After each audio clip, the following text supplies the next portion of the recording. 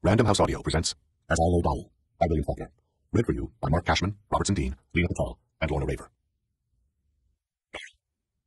Jewel and I come up from the field, following the path in single file. Although I am 15 feet ahead of him, anyone watching us from the cotton house can see Jewel's frayed and broken straw hat, a full head above my own. The path runs straight as a plumb line, worn smooth by feet and baked brick hard by July, between the green rows of laid-by cotton, to the cotton house in the center of the field, where it turns and circles the cotton house at 4 soft right angles, and goes on across the field again, worn so by feet in fading precision. The cotton house is of rough logs, from between which the chinking has long fallen. Square, with a broken roof set at a single pitch, it leans, in empty and shimmering dilapidation, in the sunlight, a single broad window in 2 opposite walls, giving onto the approaches of the path. When we reach it, I turn and follow the path which circles the house. Jewel, 15 feet behind me, looking straight ahead, steps in a single stride through the window. Still staring straight ahead, his pale eyes like wood set into his wooden face, he crosses the floor in 4 strides, with the rigid gravity of a cigar store Indian dressed in patched overalls and endued with life from the hips down, and steps in a single stride through the opposite window, and into the path again, just as I come around the corner. In single file and 5 feet apart, and Jewel now in front, we go on up the path, toward the foot of the bluff. Toll's wagon stands beside the spring, hitched to the wheel, the reins wrapped about the seat stanchion. In the wagon there are 2 chairs. Jewel stops at the spring and takes the board from the wheel of the picture drinks. I pass him and mount the path, beginning to hear Cash's saw. When I reach the top, he has quit sawing. Standing in a little eclipse, he has fitted 2 of the boards together. Between the shadow spaces, they are yellow as gold, like soft gold, bearing on their flanks in smooth undulations the marks of the adze blade. A good carpenter, Cash is. He holds the 2 planks on the trestle, fitted along the edges, in a quarter of the finished box. He kneels and splits along the edge of them, then lowers them and takes up the adze. A good carpenter. Addie Bundren could not want a better one, a better box to lie in. It will give her confidence and comfort. I go on to the house, followed by the chuck, chuck, chuck of the adze. Cool. So I saved out the eggs and baked yesterday. The cakes turned out right well. We depend a lot on our chickens. They have good layers, what few we have left after the possums and such. Snakes too in the summer. A snake will break up a hen house quicker than anything. So after they were going to cost so much more than Mr. Tull thought, and after I promised that the difference in the number of eggs would make it up, I had to be more careful than ever, because it was on my final say-so we took them. We could get cheaper chickens, but I gave my promise, as Miss Longington said when she advised me to get a good breed, because Mr. Tull himself admits that a good breed of cows or hogs pays in the long run. So we couldn't afford to use the eggs, because I could not have had Mr. Tull chide me when it was on my say-so we took them. So when Miss Longington told me about the cakes, I thought that I could bake them and earn enough at one time to increase the net value of the flock the equivalent of 2 head, and that by saving the eggs out one at a time, even the eggs wouldn't be costing anything. And that week, they laid so well that I not only saved out enough eggs above what we had engaged to sell to bake the cakes with, I had saved enough so that the flour and the sugar and the stove wood would not be costing anything. So I baked yesterday, more careful than ever I baked in my life, and the cakes turned out right well. But when we got to town this morning, Miss Longington told me the lady had changed her mind and was not going to have the party after all. She ought to take in those cakes anyway, Kate says. I reckon she ought to take them, Kate says. But those rich town ladies can change their minds. Poor folks can't. Riches is nothing in the face of the Lord, for he can see into the heart. Maybe I can Saturday, I said. They turned out real well. You can't get $2 apiece for them, Kate says. Well, it isn't like they cost me anything, I say. I saved them out and swapped a dozen of them for the sugar and flour. It isn't like the cakes cost me anything, as Mr. Tull himself realizes that the eggs I saved were over and beyond what we had engaged to sell. So we found the eggs, or they had been given to us. She ought to take in those cakes when she came and gave you her word, Kate says. The Lord can see into the heart. If it is his will that some folks has different ideas of honesty from other folks, it is not my place to question his decree. I reckon she never had any use for them, I say. They turned out real well, too. The quilt is drawn up to her chin, hot as it is, with only her 2 hands and her face outside. She is propped on the pillow, with her head raised so she can see out the window. And we can hear him every time he picks up the adze or the saw. If we were dead, we could almost watch her face and hear him, see him. Her face is wasted away so that the beams fall under the chin. Her eyes are like 2 candles when you watch them gutter down into the sockets of iron candlesticks. And the eternal and the everlasting face is not upon her. They turned out real nice, I say, but not like the cakes Addie used to bake. You can see that girl's washing and ironing the pillow, if ironing ever was. Maybe it will reveal her blindness to me, laying there at the mercy and the ministration of 4 men and a tomboy girl. There's not a woman in this section could ever bake with Addie Bundren, I say. First thing we know, she'll be up and baking again, and then we won't even take Under the quilt, she makes no more of a hump than a railwood, and the only way you can tell she is breathing is by the sound of the mattress shucks. Even the hair of her cheek does not move, even with that girl standing right over her, fanning her with the fan. While we watch, she swaps the fan to the other hand without stopping it. Is she sleeping? Kate whispers. She's just walking, the girl says. We can hear the saw on the board. It sounds like snoring. Eula turns on the trunk and looks out the window. Her necklace looks ruined with a red hat. You wouldn't think it only cost 25 cents. She ought to take in those cakes, Kate says. I could have used the money real well, but it's not like they cost me anything except the baking. I can tell him that anybody is likely to make a miscue, but it's not all of them that can get out of it without loss, I can tell him. It's not everybody can eat their mistakes, I can tell him. Someone comes through the hall. It is Darrell. He does not look in as he passes the door. Eula watches him as he goes on and passes from side again toward the back. Her hand rises and touches her beads lightly, and on her hair. When she finds me watching her, her eyes go blank. Darrell. Paw and burning. Paw is tilting snuff from the lid of the snuff box into his lower lip, holding the lip outdrawn between thumb and finger. They look around as I cross the porch and dip the gourd into the water bucket and drink. Where's Jewel? Pa says. When I was a boy, I first learned how much better water tastes when it is set a while in a cedar bucket. Warmish cool, with a faint taste like the hot July wind in cedar tree smells. It has to set at least 6 hours and be drunk from a gourd. Water should never be drunk from metal. And at night, it is better still. I used to lie on the pallet in the hall, waiting until I could hear them all asleep, so I could get up and go back to the bucket. It would be black, a shelf black, the still surface of the water a round orifice in nothingness, where before I stirred it awake with the dipper, I could see maybe a star or two in the bucket, and maybe in the dipper. After that, I was bigger, older. Then I would wait until they all went to sleep so I could lie with my shirt tail up, hearing them asleep, feeling myself without touching myself, feeling the cool silence blowing upon my parts, and wondering if Cash was yonder in the darkness doing it too. I'd been doing it perhaps for the last 2 years before I could have wanted to, or could have. Pa's feet are badly splayed, his toes cramped and bent and warped, with no pain in the little toe, from working so hard in the wet and homemade shoes when he was a boy. Beside his chair is broken still. They look as though they had been hacked with a blunt axe out of pig iron. Meredith has been to town. I've never seen him go to town in overalls. His wife, they say. She taught school too, once. I fling the dipper dregs to the ground and wipe my mouth on my sleeve. It is going to rain before morning, maybe before dark. Down to the barn, I say, harnessing the team. Down there fooling with that horse. He will go on through the barn, into the pasture. The horse will not be inside. He is up there among the pine seedlings, in the cool. Jewel whistles, once, and shrill. The horse snorts, then Jewel sees him, glinting for a gaudy instant among the blue shadows. Jewel whistles again. The horse comes dropping down the slope, stiff-legged, his ears cocking and flicking, his mismatched eyes rolling, and fetches up 20 feet away, broadside on, watching Jewel over his shoulder in an attitude kittenish and alert. Come here, sir, Jewel says. He moves, moving that quick, his coat bunching, tongue swirling like so many flames. With tossing mane and tail rolling. Stop. Feet punched, watching Jewel. Jewel walks steadily toward him, his hands at his sides. See Jewel's legs, like 2 figures coming for a tableau, savage in the sun. When Jewel can almost touch him, the horse stands on his hind legs and slashes down at Jewel. Then Jewel is enclosed by a glittering maze of hooves, as by an illusion of wings. Among them, beneath the upward thrust, he moves with the flashing livers of a snake.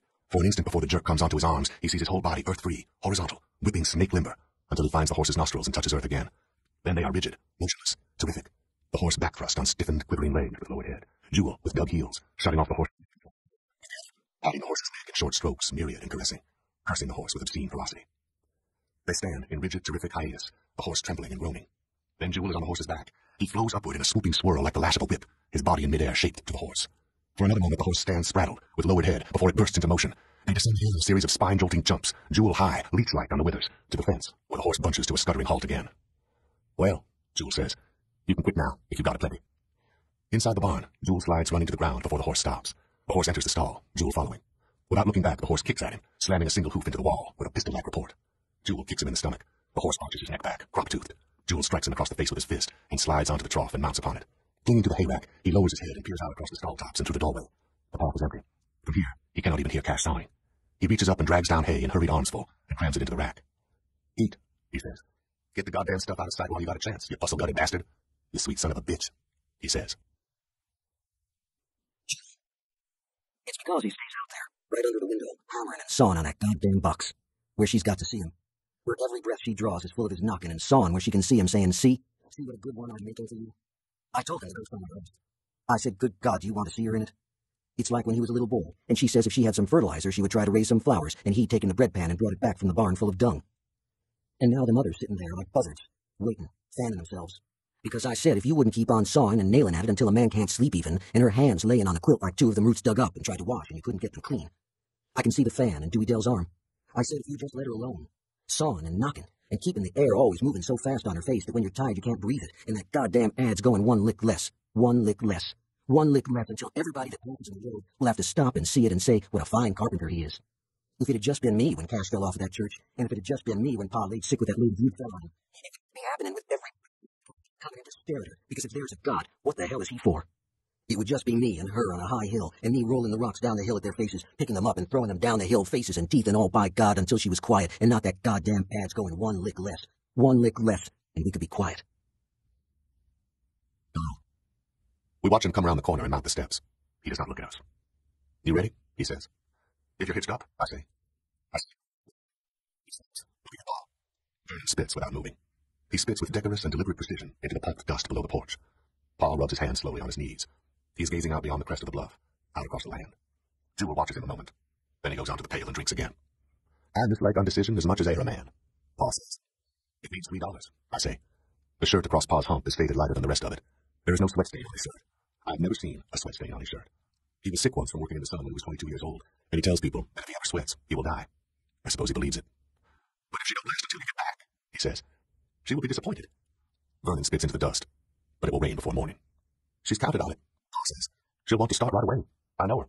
I promised her I'd keep the team here and ready, and she's counted on it. We'll need that $3 then, sure, I say. He gazes out over the land, rubbing his hands on his knees. Since he lost his teeth, his mouth collapses in slow repetition when he dips. The stubble gives his lower face that appearance that old dogs have. You better make up your mind soon, so we can get there and get a load on before dark, I say. Ma ain't that sick, Jewel says. Shut up, Doll. That's right, Vernon says. She seems more like herself today than she has in a week. Time you and Jewel get back, she'll be setting her up. You ought to know, Jewel says. You've been here often enough looking at her. You or your folks. Vernon looks at him. Jewel's eyes look like pale with inside of her face. He is a bit taller than everything else. Always was. I told them that. Because he was keeping her. That's why she named him Jewel, I told them. Shut up, Jewel, Pa says, but as though he is not listening much. He gazes out across the land, rubbing his knees. You could borrow the loan of Vernon's team, and we could catch up with you, I say, if you didn't wait for us. I'll shut your goddamn mouth, Jewel says. She'll want to go on, Pa says. He rubs his knees. Don't ever man mislike it more. It's laying there, watching Cash whittle on that damn, Jewel says. He says it harshly, savagely, but he does not say a word. Like a little boy in the dark, to fail his courage and suddenly aghast into silence by his own noise. She wanted that like she wants to go in our own wagon, Pa says. She'll rest easier for knowing it's a good one and private. She's a very private woman. You know it well. Then let it be private, Jewel says. But how the hell can you expect it to be? He looks at the back of Pa's head, his eyes like pale wooden eyes. So, Vernon says, she'll hold on till it's finished. She'll hold on till everything's ready, till her own good time. And with the roads like they are now, it won't take you no time to get her to town. It's fixing up to rain, Pa says. I am a luckless man. I have ever been. He rubs his hands on his knees. It's that darn doctor, liable to come at any time. I couldn't get word to him till so late. But he was to come tomorrow and tell her the time was near. She wouldn't wait. I know her. Wagon or no wagon, she wouldn't wait. Then she'd be upset. And I wouldn't upset her for the living world. With that family burying ground in Jefferson and them of her blood waiting for her there, she'll be impatient. I promised my word me and the boys would get her there quick as mules could walk it, so she could rest quiet. He rubs his hands on his knees. No man ever misliked it more. If everybody wasn't burning hell to get her there, Jewel says in that harsh, savage voice, with Cash all day long right under the window, hammering and sawing at that. It was her wish, Pa says. You got no affection nor gentleness for her. You never had. We would be beholden to no man, he says, me and her. We have never yet been, and she will rest quieter for knowing it, and that it was her own blood sought out the birds and gave them rules. She was to clean up after herself. It means $3, I say. Do you want us to go or not? Pa rubs his knees. We'll be back by tomorrow sundown. Well, Pa says. He looks like a gray-haired, mouthing snuff slowly against his gums. Come on, Jewel says. He goes down the steps. Vernon fits the dust. By sundown now, Pa says. I would not keep her waiting. Jewel glances back. Then he goes on around the house. I enter the hall, hearing the voices before I reach the door. Tilting a little down the hill, as our house does, a breeze draws through the hall all the time, upslanting. A feather dropped near the front door will rise and brush along the ceiling, slanting backward until it reaches the downturning current at the back door. So with voices. As you enter the hall, they sound as though they were speaking out of the air about your head. Clara. It was the sweetest thing I ever saw. It was like he knew he would never see her again. That Aunt Bundren was driving him from his mother's deathbed, never to see her in this world again. I always said Doyle was different from those others. I always said he was the only one of them that had his mother's nature, had any mental affection. Not the Jewel, the one she labored so to bear and coddled and petted so, and who came in tantrums or thinking vows, and bent devilment to devil her until I could. Not him to come and tell her goodbye. Not him to miss that extra $3 the price of his mother's goodbye kiss. A Bundren through and through, loving nobody, caring for nothing except how to get something with the least amount of work. Mr. Tulsa said Darla wanted to wait. He said Darla must beg them on his knees not to force him to leave her in her condition. But nothing would do but Aunt and Jewel must make that $3. Nobody that knows Aunt could have expected different. But to think of that boy, that so in all those years of self-denial and downright partiality, they couldn't fool me.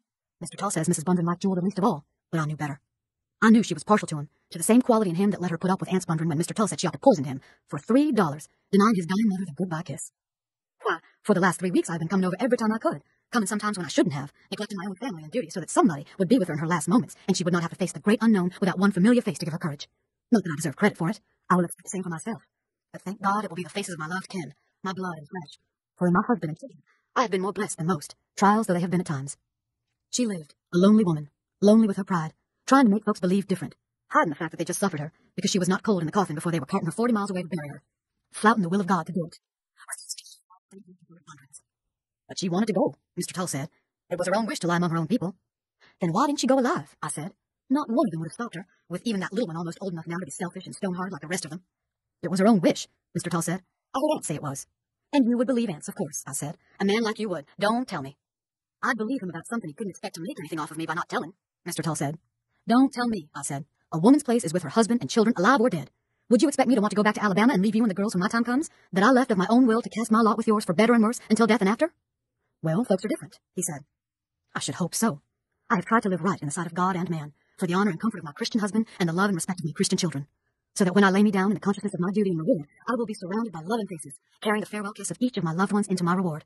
Not like Anne Bundren, dying alone, hiding her pride and her broken heart. Lying there with her head propped up so she could watch Cash building the coffin, having to watch him so he would not skimp on it, like as if there was time to burn $3 before the rain come and the river got too high to get across it. Like as not, if they hadn't decided to make that last load, they would have loaded her into the wagon on a quilt and crossed the river first and then stopped and give her time to die what Christian death they would let her. Except Darrell. It was the sweetest thing I ever saw. I fail by that, but always the Lord restores my faith and reveals to me his bounteous love for his creatures. Not Jewel, the one she had always cherished, not him. He was after that $3 extra. It was Darrell, the one that folks say is queer, lazy, pottering about the place. And Jewel always doing something that wasn't money no one talked about. And that near-naked girl, always standing over Abby with a fan, so that every time the body tried to talk to her and cheer her up, why answer her back, like she was trying to keep anybody from coming near her at all. It was Darrell. He come to the door and stood there, looking at his dying mother. He just looked at her, and I felt the bounteous love of the Lord again and his mercy. I saw Jewel she had just been pretending, but that it was between her and Darrell that the understanding and the true love was. He just looked at her, upset, knowing that Ance was driving him away, and he would never see her again. He said nothing, just looking at her. What do you want, Darrell? Dewey Dell said, not stopping the fan, speaking up quick, keeping even him from her. He didn't answer. He just stood and looked at his dying mother, his heart too full for words. Dewey Dell. The first time, me and Leif picked on down the row. Pa doesn't sweat because he will catch his death from the sickness, so everybody that comes to help us.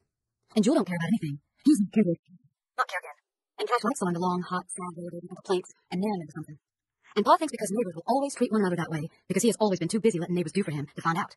And I did not think that Darrell would, that sits at the supper table with his eyes gone further than the food and the lamp, full of the land dug out of his skull, and the holes filled with distance beyond the land. We picked on down the road, the woods getting closer and closer, and the secret shade, picking on into the secret shade with my sack and Leif's sack. Because I said, will I, or won't I, when the sack was half full? Because I said, if the sack is full when we get to the woods, it won't be me. I said, if it don't mean for me to do it, the sack will not be full, and I will turn up the next row. But if the sack is full, I cannot help it. It will be that I had to do it all the time, and I cannot help it. And we picked on toward the secret shade, and our eyes would drown together, touching on his hands and my hands, and I didn't say anything. I said, what are you doing? And he said, I am picking into your sack. And so it was full when we came to the end of the row, and I could not help it. And so it was because I could not help it. It was then, and then I saw Darrell, and he knew. He said he knew without the words, like he told me that Ma is going to die without words. And I knew he knew, because if he had said he knew with the words, I would not have believed that he had been there and saw us. But he said he did know, and I said, are you going to tell Paul? Are you going to kill him? Without the words, I said it. And he said, why? Without the words. And that's why I can talk to him, with knowing, with holding. He stands in the door, looking at her. What do you want, Darrell? I say. She is going to die, he says. And old Turkey Brother Tull coming to watch her die, but I can fool them. Think, I say. Before we get back, he says. Then why are you taking Jewel? I say. I want him to help me load, he says. Tull. Ance keeps on rubbing his knees. His overalls are faded. On one knee a serge patch cut out of a pair of Sunday pants, wore iron slick. No man dislikes it more than me, he says. A fella's got to guess ahead now and then, I say. But come long and short, there won't be no harm done either way. She'll want to get started right off, he says. It's far enough to Jefferson at best. But the road's is good now, I say. It's fixing to rain tonight, too. His marries at New Hope, too, not 3 miles away. But it's just like him to marry a woman born a day's hard ride away and have her die on him. He says. They'll get back in plenty of time, I say. I wouldn't worry none. It means $3, he says. Might be it won't be no need for them to rush back no ways, I say. I hope it. She's a-going, he says. Her mind's set on it. It's a hard life on women, for a fact. Some women. My lived to be 70 and more. Worked every day, rain or shine. Never a sick day since her last chap was born, until one day she kind of looked around her, and then she went and taken that lace-trimmed nightgown she had had 45 years and never wore out of the chest, and put it on, and laid down on the bed, and pulled the covers up, and shut her eyes. You all have to look out for Pa the best you can, she said. I'm tired. Ance rubs his hands on his knees. The Lord giveth. We can hear cows sawing beyond the corner. It's true. Never a truer breath we've ever breathed. The Lord giveth, I say. That boy comes up the hill. He is carrying a hook nigh long as he is. He slings it to the ground and grunts, ha, and spits over his shoulder like a man. Darn nigh long as he is. What's that, I say. A hog? Where'd you get it? Down to the bridge, he says. He turns it over, the underside caked over with dust where it is wet, the eye coated over, pumped under the dirt. Are you aiming to leave it laying there? Aunt says. I aim to show it to Ma, Vardaman says. He looks toward the door. We can hear the talking coming out on the draft. Cash, too, knocking and hammering at the board. There's company in there, he says. Just my folks, I say. They'd enjoy to see it, too. He says nothing from the door. Then he looks down at the fish laying in the dust. He turns it over with his foot and prods at the eye bump with his toe, gouging at it. Ants is looking out over the land. Vardaman looks at Ants's face, then at the door. He turns, going toward the corner of the house, when Ants calls him without looking around. "You clean that fish," Ants says. Vardaman stops. "Why can't Dewey Dell clean it?" he says. "You clean that fish," Ants says. "Oh, Pa," Vardaman says. "You clean it," Ants says. He won't look around. Vardaman comes back and picks up the fish. It slides out of his hands, smearing wet dirt onto him, and flops down, dirtying itself again, gap-mouthed, goggle-eyed, hiding into the dust like it was ashamed of being dead, like it was in a hurry to get back hid again. Vardaman cusses it. He cusses it like a grown man, standing astraddle of it. Ants don't look around. Vardaman picks it up again. He goes on around the house, tilting it in both arms like an armful of wood, it overlapping him on both ends, head and tail. Darn nigh big as he is. Ants' wrists dangle out of his sleeves. I never see him with a shirt on that looked like it was his in all my life. They all looked like Jewel might have given him his old ones. Not Jewel, though. He's long-armed, even if he is twinkling, except for the lack of sweat. You could tell there ain't been nobody else but Ants is that way without no mistake. His eyes look like pieces of burnt-out cinder fixed in his face, looking out over the land. When the shadow touches the steps, he says, "It's 5 o'clock. Just as I get up, Cora comes to the door and says it's time to get on. Ants reaches for his shoes. "Now, Mr. Bundren," Cora says, "don't you get up now." He puts his shoes on, stomping into them, like he does everything, like he's hoping all the time he really can't do it and can quit trying to. When we go up the hall, we can hear them clumping on the floor like they was iron shoes. He comes toward the door where she is, blinking his eyes, kind of looking ahead of himself before he sees, like he's hoping to find her sitting up, in a chair maybe, or maybe sleeping, and looks into the door in that surprised way like he looks in and finds her still in bed every time, and Dewey Dell still a-fanning her with the fan. He stands there, like he don't aim to move again or nothing else. "Well, I reckon we better get on," Cora says. "I got to feed the chicken." It's fixing to rain, too. Clouds like that don't lie, and the cotton making every day the Lord sends. That'll be something else for him.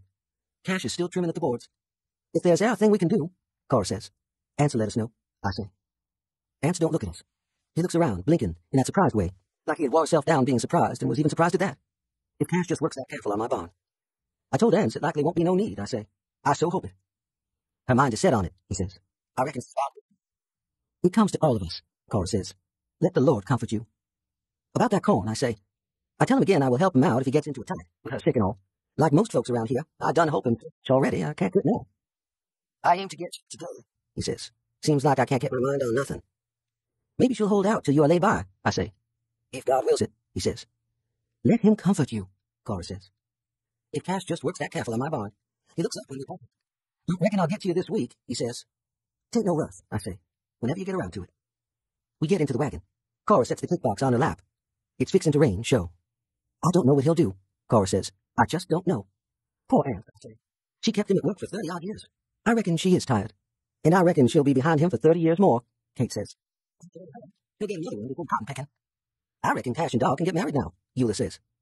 "That poor boy," Cora says. "The poor little tyke." "What about Jewel?" Kate says. "You can too," Eula says. Kate says. "I reckon you will." "I reckon so. I reckon that's easy." "Well, they need to do it." "Why, Kate," Cora says. The wagon begins to rattle. "The poor little tyke," Cora says. It's fixing to rain this night. Yes, sir. A rattling wagon is mighty dry weather for a burnt cell. But that'll be cured. She said so, Kate says. Ants. Dirt that road. And it's fixing to rain, too. I can stand here and same as see it with second sight. A shutting down behind them like a wall. Shutting down betwixt them and my given promise. I do the best I can, much as I can get my mind on anything. But darn them boys. A laying there, right up to my door, where every bad luck that comes and goes is bound to find it. I told Daddy it wasn't any luck living on a road when it come by here, and she said, for the world like a woman, "Get up and move then." But I told her it wasn't no luck in it, because the Lord put roads for traveling. Why, he laid them down flat on the earth. When he aims for something to be always a-moving, he makes it like a road or a horse or a wagon. But when he aims for something to stay put, he makes it up and down ways, like a tree or a man. And so he never aimed for folks to live on a road, because which gets there first, I says, the road or the house? Did you ever know him to set a road down by a house, I says? No, you never, I says, because it's always men can't rest till they gets the house set where everybody that passes in a week can fit in the doorway, keeping the folks breakfast and wanting to get up and go somewhere else when he aims for them to stay put like a tree or a stand of corn. Because if he'd aimed for a man to be always a-moving and going somewhere else, wouldn't he have put him long ways on his belly, like a snake? It stands to reason he would. Putting it where every bad luck prowling can find it and can straight to my door, charging me taxes on top of it, making me pay for cash, having to get them carpenter notions, when if there hadn't been no road come there, he wouldn't have got them. Falling off of churches and lifting no hand in 6 months, and me and Addie slaving and a-slaving, when there's plenty of sawing on this place he could do if he's got to saw. And Dar, too. Keeping me with him, darn them. It ain't that I'm afraid of work. I always has fed me and mine and kept a roof above us. It's that they would shorthand me just because he tends to his own business, just because he's got his eyes full of the land all the time. I says to them, he was all right at first, with his eyes full of the land, because the land laid up and down ways then. It wasn't till that here road come and switched the land around long ways, and his eyes still full of the land, that they begun to threaten me out of him, trying to shorthand me with the law, making me pay for it. She was well and hale as e'er a woman ever were, except for that road, just laying down, resting herself in her own bed, asking naught of none. Are you sick, Addie? I said. I am not sick, she said. You lay you down and rest you, I said. I know you are not sick. You're just tired.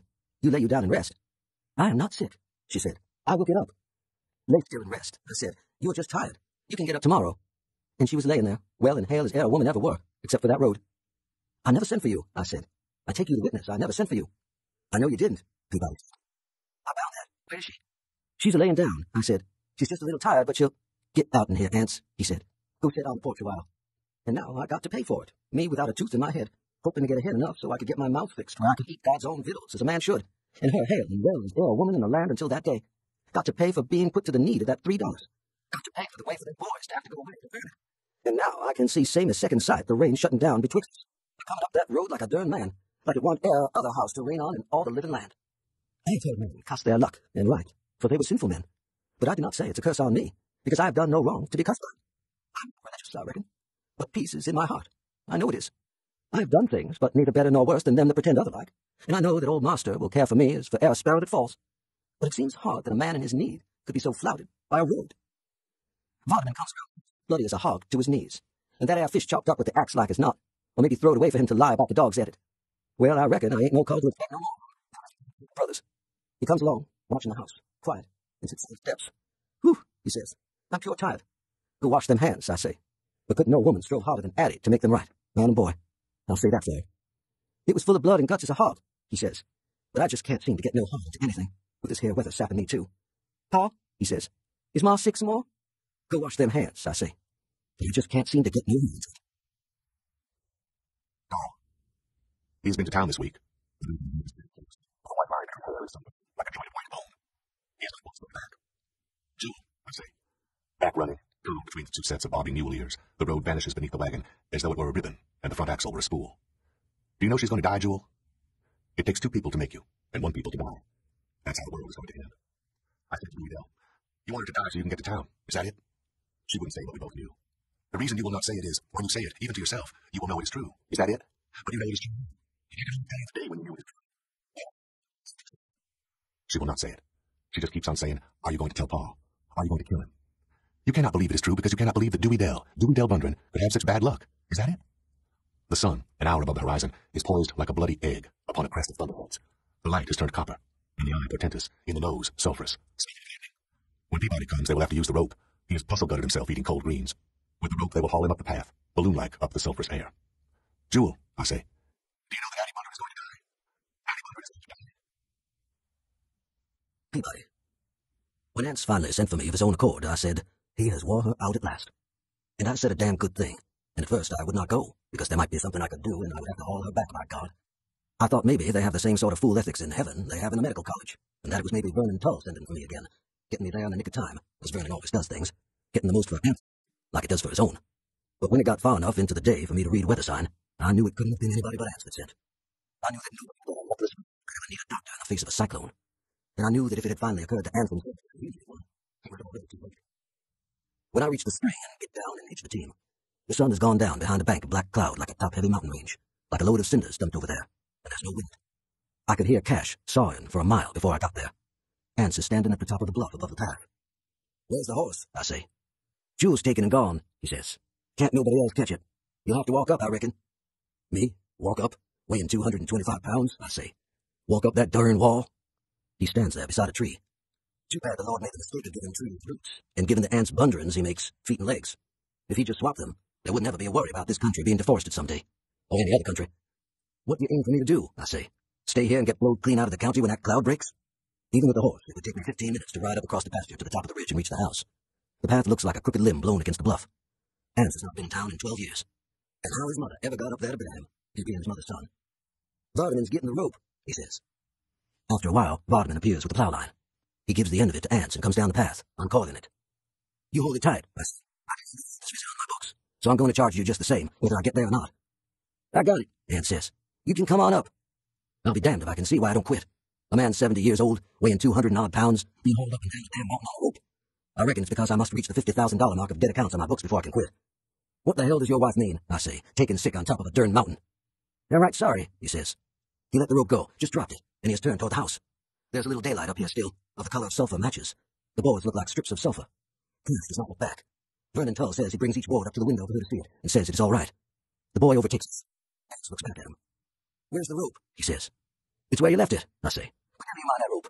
I got to get back down that bluff. I don't aim for that storm to catch me up here. I'd blow too darn far once I got started. The girl is standing by the bed, fanning her. When we enter, she turns her head and looks at us. She has been dead these 10 days. I suppose it's having been a part of Anne's for so long that she cannot even make that change, if change it be. I can remember how when I was young I believed death to be a phenomenon of the body. Now I know it to be merely a function of the mind. And that of the minds are the ones who suffer the bereavement. The nihilists say it is the end, the fundamentalists the beginning, when in reality it is no more than a single tenant or family moving out of a tenement or a town. She looks at us. Only her eyes seem to move. It's like they touch us, not with sight or sense, but like the stream from a hose touches you. The stream at the instant of impact is dissociated from the nozzle, as though it had never been there. She does not look at Anne at all. She looks then at the boy. Beneath the quilt, she's no more than a bundle of rotten sticks. Well, Miss Addie, I say. The girl does not stop the fan. How are you, sister? I say. Her head lies gaunt on the pillow, looking at the boy. You picked a fine time to get me in here and bring up a storm. Then I send Anne and the boy out. She watches the boy as he leaves the room. She is not moved, save her eyes. He and Anne are on the porch when I come out. The boy sitting on the steps. Anne standing by a post, not even leaning against it. His arms dangling, the hair pushed and matted up on his head like a dipped rooster. He turns his head and looks at me. Why didn't you send for me sooner? I said. It was just one thing and then another, he says. That here Cora and me and the boys was aiming to get up with, and Dewey Dell had taken good care of her, and folks coming in, offering to help and such, that I just thought, damn the money, I say. Did you ever hear of me worrying a fellow before he was ready to pay? It ain't begrudging the money, he says. I just kept a thinking, she's going, is she? The darn little tyke is sitting on the top step, looking smaller than ever in the sulphur-colored light. That's the one trouble with this country. Everything, weather, hangs on too long. Like our rivers, our land. Opaque, slow, violent, shaping and creating the life of man in its implacable and brooding image. I knowed it, Anne says. All the while I made show. Her mind is sot on it. And a damn good thing, too, I say. With a trifling. He sits on the top step, small, motionless in faded overalls. When I came on, he looked up at me, then at Anne's. But now he stopped looking at us. He just sits there. Have you told her yet? Anne says. What for? I say. What the devil for? I know that when she see you, she would know it. Same as writing. You wouldn't need to tell her. Her mind. Behind us, the girl says, Paul. I look at her, at her face. You better go quick, I say. When we enter the room, she's watching the door. She looks at me. Her eyes look like lamps blaring up just before the oil is gone. She wants you to go out, the girl says. Now, Addie, Anne says, when he come all the way from Jefferson to get you well? She watches me. I can feel her eyes. It's like she was shoving at me with them. I have seen it before in women. Seen them drive from the room, them coming with sympathy and pity, with actual help, and clinging to some trifling animal to whom they never were more than pack horses. That's what they mean by the love that passeth understanding. That pride, that furious desire to hide that abject nakedness which we bring here with us, carry with us into operating rooms, carry stubbornly and furiously with us into the earth again. I leave the room. Beyond the porch, Cash's saw snores steadily into the board. A minute later, she calls his name, her voice harsh and strong. Cash, she says. Cash. And this one. Disc 2. Donald. From behind his leg, Vardaman appears, with his round head and his eyes round and his mouth beginning to open. She looks at Paul. All her failing life appears to drain into her eyes, urgent, irremediable. Dewey says, Why, Addie, Paul says, him and Darrell went to make one more load. They thought there was time, that he would wait for it, and that $3 on. He stoops, lays his hands. Without reproach, almost at all, his eyes alone are listening to the irrevocable cessation of his voice. Then she raises herself, who has not moved in 10 days. Dewey Dell leans down, trying to press her back. Ma, she says. Ma. She's looking out the window, at Cash stooping steadily at the board in the failing light, laboring on toward darkness and into it, as though the stroking of the saw illumined its own motion, board and saw engendered. You, Cash, she shouts, her voice harsh, strong, and unimpaired. You, Cash! He looks up at the gaunt face framed by the window in the twilight. It is a composite picture of all time since he was a child. He drops the saw and lifts the board for her to see, watching the window in which the face is not moved. He drags a second plank into position and slants the two of them into their final juxtaposition, gesturing toward the ones yet on the ground, shaping with his empty hand in pantomime the finished box.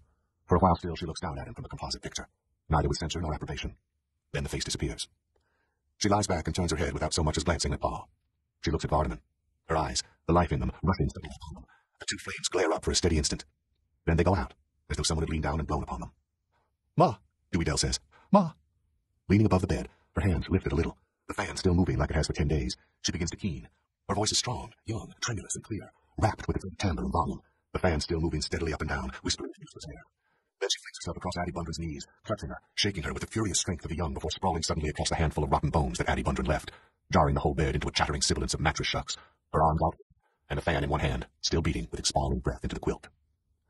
From behind Pa's leg, Vardaman peers, his mouth full open, and all color draining from his face into his mouth, as though he has by some means fleshed his own teeth in himself, sucking. He begins to move slowly backward from the bed, his eyes round, his pale face fading into the dusk like a piece of paper pasted on a failing wall, and so, out of the door.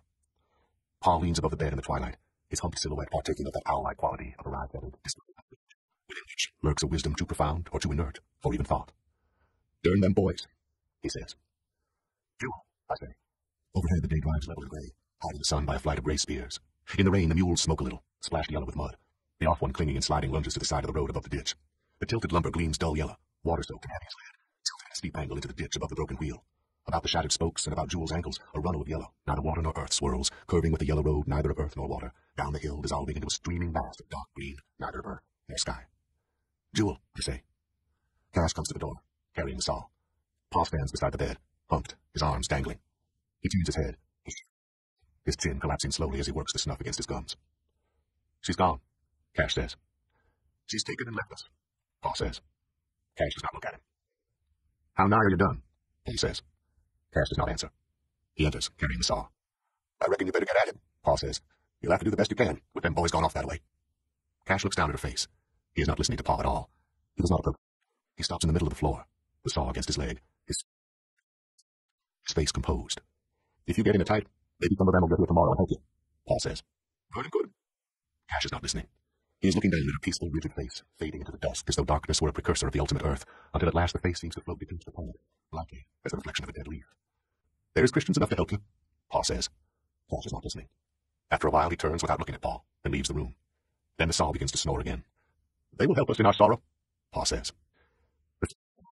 Competent, unhurried, stirring the dying light so that at each stroke her face seems to wake a little into an expression of listening and of waiting, as though she were counting the strokes.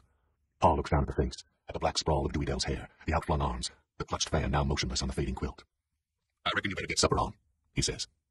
Dewey Dell does not move. "Get up now and put supper on," Pa says. "We got to keep our strength up.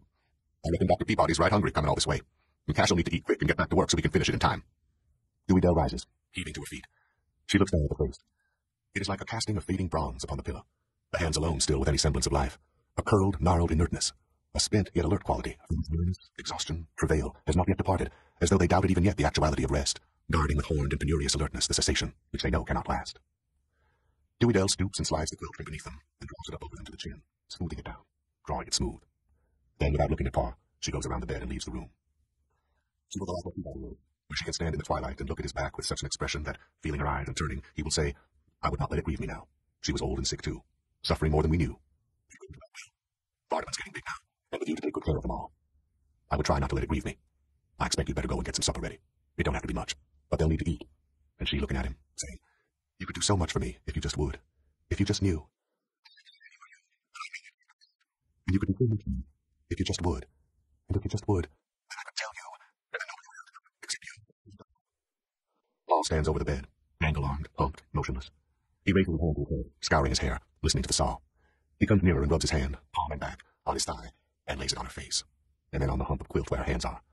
He touches the quilt as he saw Dewey Dell do, trying to smooth it up to the chin, but disarranging it instead. He tries to smooth it again, clumsily, his hand awkward as a claw, smoothing at the wrinkles which he made, and which continue to emerge beneath his hand with perverse ubiquity, so that at last he desists, his hand falling to his side and stroking itself again, palm and back, on his thigh. The sound of the saw snores steadily into the room. Pa breathes with a quiet, rasping sound, mouthing the snuff against his gums. "God's will be done," he says. "Now I can get them teeth." Jewel's hat droops limp about his neck, channeling water onto the soaked toe sack tied about his shoulders, as, ankle-deep in the running ditch, he pries with a slipping tooth, with a piece of rotting log for fulcrum at the axle. "Jewel," I say. "She is dead, Jewel.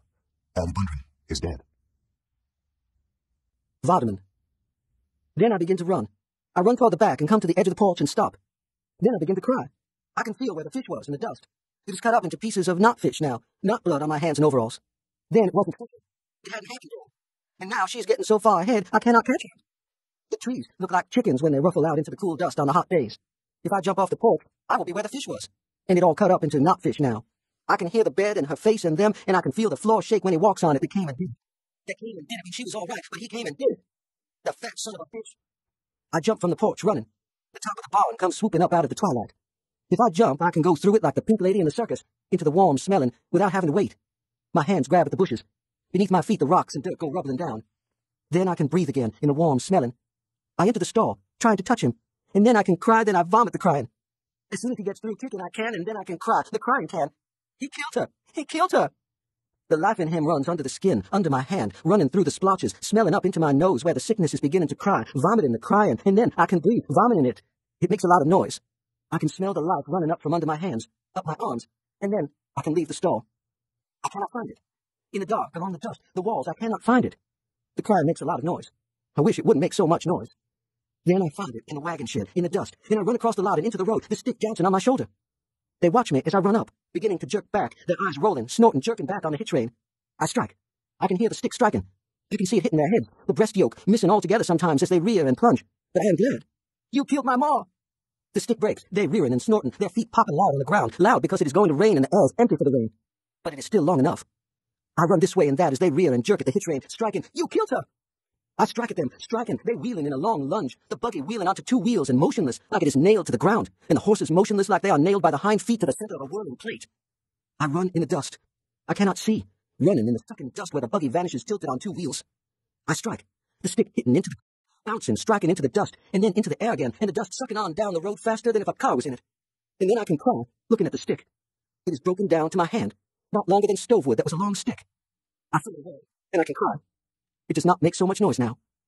The cow standing in the barn door chew. When she sees me come into the lot, she lows, her mouth full of flopping green, her tongue flopping. I ain't a-going to milk you. I ain't a-going to do nothing for them. I hear her turn when I pass. When I turn, she is just behind me with her sweet, hot, hard breath. Didn't I tell you I wouldn't? She nudges me, snuffing. She moans deep inside, her mouth closed. I jerk my hand, cursing her like Jewel does. Get now. I stoop my hand to the ground and run at her. She jumps back and whirls away and stops, watching me. She moans. She goes on to the path and stands there, looking up the path. It is dark in the barn, warm, smelling, silent.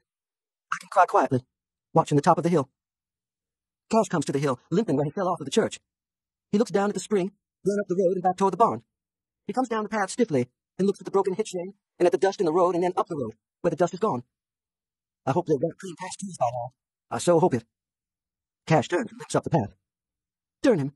I showed him. Darn him. I am not crying now. I am not anything. Dewey Dell comes to the hill and calls me. Vardaman. I am not anything. I am quiet. You, Vardaman.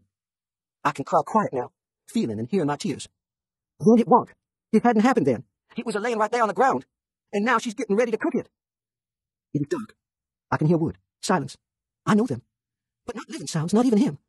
It is as though the dark were resolving him out of his integrity into an unrelated scattering of components, snuffings and stampings, symptoms of colors, and ammoniac hair. An illusion of a coordinated whole of splotched hide and strong bones within which, detached and secret and familiar, and is different from my is. I see him dissolve, legs, a rolling eye, a gaudy splotching like cold flames, and float upon the dark in a fading solution. All one, yet neither. All either, yet none. I can see hearing coil toward him, caressing, shaping his hard shape, fetlock, hip, shoulder, and head. I'm not afraid. Cooked and et. Cooked and et. Dewey Dell. He could do so much for me if he just would. He could do everything for me. It's like everything in the world for me is in some tubs of guts, so that you wonder how there can be any room in it for anything else very important. He's a big tub of guts and I'm a little tub of guts, and if there is not any room for anything else important in a big tub of guts, how can it be room in a little tub of guts? But I know it is there because God gave women a sign when something has happened bad. It's because I'm alone. If I could just feel it, it would be different, because I would not be alone.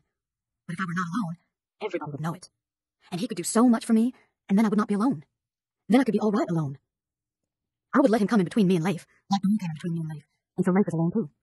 He is Leif, and I am Dewey Dell. And when Mother died, I had to go beyond and outside of me and Leif and Dal to grieve, because he could do so much for me, he don't know it. He don't even know it. From the back porch, I cannot see the barn. Then the sound of Cash's sawing comes in from that way. It is like a dog outside the house, going back and forth around the house to whatever door you come to, waiting to come in. He said I worry more than you do, and I said, you don't know what worry is, so I can't worry. I tried to, but I can't think long enough to worry. I light the kitchen lamp. The fish, cut into jagged pieces, waits quietly in the pan. I put it into the cupboard quick, listening to the hole, hearing. It took her 10 days to die. Maybe she don't know it is yet. Maybe she won't go until Cash. Or maybe until Jewel. I take the dish of greens from the cupboard and the bread pan from the cold stove, and I stop, watching the door. Where's Vardaman? Cash says. In the lamp, his sawdusted arms look like sand. I don't know, I ain't seen him. He bought his team run away. See if you can find Vardaman. The horse will let him catch him. Well, I cannot see the barn. I said, I don't know how to worry. I don't know how to cry. I tried, but I can't. After a while, the sound of the saw comes around, coming bump along the ground in the dead dark. Then I can see him, going up and down above the plank. You come into supper, I say. Tell him. He could do everything for me, and he don't know it. He is his guts, and I am my guts, and I am Rafe's guts. That's it. I don't see why he didn't stay in town. We're country people, not as good as town people. I don't see why he didn't. Then I can see the top of the barn. The cow stands at the foot of the path, lowing. When I turn back, Cash is gone. I carry the buttermilk in. Pa and Cash and here at the table. Where's that big fish Bud caught, sister? He says. I set the milk on the table. I never had no time to cook it. Plain turnip greens is mighty spindling eating for a man my size, he says. Cash is eaten. About his head, the pink of his hat is sweated into his hair. His shirt is blotched with sweat. He has not washed his hands and arms. You ought to took time, Pa says. Where's Vardaman? I go toward the door. I can't find him. Here, sister, he says. Never mind about the fish. It'll save, I reckon. Come on and sit down. I ain't minding it, I say. I'm going to milk before it sets into rain. Paul helps himself and pushes the dish on, but he does not begin to eat. His hands are half closed on either side of his plate. His head bowed a little, his awry hair standing into the lamplight. He looks into the mouth of the steer, and it no longer alive, and don't yet know that it is dead. But Cash is eating, and he is too. You better eat something, he says. He's looking at Pa, like Eric and me. You'll need it. Aye, Pa says. He rouses up like a steer that's been kneeling in a pond, and you run at it. She would not begrudge me it. When I'm outside of the house, I go fast. The cow lows at the foot of the bluff. She nuzzles at me, snuffing, blowing her breath in a sweet, hot blast through my dress against my hot nakedness, moaning. You got to wait a little while, then I'll tend to you. She follows me into the barn where I set the bucket down. She breathes into the bucket, moaning. I told you, you just got to wait now. I got more to do than I can tend to. The barn is dark. When I pass, he kicks the wall a single blow.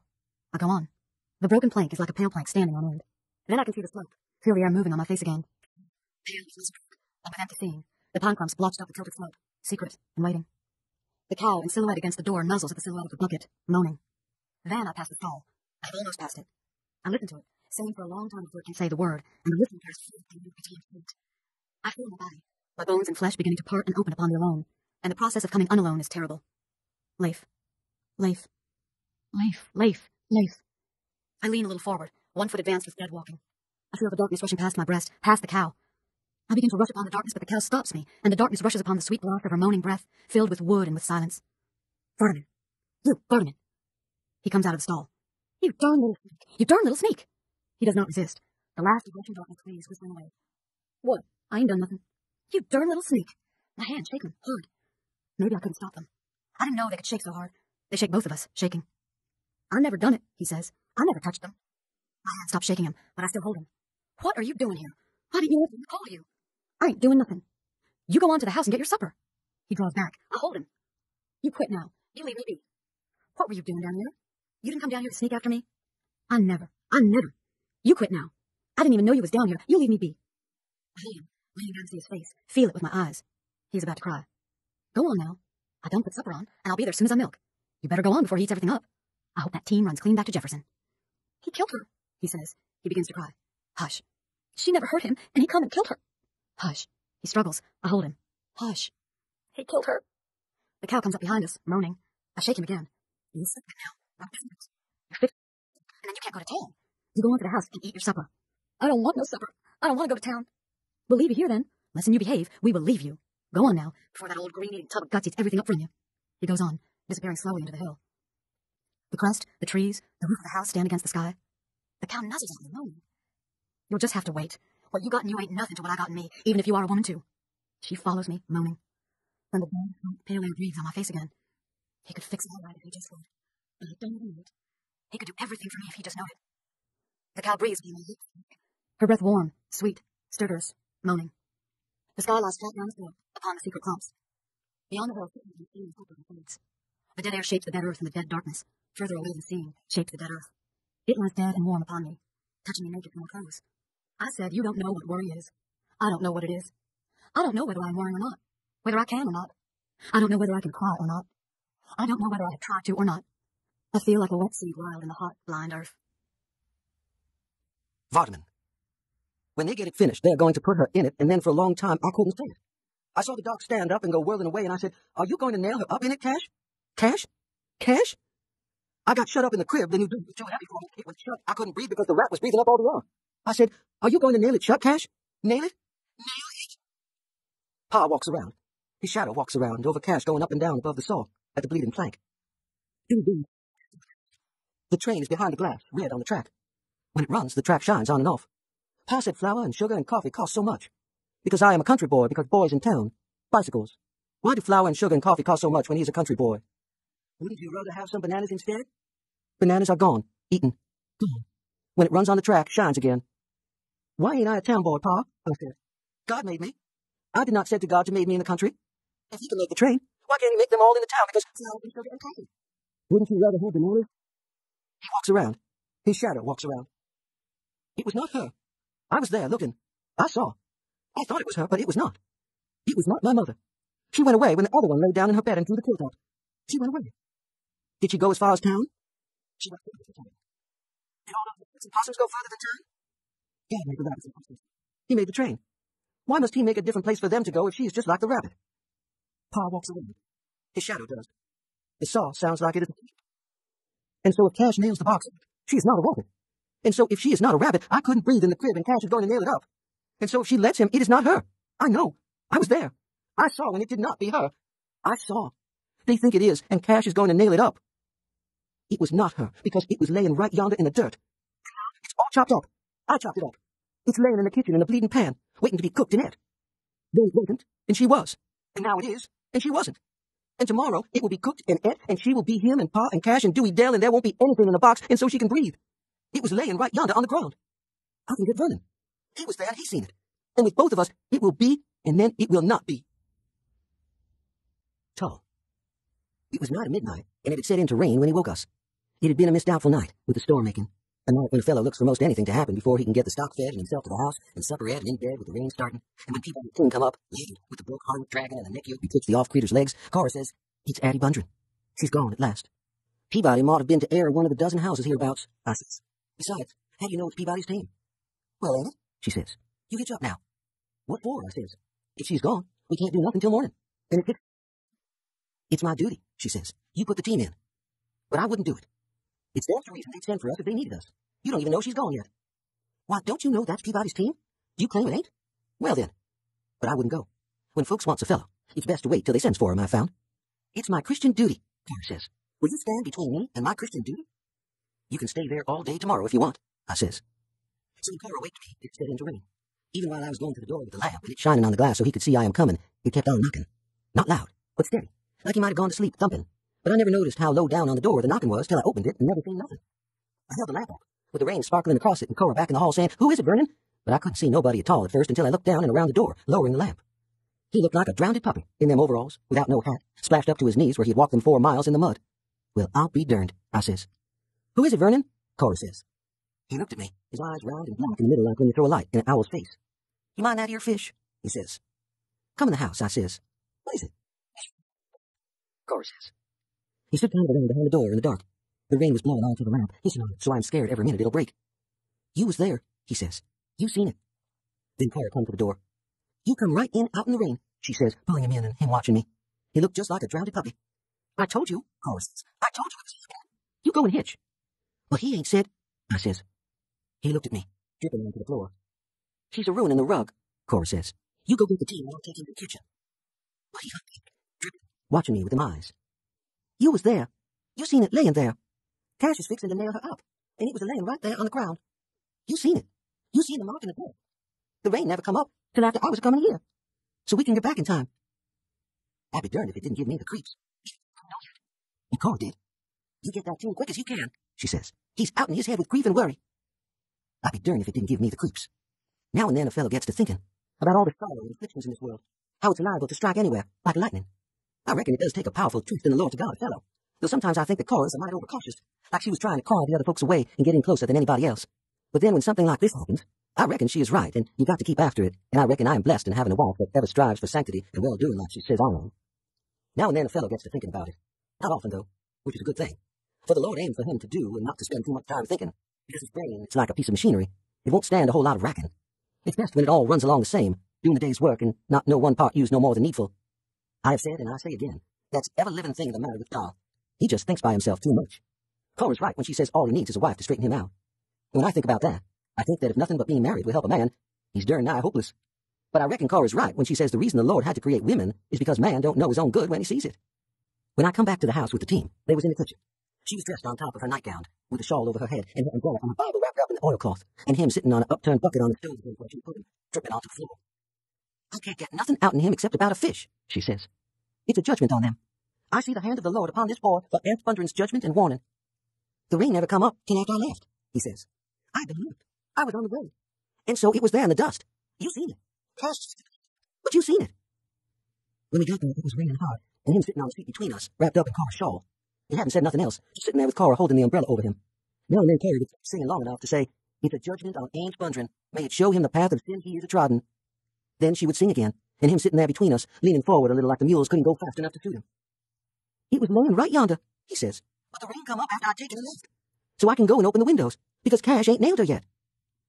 It was long past midnight when we drove the last nail, and almost dusk dawn when I got back home and taken the team out and got back in bed, with Cora's nightcap laying on the other pillow. And be darned if even then it wasn't like I could still hear Cora singing and feel that boy leaning forward between us like he was ahead of the mules, and still see Cash going up and down with that saw, and Aunt standing there like a scarecrow, like he was a steer standing knee-deep in a pond, and somebody come by and set the pond up on edge, and he ain't missed it yet. It was nigh toward midnight when we drove the last nail and toted it into the house, where she was laying on the bed with the window open and the rain blowing on her again.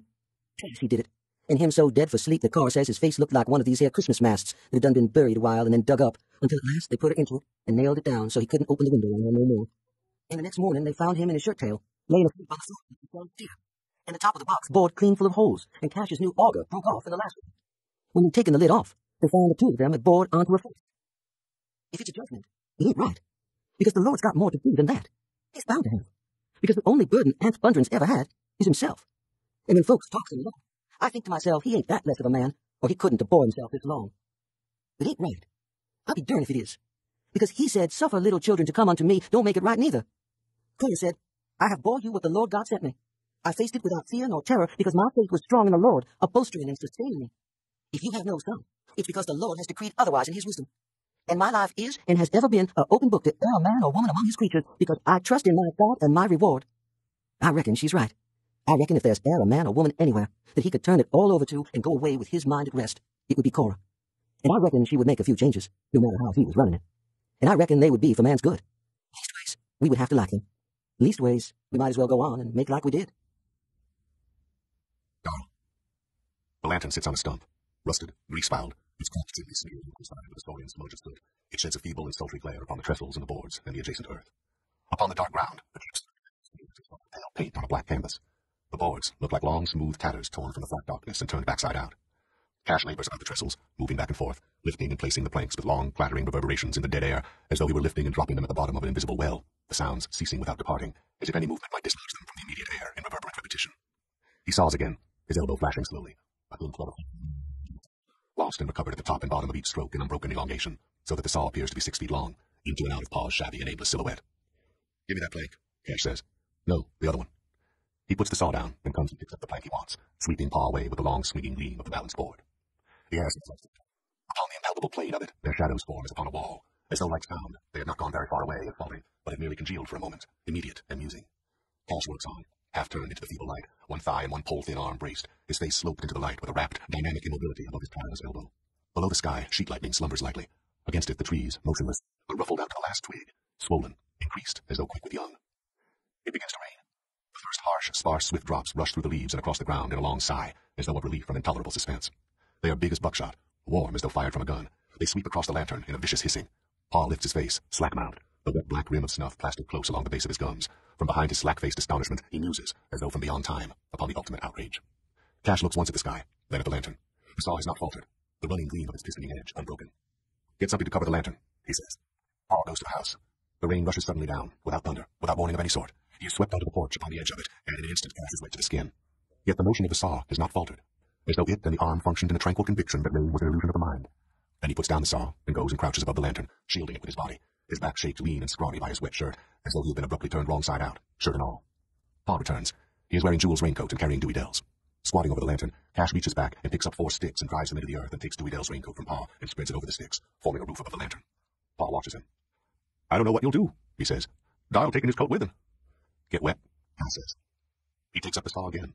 Again, it moves up and down, in and out of that unhurried imperviousness as a piston moves in the oil, soaked, scrawny, tireless, with the lean, light body of a boy or an old man. Pa watches him, blinking, his face streaming. Again he looks up at the sky with that expression of dumb and brooding outrage, and yet of vindication, as though he would... He stirs, moves, gaunt and streaming, picking up a board or a tool and then laying it down. Vernon Tull is there now, and Cash is wearing Mrs. Tull's raincoat, and he and Vernon are hunting the saw. After a while, they find it in Paul's hand. "Why don't you go on to the house, out of rain?" Cash says. Paul looks at him, his face streaming slowly. It is as though upon a face carved by a savage caricaturist, a monstrous burlesque of all bereavement flowed. "You go on in," Cash says. "Me and Vernon can finish it." Paul looks at them. The sleeves of Jewel's coat are too short for him. Upon his face, the rain streams, slow as cold glycerin. "I don't begrudge her the wedding," he says. He moves again and falls to shifting the planks, picking them up, laying them down again carefully, as though they are glass. He goes to the lantern and pulls at the propped raincoat until he knocks it down, and Cash comes and fixes it back. "You get onto the house," Cash says. He leads Paul to the house and returns with the raincoat and folds it and places it beneath the shelter where the lantern sits. Vernon is not. He looks up, still sawing. "You ought to have done that at first," he says. "You know it was fixing to rain." "It's his fever," Cash says. He looks at the board. Vernon says. "You come anyway." Cash squints at the board. On the long flank of it, the rain crashes steadily, myriad, fluctuant. "I'm going to bevel it," he says. "It'll take more time," Vernon says. Cash sets the plank on edge. A moment longer, Vernon watches him. Then he hands him the plane. Vernon holds the board steady while Cash bevels the edge of it with the tedious and minute care of a jeweler. Mrs. Tull comes to the edge of the porch and calls Vernon. "How near are you done?" she says.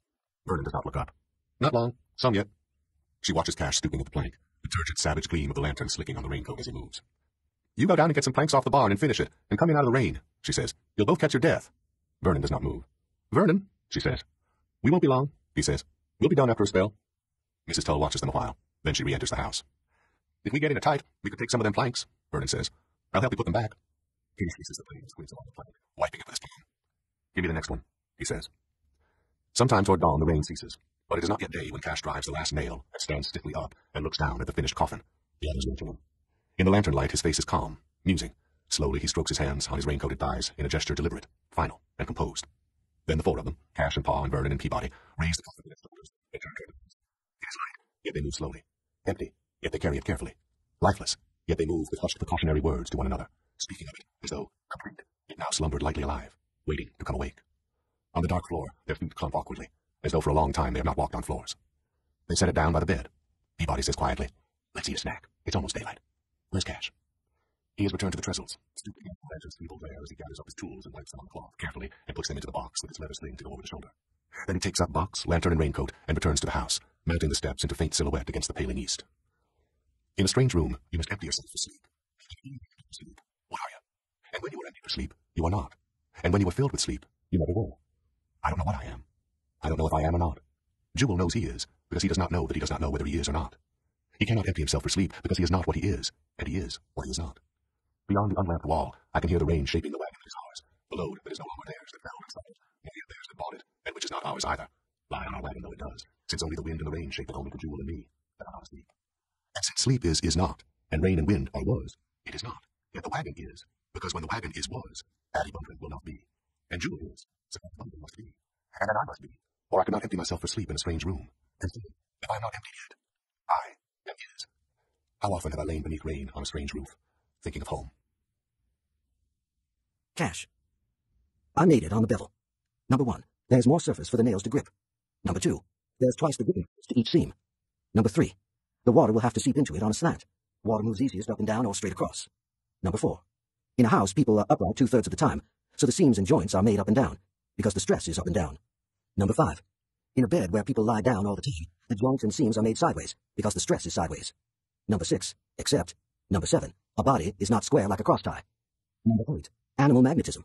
Number 9, the animal magnetism of a dead body makes the stress come slanting, so that the coffin are made on the bevel. Number 10, you can see the earth sinks down on the bevel. Number 11, while in a natural hold, it sinks by the center, the stress being up and down. Number 12, so I made it on the bevel. Number 13, it makes a neater job. End of disc 3. My mother is a fish. Tull. It was 10 o'clock when I got back. The Peabody's came hitched onto the back of the wagon. They'd already dragged the buckboard back from where Quick found it upside down, straddled a ditch about a mile from the spring. It was pulled out of the road at the spring, and about a dozen wagons was already there. It was Quick found it. He said the river was up and still rising. He said it had already covered the highest watermark on the bridge piling he had ever seen. That bridge won't stand a whole lot of water, I said. Somebody told Ance about it? I told him, Quick said. He says he reckons them boys has heard and unloaded and are on the way back by now. He says they can load up and get across. He better go on and bury her in her heap, Armstead said. That bridge is old. I wouldn't monkey with it. His mind is set on taking her to Jefferson, Quick said. Then he better get at it soon as he can, Armstead said. Ance meets us at the door. He was shaved, but not good. There was a long cut on his jaw. and he's wearing his Sunday pants and a white shirt with the neckband buttoned. It is drawn, making it look bigger than ever, like a white shirt will. And his face, different too. He looks folks in the eye now, dignified, his face tragic and composed, shaking us by the hand as we walk up onto the porch and sleep out, a little stiff in our Sunday clothes rustling, not looking full at him as he meets us. The Lord giveth, we say. The Lord giveth. That boy is not there. Peabody told about how he come into the kitchen, hollering, swarming and clawing at Cora when he found her cooking that fish, and how Dewey Dell taking him down to the barn. My team all right? Peabody says. All right, I tell him. I give them a bait this morning. Your brother thinks all right too, but ain't hurt. And no fault of somebody's, he says. I give a nickel to know where that boy was when that team broke away. If it's broke anywhere, I'll fix it, I say. The women folks go on into the house. We can hear them talking and fanning. The fans go whish, whish, whish, and them talking, the talking sounding kind of like bees murmuring in a water bucket. The men stop on the porch, talking some, not looking at one another. Howdy, Vernon, they say. Howdy, Tay. Looks like more rain. It does for a fact. Yes, sir, it will rain some more. We come up quick, and going away slow. It don't fail. I go around to the back. Cass is filling up the holes he bored in the top of it. He's trimming out plugs for them, one at a time, the wood wet and hard to work. He could cut up a tin can and hide the holes and nobody wouldn't know the difference. Wouldn't mind, anyway. I have seen him spend an hour trimming out a wedge, like it was glass he was working, when he could have reached around and picked up a dozen sticks and drove them into the joint and made it do. When we finished, I go back to the front. The men have gone a little piece from the house, sitting on the ends of the boards and on the sawhorses where we made it last night, some sitting and some squatting. Whitfield ain't come yet. They look up at me, their eyes asking. It's about, I say. He's ready to kneel. While they're getting up, I turn to the porch. We scrape our shoes again, careful, waiting for one another to go in first, milling a little at the door. Anne stands inside the door, dignified, composed. They had laid her in it reversed. Cash made it clock-shaped like this, with every joint and seam beveled and scrubbed with a plane, tight as a drum and neat as a basket. And they had laid her in it head to foot so it wouldn't crush her dress. It was her wedding dress, and it had a flare-out bottom. And they had laid her head to foot in it so the dress could spread out. And they had made her a veil out of a mosquito bag so the auger holes in her face wouldn't show. When we are going out, Whitfield comes. He is wet and muddy to the waist coming in. The Lord comfort this house, he says. I was late because the bridge has gone. I went down to the old ford and swum my horse over, the Lord protecting me. His grace be upon this house. We go back to the trestles and plank ends and sit or squat. I knowed it would go, Armstead says. It's been there a long time, that here bridge, Quick says. The Lord has kept it there, you mean, Uncle Billy says. I don't know any man that's touched hammer to it in 25 years. How long has it been there, Uncle Billy? Quick says. It was built in, let me see. It was in the year 1888, Uncle Billy says. I mind it because the first man to cross it was Peabody coming to my house when Jody was born. If I'd have crossed it every time your wife lit it since, it'd have been wore out long before this, Billy, Peabody says. We laugh, suddenly loud, then suddenly quiet again. We look a little side at one another. Lots of folks has crossed it that won't cross no more bridges, Houston says. It's a fact, Little John says. It's so. One more ain't no ways, Armstead says. It'd taken them 2-3 days to got her to town in the wagon. They'd be gone a week, getting her to Jefferson and back. What's Aunt so itching to take her to Jefferson for anyway, Houston says. He promised her, I say. She wanted it. She come from there. Her mind was set on it. And Aunt's is set on it too, Quick says. Hey, Uncle Billy says. It's like a man that's let everything slide all his life to get set on something that will make the most trouble for everybody he knows. Well, it'll take the Lord to get her over that river now, Peabody says. Ants can't do it. And I reckon he will, Quick says. He's took care of Ants a long time now. It's a fact, Little John says. Too long to quit now, Armstead says. I reckon he's like everybody else around here, Uncle Billy says. He's done it so long now, he can't quit. Cash comes out. He's put on a clean shirt, his hair wet, his comb smoothed down on his brow, smooth and black as if he had painted it onto his head. He squats stiffly among us. We watch him. You feeling this weather, ain't you? Armstead says. Cash says nothing. A broke bone always feels it, Little John says. A fella with a broke bone can tell it a-comin'. Lucky Cash got off with just a broke leg, Armstead says. He might have hurt himself bedrid. How far'd you fall, Cash? 28 foot, 4.5 inches about, Cash says. I'll move over beside him. A fella can show slip quick on wet planks, Quick says. It's too bad, I say, but you couldn't have helped it. It's them darn women, he says. I made it to balance with her. I made it to her measure and weight. If it takes wet boards for folks to fall, it's fixing to be lots of falling before the spell is done. You couldn't have helped it. It's the cotton and corn I mind. Neither does Peabody mind the folks falling. How about, Doc? It's a fact. Washed clean out in the ground it will be. Seems like something is always happening. Of course it does. That's why it's worth anything. If nothing didn't happen, and everybody made a big crop, do you reckon it would be worth the wait? Well, I'd be darned if I'd like to see my work washed out in the ground. Work I sweat over. It's a fact. A fella wouldn't mind seeing it washed up if he could just turn on the rain himself. Who's that man who can do that? Where's the color of his eyes? The Lord made it to grow. It's his'n to wash up if he sees it fitting so. You couldn't have hoped it, I say. It's them darn women, he says. In the house, the women begin to sing. We hear the first line commence, beginning to swell as they take hold, and we rise and move toward the door, taking off our hats, throwing our shoes away. We do not go in. We stop at the steps, clumped, holding our hats between our lax hands in front or behind, standing with one foot advanced and our heads lowered, looking aside, down at our hats in our hands, and at the earth or now and then at the sky, and at one another's grave, composed face. The song ends. The voices quaver away with a rich and dying fall. Whitfield begins. His voice is bigger than him. It's like they are not the same. It's like he is one, and his voice is one, swimming on two horses side by side across the ford and coming into the house, the mud-splashed one and the one that never even got wet, triumphant and sad. Somebody in the house begins to cry. It sounds like her eyes and her voice were turned back inside her, listening. We move, shifting to the other leg, meeting one another's eye and making like they hadn't touched. Whitfield stops at last. The women sing again. In the thick air, it's like their voices come out of the air, flowing together and on in sad, comforting tunes. When they cease, it's like they hadn't gone away. It's like they had just disappeared into the air. And when we moved, we would loose them again out of the air around us, sad and comforting. Then they finish, and we put on our hats, our movements stiff, like we hadn't never wore hats before. On the way home, Cora is still singing. I'm bounding toward my God and my reward, she sings, sitting on the wagon, the shawl around her shoulders and the umbrella open over her, though it is not raining. She has hern, I'll say. Wherever she went, she has her reward in being free of Aunt Spondren. She laid there 3 days in that box, waiting for Doll and Jewel to come clean back home and get a new wheel and go back to where the wagon was in the ditch. Take my team, Aunts, I said. We'll wait for Aaron, he said. She was ever a particular woman. On the 3rd day, they got back and they loaded her into the wagon and started, and it already too late. You'll have to go all the way round by Sampson's Bridge. It'll take you a day to get there. Then you'll be 40 miles from Jefferson. Take my team, Aunts. We'll wait for Aaron. She'll want it so. It was about a mile from the house we saw him, sitting on the edge of the slough. It hadn't had a fish in it, never that I knowed. He looked around at us, his eyes round and calm, his face dirty, the pole across his knees. Cora was still singing. This ain't no good day to fish, I said. You come on home with us, and me and you'll go down to the river first thing in the morning and catch some fish. It's warmer here, he said. Do we? You come on with us. The river's the place. It's in here, he said. Dewey Dale seen it. I'm bounding toward my God and my reward, Cora sung. Darl, it's not your horse that's dead, Jewel, I said. He sits erect on the seat, leaning a little forward, looking back.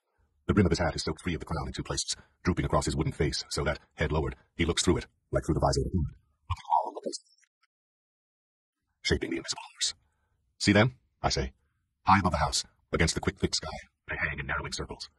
From here, they are no more than specks, impeccable, patient, portentous. But it's not your horse that's dead. God damn you, he says. God damn you. I cannot love my mother because I have no mother. Jewel's mother is a horse. Motionless, the tall buggards hang in soaring circles, the clouds giving them an illusion of retrograde. Motionless, wooden-backed, wooden-faced, he shapes the horse in a rigid stoop like a hawk, hook-winged. They are waiting for us, ready for the moving of it, waiting for him. He enters the stall and waits until it kicks at him so that he can slip past and mount onto the trough and pause, peering out across the intervening stall tops toward the empty path before he reaches into the loft. God damn him. God damn him. Cash. It won't balance. If you wanted to tote and ride on a balance, we will have pick up. God damn you, pick up. I'm telling you, it won't tote and it won't ride on a balance unless pick up. Pick up, god damn your thick-nosed soul to hell. Pick up. It won't balance. If they wanted to tote and ride on a balance, they will have... He stoops above it, 2 of the 8 hands. In his face, the blood goes in waves. In between them, his flesh is greenish-looking, about that smooth, thick, pale green of cow's cud. His face suffocated, furious, his lip lifted upon his teeth. Pick up, he says. Pick up, goddamn your thick-nosed soul. He heaves, lifting one whole side so suddenly that we all spring into the lift to catch and balance it before he hurls it completely over. For an instant it resists, as though volitional, as though within it her pole-thin body clings furiously, even though dead, to a sort of modesty, as she would have tried to conceal a soiled garment that she could not prevent her body soiling. Then it breaks free, rising suddenly, as though the emaciation of her body had added buoyancy to the planks, or as though, seeing that the garment was about to be torn from her, she rushes suddenly after it in a passionate reversal that flanks its own desire and need. Jewel's face goes completely green, and I can hear teeth in his breath. We carry it down the hall, our feet harsh and clumsy on the floor, moving with shuffling steps, and through the door. Steady in a minute now. Let him go. He turns back to shut and lock the door, but Jewel will not wait. Come on, he said in that suffocating voice. Come on. We lower it carefully down the steps. We move, balancing it as though it were something infinitely precious, our faces breathing through our teeth to keep our nostrils closed. We go down the path, toward the slope. We better wait, Klaus says. I tell you it ain't balanced now. We'll need another hand on that hill. Then turn loose, Jewel says. He will not stop. Cash begins to fall behind, hobbling to keep up, breathing harshly. Then his feet, and Jewel carries the entire front end alone, so that, tilting as the path begins to slant, it begins to rush away from me and slip down the air like a sled upon invisible snow, smoothly evacuating atmosphere in which the sense of it is still shaped. Wake you, I say, but he will not wake. He is almost running now, and Cash is left behind. It seems to me that the end which I now carry alone has no weight, as though it coasts like a rushing straw upon the furious tide of Jules' despair. I am not even touching it, when, turning, he lets it overshoot him, swinging, and stops it and sloughs it into the wagon bed in the same motion, and looks back at me, his face suffused with fury and despair. God damn you! God damn you! Vardaman. We are going to town. Dewey Dell says it won't be sold because it belongs to Santa Claus, and he's taking it back with him until next Christmas. Then it will be behind the glass again, shining with waiting. Pa and Cash are coming down the hill, but Jewel is going to the barn. Pa says, Jewel does not stop. Pa says, but Jewel does not stop. You leave that horse here, Pa says. Jewel stops and looks at Pa. Jewel's eyes look like marble. You leave that horse here, Pa says. We'll all go in the wagon with Mama like she wants. But my mother is a fish. Vernon's seen it. He was there. Jewel's mother is a horse, Doll said. Then mine can be a fish, can't it, Doll? I said. Jewel is my brother. Then mine will have to be a horse too, I said. Why? Doll said. If Pa's your pa, why does your ma have to be a horse just because Jewel is? What does it? I said. What does it, Doll? Doll is my brother. Then what is your ma, Doll? I said. I haven't got ear one, Doll said. Because if I had one, it is was. And if it is was, it can't be is, can it? No, I said. Then I am not, Doll said. Am I? No, I said. I am. Doll is my brother. But you are, Doll, I said. I know it, Doll said. That's why I am not is. R is too many for one woman to fold. Cash is carrying his toolbox. Pa looks at him. I'll stop at Tulsa on the way back, Cash says. Get on that barn roof. It ain't respectful, Pa says. It's a deliberate flouting of her and of me. Do you want him to come all the way back here and carry them up the Tulls afoot? Doll says. Pa looks at him, his mouth chewing.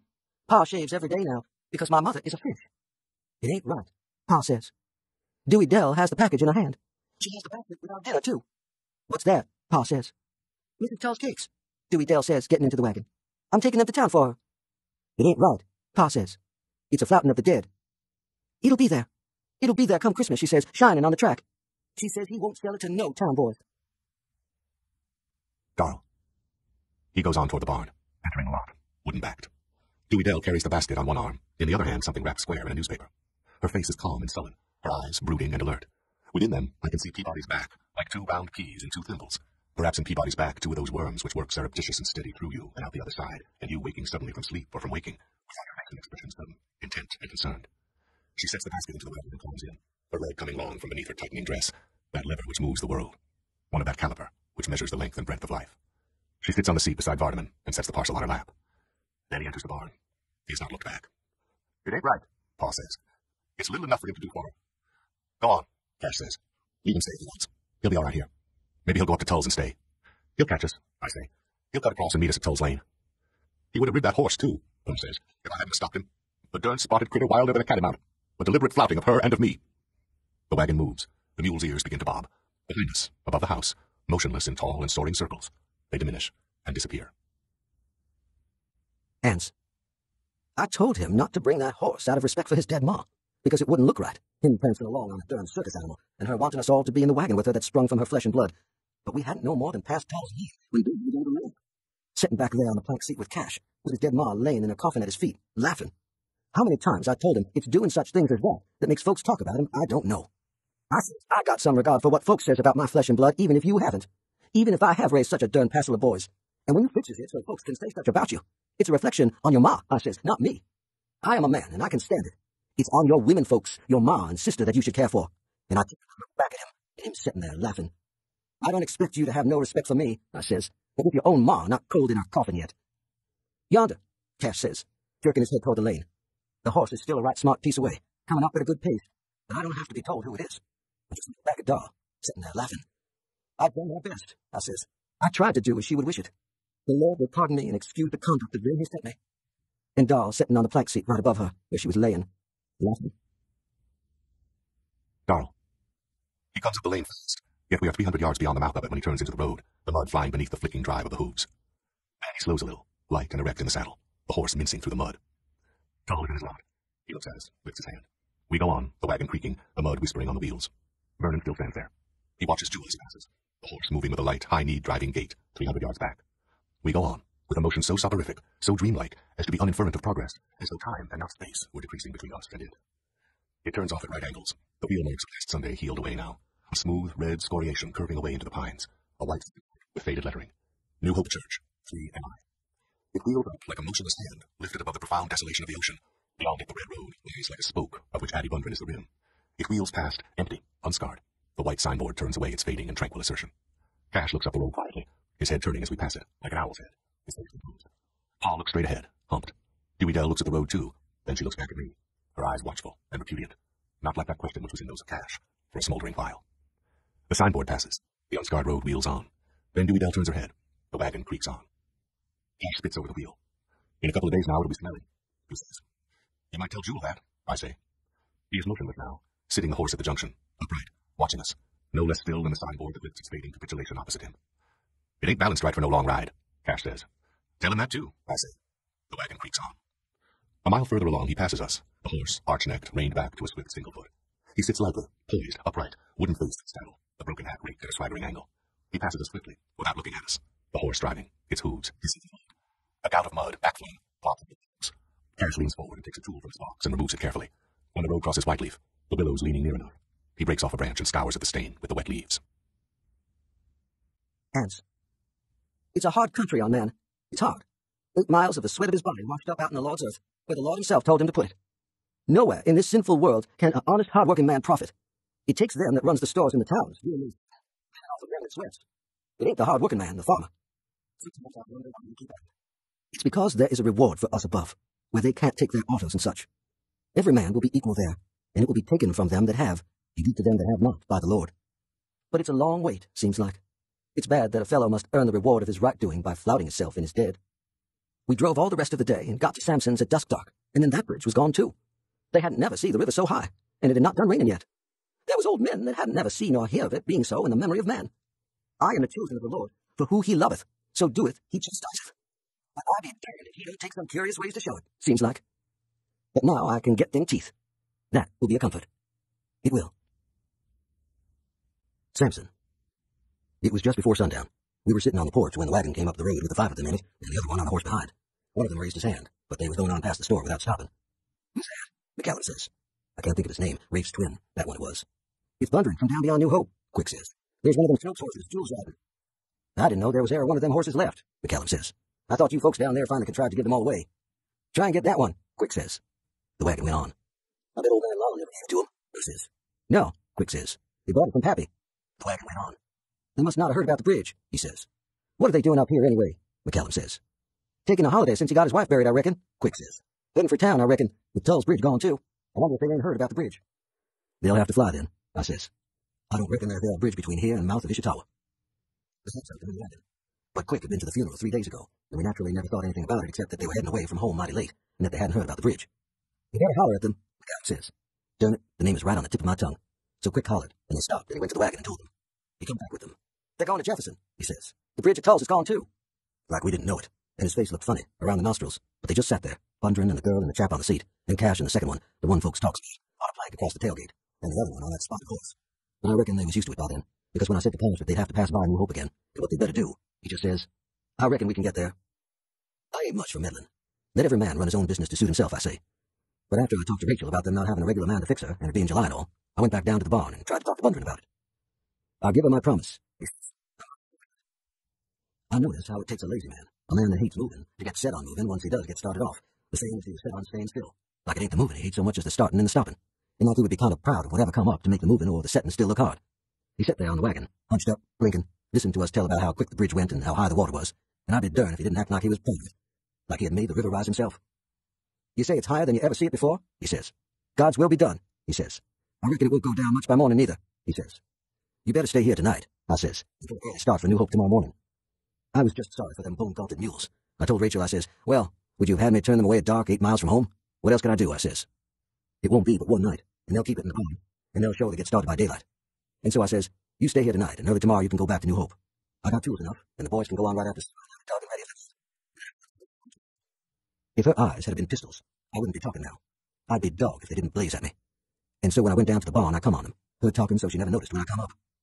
You promised her, she said. She wouldn't go until you promised. She thought she could depend on you. If you don't do it, it will be a curse on you. Can't no man say I don't aim to keep my word, Bundren says. My heart is open to every man. I don't care what your heart is, she says. She was whispering, kind of talking fast. You promised her. You've got to. You... Then she seen me and quit, standing up. If they'd been pistols, I wouldn't be talking now. So when I talked to him about it, he says, I give her my promise, her mind is set on it. But seems to me she'd rather have a ma bird close by, so she could... It's Addie I give the promise to, he says. Her mind is set on it. So I told them to drive it into the barn, because it was threatening rain again, and that supper was about ready. Only they didn't want to come in. I thank you, Hundred says. We wouldn't discommode you. We got a little something in the basket we can make out. Well, I says, since you are so particular about your women folks, I am too. And when folks more time and come to the table, no one takes it as an insult. So the girl went on to the kitchen to help Rachel, and then Jewel come to me. She says, help yourself out in the loft. Feed 'em when you bait the mules. I'd rather pay you for 'em, he says.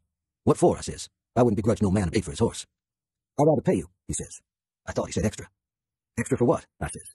Won't he eat hay and corn? Extra feed, he says. I feed him a little extra, and I don't want him beholden to no man. You can't buy no feed from me, boy, I says. And if he can eat that loft clean, I'll help you load the barn onto the wagon in the morning.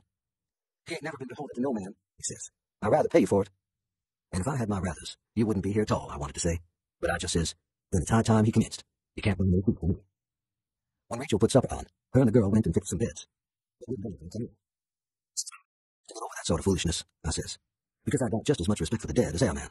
But you've got to respect the dead themselves. And a woman that's been dead in a box 4 days, the best way to respect her is to get her into the ground as quick as you can. But they wouldn't do it. They wouldn't do it, Hundred says. Of course, if the boys want to go to bed, I reckon I can set up with her. I don't begrudge her it. So when I went back down there, they were squatting on the ground around the wagon, all of them. Let that chap come to the house and get them sleep anyway, I says. And you better come too, I says to the girl. I wasn't aiming to interfere with them, and I surely hadn't done nothing to her that I knowed. He's done already asleep, Hundred says. They had done put him to bed in the trough in an empty stall. Well, you come on then, I says to her. But still, she never said nothing. They just squatted there. You couldn't hardly see them. How about you then? You got a full day tomorrow.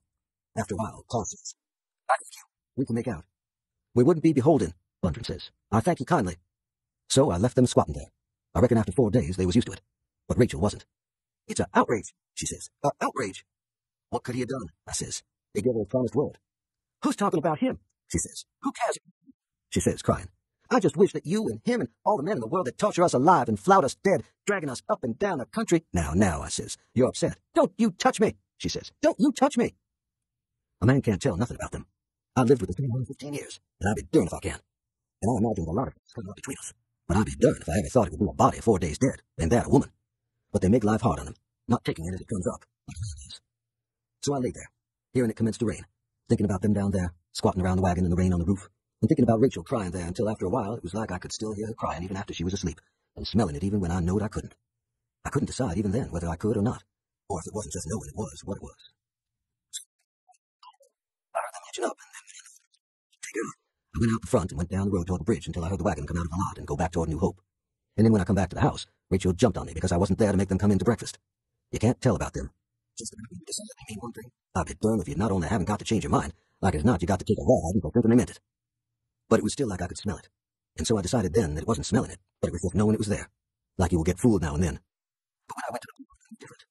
When I walked into the hallway, I saw something. It kind of hunkered up when I come in, and I thought at first it was one of them got left. Then I saw what it was. It was a buzzard. It looked around me and saw me, and went on down the hall, straddle-legged, with its wings kind of hunkered out, walking in one and then over the other, like an old, bald-headed man. When it got outdoors, it begun to fly. It had to fly a long time before it ever got up into the air, with it thick and heavy and full of rain like it was.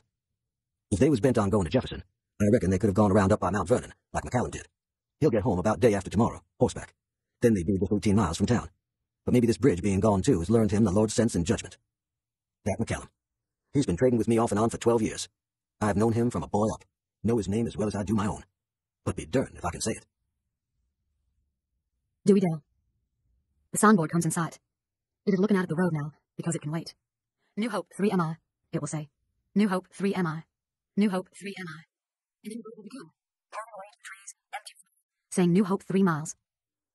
I heard that my mother was dead. I wish I had time to let her die. I wish I had time to wish I had. It is because in the wild and outraged earth too soon, too soon, too soon. It's not that I wouldn't and will not. It's that it is too soon, too soon, too soon. Now it begins to say it. New Hope 3 miles. New Hope 3 miles. That's what they mean by the womb of time, the agony and the despair of spreading bones, the hard girdle in which the outrage entrails of events. Cash's head turns slowly as we approach, his pale, empty, sad, composed, and questioning face, following the red and empty curve. Beside the back wheel, Jewel sits on the horse, gazing straight ahead. The land runs out of Daryl's eyes. They swim to pinpoints. They begin at my feet and rise along my body to my face.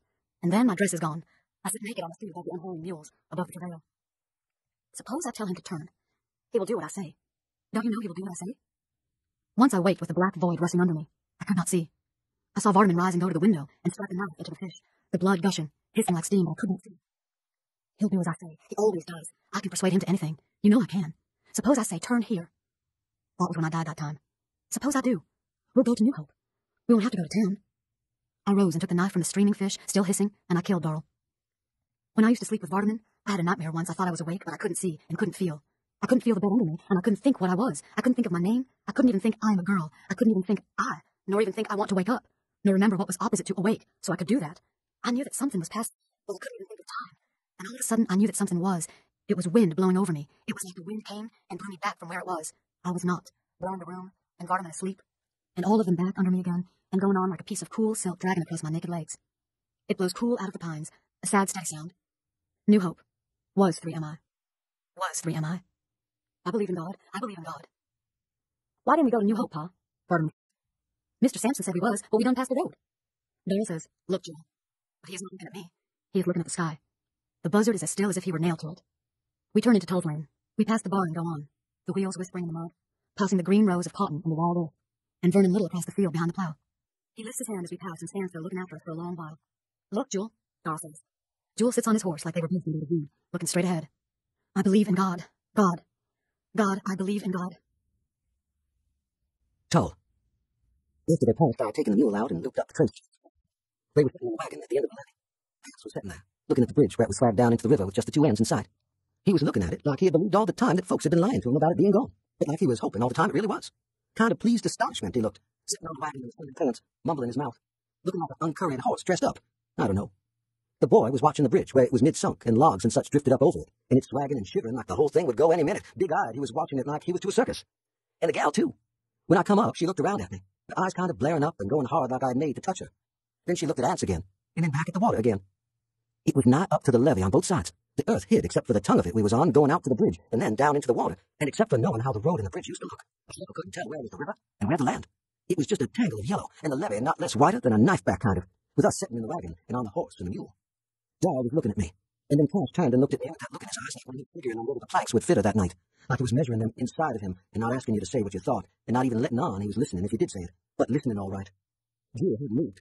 He sat there on the horse, leaning a little forward, with that same look on his face when him and Doral passed the house yesterday, holding together. If it was just up, we could drive across, Aunt says. We could drive right on across it. Sometimes the log would get shoved over the jam and float on, rolling and turning, and we could watch it go on to where the ford used to be. It would slow up and whirl crossways and hang out of water for a minute, and you could tell by that the ford used to be there. But that don't show nothing, I say. It could be a ball of quicksand built up there. We watch the log. Then the gal is looking at me again. Mr. Whitfield crossed it, she says. He was a horseback, I say. And 3 days ago. It's 5 foot since. If the bridge was just up, Aunt says. The log bobs up and goes on again. There's a lot of trash and foam, and you can hear the water. But it's down, Aunt says. Cash says, a careful fellow could walk across yonder on the planks and logs. But you couldn't take nothing, I say. Likely the time you set foot on that mess, it'll all go too. What do you think, Doral? He's looking at me. He don't say nothing. Just looks at me with them queer eyes of his that makes folks talk. I always say it ain't never been what he'd done so much, or said, or anything so much. Looks at you. It's like he had got into the inside of you some way. Like somehow he was looking at yourself and your doings out in his eyes. Then I can feel that gal watching me like I had made to touch her. She said something to Ants. Mr. Whitfield, she says. I give her my promised word in the presence of the Lord, Ant says. I reckon it ain't no need to worry. But still, he does not start the mules. We sit there above the water. Another log bobs up over the jam and goes on. We watch it and swing slow for a minute where the ford used to be. Then it goes on. It might start falling tonight, I say. You could lay over one more day. Then Jewel turns sideways on the horse. He's not moved until then, and he turns and looks at me. His face is kind of green. Then it would go red and then green again. Get the hell on back to your damn plowing, he says. Who the hell asked you to follow us here? I never meant no harm. I say. Shut up, Jewel. Hush. Jewel looks back at the water, his face gritted, going red and green and then red. Well, Cash says after a while, what you want to do? Ants don't say nothing. He sits humped up, mumbling his mouth. If it was just up, we could drive across it, he says. Come on, Jewel says, moving the horse. Wait, Cash says. He looks at the bridge. We look at him, except Ants and the gal. We're looking at the water. Dewey Dell and Vardaman and Pa better walk across on the bridge, Cash says. Vernon can help them, Jewel says, and we can hitch his mule ahead of ours. You ain't going to take my mule into that water, I say. Jewel looks at me. His eyes look like pieces of broken plate. I'll pay for your damn mule. I'll buy it from you right now. My mule ain't going into that water, I say. Jewel's going to use his horse, Doral says. Shut up, doll, Cash says. You and Jewel both. My mule ain't going into that water, I say. Darl. He sits the horse, glaring at Vernon, his lean face suffused up to and beyond the pale rigidity of his eyes. The summer when he was 15, he took a spell of sleeping. One morning, when I went to feed the mules, the cows were still in the tie-up, and I heard Pa go back to the house and call him. When we came on back to the house for breakfast, he passed us, carrying the milk buckets, stumbling along like he was drunk, and he was milking when we put the mules in and went onto the field without him. We had been there an hour, and still he never showed up. When Dewey Dell came with our lunch, Pa sent her back to find Jewel. They found him in the tie-up, sitting on the stool, asleep. After that, every morning Pa would go in and wake him. He would go to sleep at the supper table, and soon as supper was finished, he would go to bed. And when I came into bed, he would be lying there like a dead man. Yet still, Pa would have to wake him in the morning. He would get up, but he wouldn't hardly have half sense. He would stand for Pa's jawing and complaining without a word. He'd take the milk buckets and go to the barn, and once I found him asleep at the cow, the bucket in place, the half full, and his hands up to the wrists in the milk, and his head against the cow's flank. After that, Dewey Dell had to do milking. He still got up when Pa waked him, going about what we told him to do in that dazed way. It was like he was trying hard to do them, but he was as puzzled as anyone else. Are you sick? Ma said. Don't you feel all right? Yes, Jewel said. I feel all right. He's just lazy, trying me, Pa said, and Jewel standing there, asleep on his feet like as not. Ain't you? He said, waking Jewel up again to answer. No, Jewel said. You take off and stay in the house today, Ma said. With that whole bottom piece to be busted out? Pa said. If you ain't sick, what's the matter with you? Nothing, Jewel said. I'm all right. All right, Pa said. You're asleep on your feet this minute. No, Jewel said. I'm all right. I want him to stay at home today, Ma said. I'll need him, Pa said. He's tired enough with all of us to do it. You'll just have to do the best you can with Cash and Darl, Ma said. I want him to stay in today. But he wouldn't do it. I'm all right, he said, going on. But he wasn't all right. Anybody could see it. He was losing flesh, and I'd seen him go to sleep chopping. Watched the hoe going slower and slower up and down, with less and less of an arc, until it stopped, and he leaning on it, motionless in the hot shimmer of the sun. Ma wanted to get the doctor, but Pa didn't want to spend the money without it was needful. And Jewel did seem all right, except for his thinness and his way of dropping off to sleep at any moment. He ate hearty enough, except for his way of going to sleep in his plate, with a piece of bread halfway to his mouth and his jaws still chewing. But he swore he was all right. It was Ma that got Dewey Dell to do his milking, and the other cats.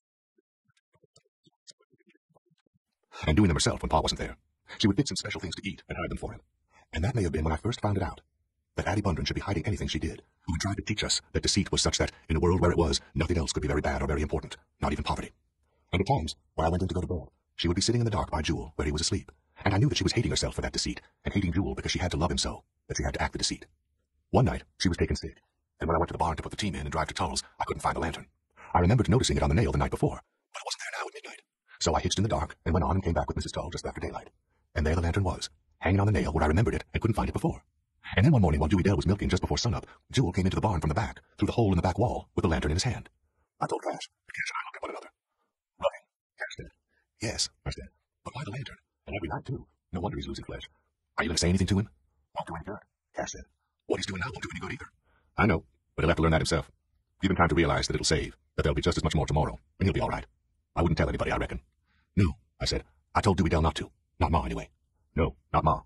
After that, I thought it was rather comical. He acting so bewildered and willing and dead for sleep and gaunt as a beanpole, and thinking he was so smart with it. And I wondered who the girl was. I thought of all I knew that it might be, but I couldn't say for sure. Ain't any girl, Cash said. It's a married somewhere. Ain't any young girl got that much daring and staying power. That's what I don't like about it. Why? I said. She'll be safer for him than a girl would. More judgment. He looked at me, his eyes fumbling, the words fumbling at what he was trying to say. It ain't always the safe things in this world that a fella. You mean the safe things are not always the best things? Best, he said, fumbling again. It ain't the best things, the things that are good for him. A young boy. A fella kind of hates to see wallowing in somebody else's mire. That's what he was trying to say. When something is new and hard and bright, there ought to be something a little better for it than just being. Since the safe things are just the things that folks have been doing so long they have worn the edges off, and there's nothing to the doing of them that leads a man to say, that was not done before, and it cannot be done again. So we didn't tell. Not even when after a while he'd appear suddenly in the field beside us and go to work, without having had time to get home and make out he'd been in bed all night. He would tell Ma that he hadn't been hungry at breakfast, or that he had eaten a piece of bread while he was hitching up the team. But Cash and I knew that he hadn't been home at all on those nights, and he had come up out of the woods when we got to the field. But we didn't tell. Something was almost over. We knew that when the nights began to cool, she would be done, if he wasn't. But when fall came, and the nights began to get longer, the only difference was that he would always be in bed for Pa to wake him, getting him up at last in that first state of semi-idiocy like when it first started, worse than when he had stayed out all night. She's sure a stayer, I told Cash. I used to admire her, but I downright respect her now. It ain't a woman, he said. You know, I said, but he was watching me. What is it then? That's what I need to find out, he said. You can trail him to the woods all night if you want to, I said. I'm not. I ain't trailing him, he said. What are you talking about? I ain't, he said. I don't mean it that way. And so a few nights later, I heard Jewel get up and climb out the window, and then I heard Cash get up and follow him. The next morning, when I went to the barn, Cash was already there, the mules fed, and he was helping Dewey Dell milk. And when I saw him, I knew that he knew what it was. Now and then I would have been watching Jewel with a queer look, like having found out where Jewel went and what he was doing, and given him something to really think about at last. But it was not a worried look. It was the kind of look I would see on him when I would find him doing some of Jewel's work around the house, work that Pa still thought Jewel was doing, and that Ma thought Billy Dell was doing. So I said nothing to him, believing that when he got done digesting it in his mind, he would tell me. But he never did. One morning, it was November then, 5 months since it started, Jewel was not in bed, and he didn't join us in the field. That was the first time Ma learned anything about what had been going on. Disc 4. That was the first time Ma learned anything about what had been going on. She sent Vardaman down to find where Jewel was, and after a while she came down too. It was as though, so long as the deceit ran along quiet and monotonous, all of us let ourselves be deceived, abetting it unawares, or maybe through cowardice, since all people are cowards and naturally prefer any kind of treachery because it has a bland outside. But now,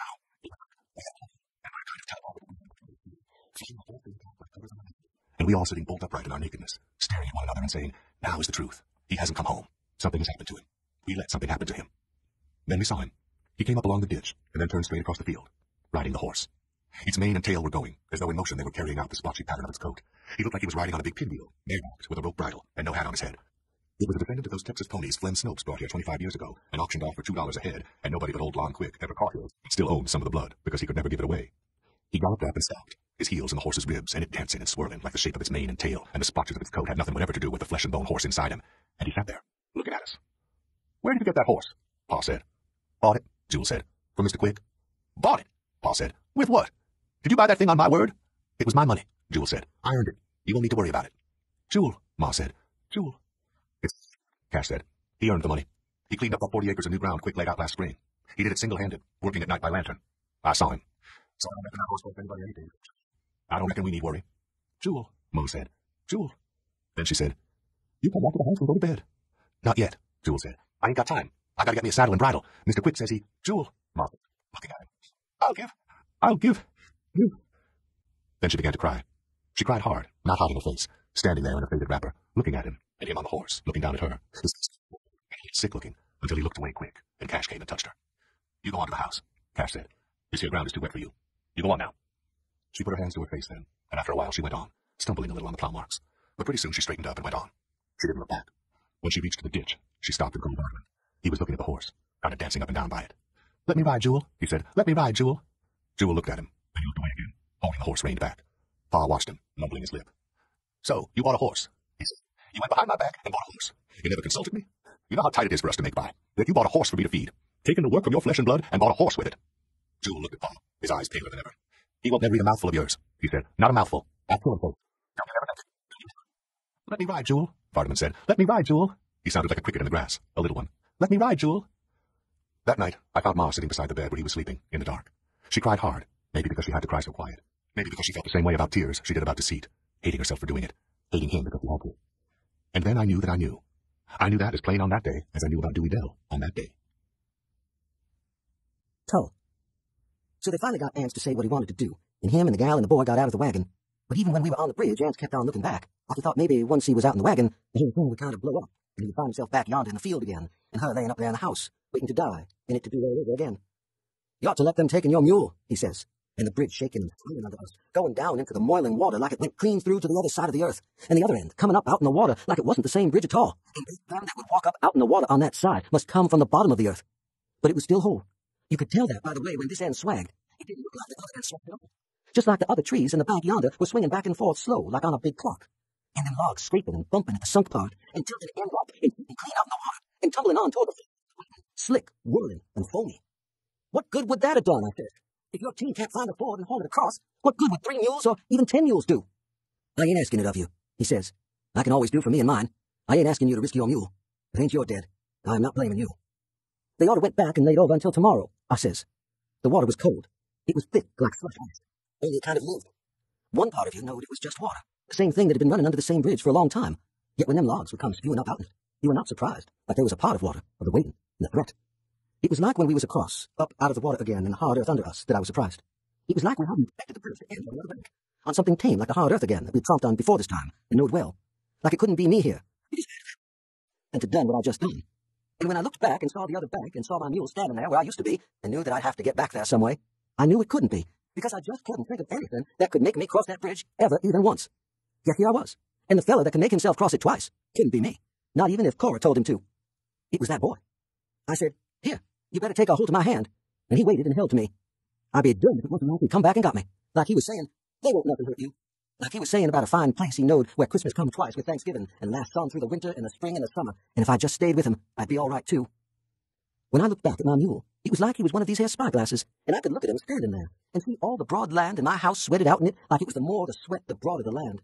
The more the sweat, the tighter the house, because it would take a tight house for Cora to hold Cora like a jar of milk in a... You've got to have a tight jar, or you'll need a powerful spring. So if you have a big spring, why then you have the incentive to have tight, well-made jars, because it is your milk, sour or not, because you would rather have milk that will sour than to have milk that won't, because you are a man. And him holding to my hand, his hand that hot and confident, so that I was like to say, look at here, can't you see that mule yonder? He never had no business over here, so he never come, not being nothing but a mule. Because a fellow can see ever now and then that children have more sense than him. But he don't like to admit it to them until they have beards. After they have a beard, they're too busy because they don't know if they'll ever quite make it back to where they were in sense before they was hair. So you don't mind admitting then to folks that are worrying about the same thing that ain't worth the worry that you are yourself. Then he was over, and we stood there, looking at Cash turning the wagon around. We watched them drive back down the road to where the trail turned off into the bottom. After a while, the wagon was out of sight. We better get on down to the fort and get ready to help, I said. I give her my word, Pat says. It is sacred on me. I know you begrudge it, but she will bless you in heaven. Well, they got to finish circumventing the land before they can dab a water, he said. Come on. It's the turning back, he said. It ain't no luck in turning back. He was standing there, humped, mournful, looking at the empty road beyond the swaggin' and swaying bridge. And that gal, too, with the lunch basket on the left and the package under the other. Just going to town. Bent on it. He had wood and fire and the earth and the water and all, just to eat a sack of bananas. You ought to laid over a day, I said. It would have fell come by morning. It mought not have rained tonight, and it can't get no higher. I give my promise, he says. She is counting on it. Darl. Before us the thick dark current runs. It talks up to us, and a murmur becomes ceaseless and myriad. The yellow surface dimpled monstrously into fading swirls traveling along the surface for an instant, silent, impermanent, and profoundly significant, as though just beneath the surface, for a moment of lazy eagerness, out of and into light slumber again. It clucks and murmurs among the spokes and about the mule's knees, yellow, scummed with flotsam, and with thick soiled gouts of foam, as though it had sweat, lathering like a driven horse. Through the undergrowth it goes with a plaintive sound, a musing sound. In it, the unwinded cane and saplings lean as before a little gale, swaying without reflections, as though suspended on invisible wires from the branches overhead. Above the ceaseless surface they stand, trees, cane, vines, rootless, severed from the earth, spectral above its circumscribed desolation, filled with the voice of the waste and mournful water. Cash and I sit in the wagon. Jules sits the horse at the off-rear wheel. The horse is trembling. Its breathing stertorous like groaning.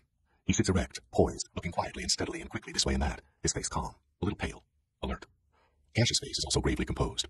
He and I look at one another with long, probing looks that plunge unimpeded through one another's eyes and into the ultimate secret place, where for an instant Cash and Donald crouch fragrant and unabashed in all the old terror and the old foreboding, alert and secret, and without shame. When we speak, our voices are quiet, detached. I reckon we're still in the road all right. Joel taken and cut them 2 big white oaks. I heard tell how at high water, in the old days, they used to line up the ford by them trees. I reckon he did that 2 years ago when he was logging down here. I reckon he never thought that anybody would ever use this ford again. I reckon not. Yes, it must have been then. He cut us.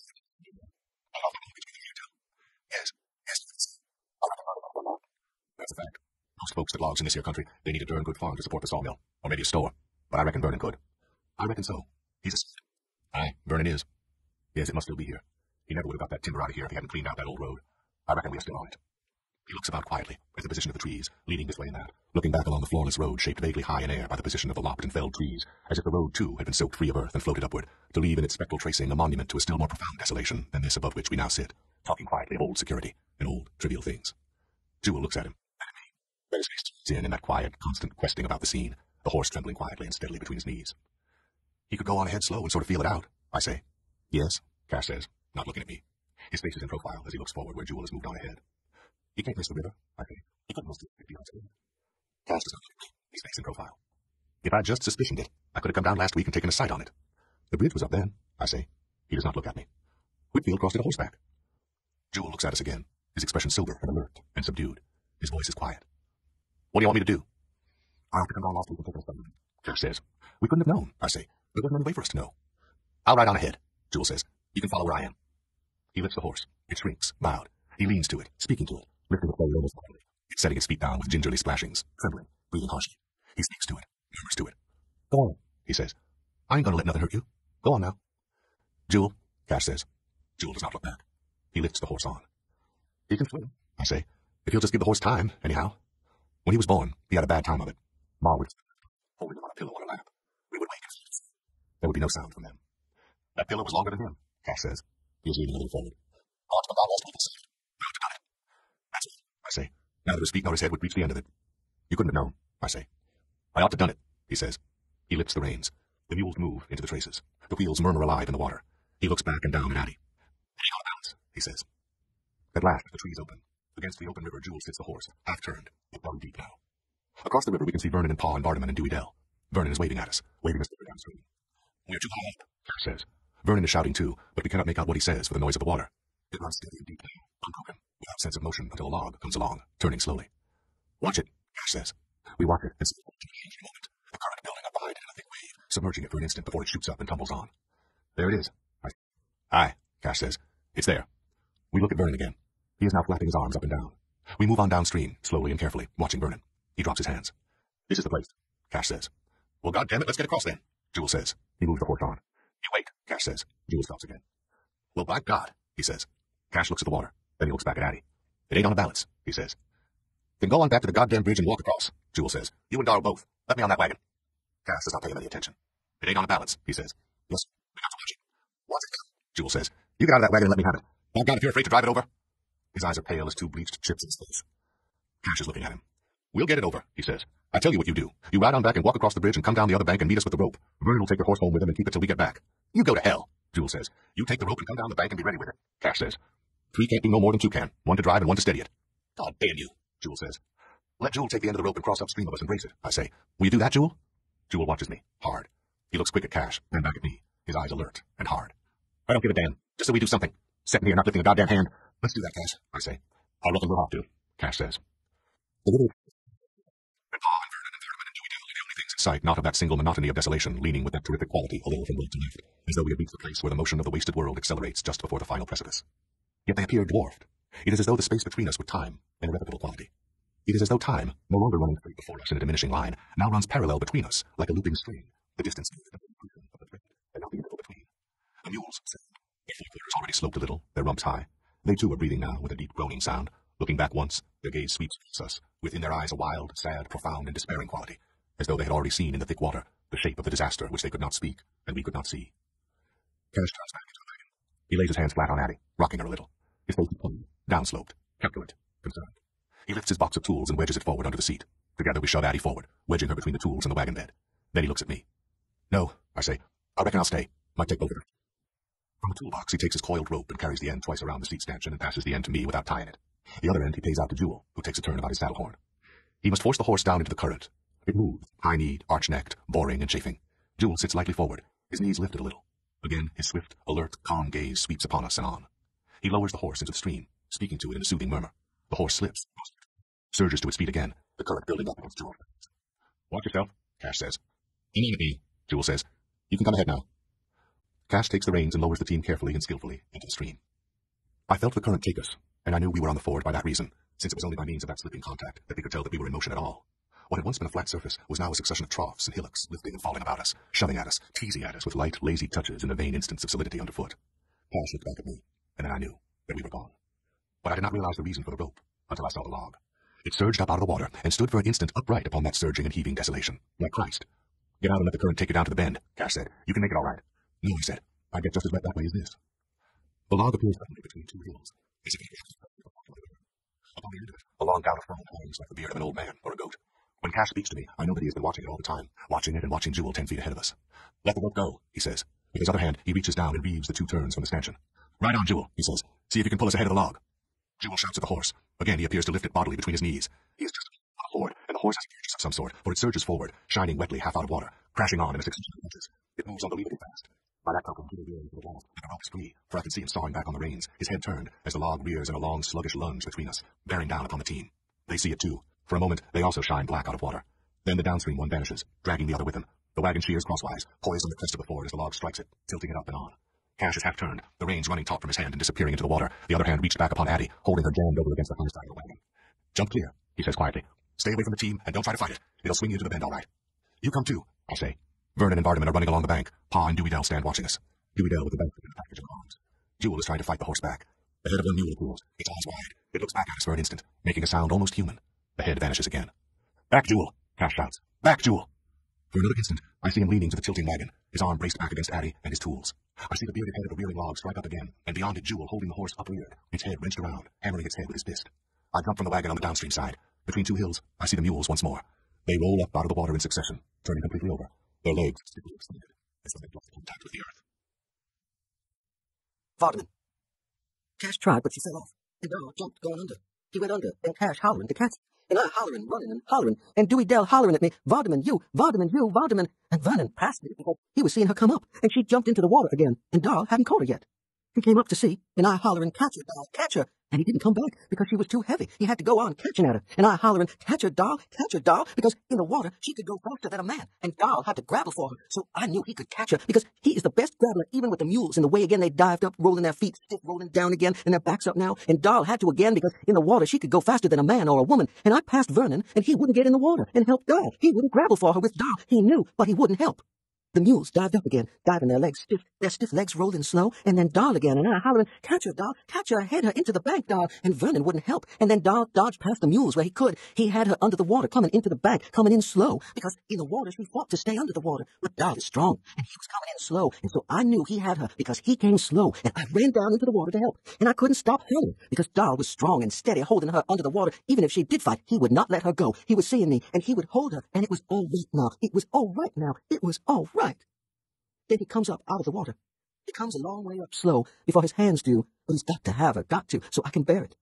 Then his hands come up, and all of him above the water. I can't stop. I have not got time to try. I will try to when I can, but his hands came empty out of the water, emptying away. Where's Ma, Darl? I said. You never got her.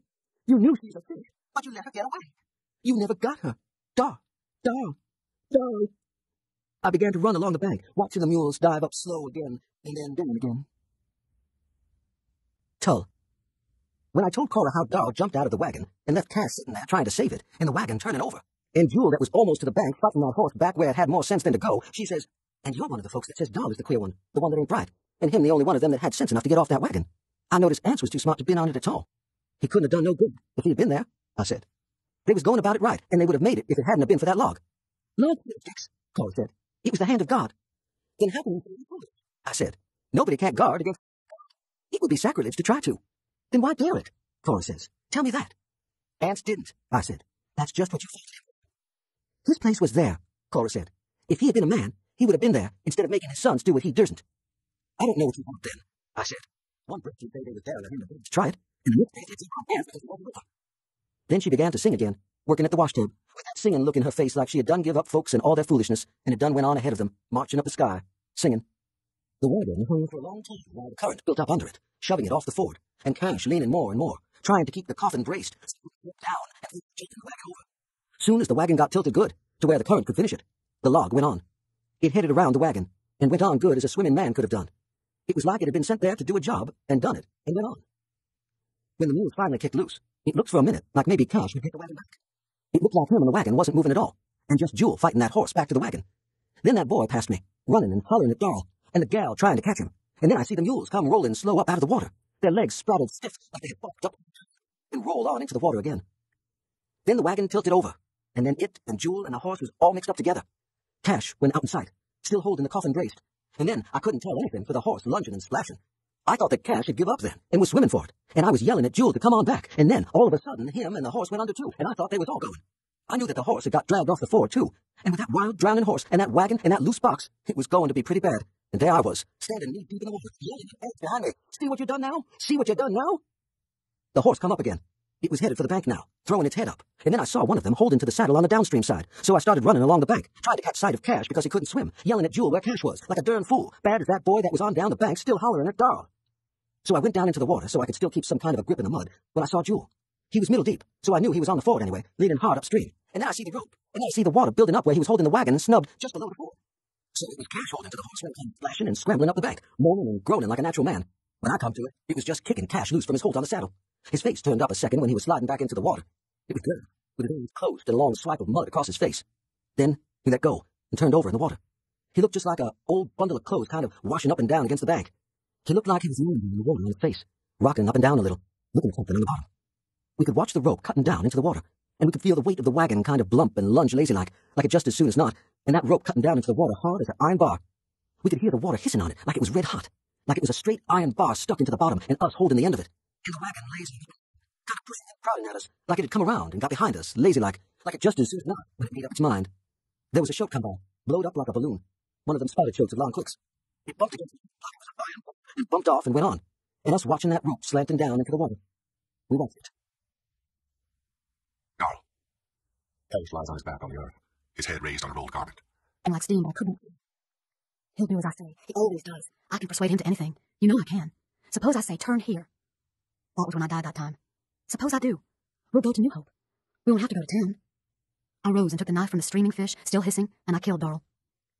When I used to sleep with Vardaman, I had a nightmare once. I thought I was awake, but I couldn't see and couldn't feel. I couldn't feel the bed under me, and I couldn't think what I was. I couldn't think of my name. I couldn't even think I'm a girl. I couldn't even think nor even think I want to wake up, nor remember what was opposite to awake, so I could do that. I knew that something was past, but I couldn't even think of time. And all of a sudden, I knew that something was. It was wind blowing over me. It was like the wind came and blew me back from where it was. I was not. There in the room, and Vardaman asleep, and all of them back under me again, and going on like a piece of cool silk dragging across my naked legs. It blows cool out of the pines, a sad, steady sound. New Hope. Was 3MI. Was 3MI. I believe in God. I believe in God. Why didn't we go to New Hope, Pa? Vardaman. Mr. Sampson said we was, but we done past the road. Daryl says, look, June. But he isn't looking at me. He is looking at the sky. The buzzard is as still as if he were nailed to it. We turn into Tull's Lane. We pass the bar and go on, the wheels whispering in the mud, passing the green rows of cotton in the wild oak, and Vernon Little across the field behind the plow. He lifts his hand as we pass and stands there looking after us for a long while. Look, Jewel, Darl says. Jewel sits on his horse like they were both in the view, looking straight ahead. I believe in God. God. God, I believe in God. Tull.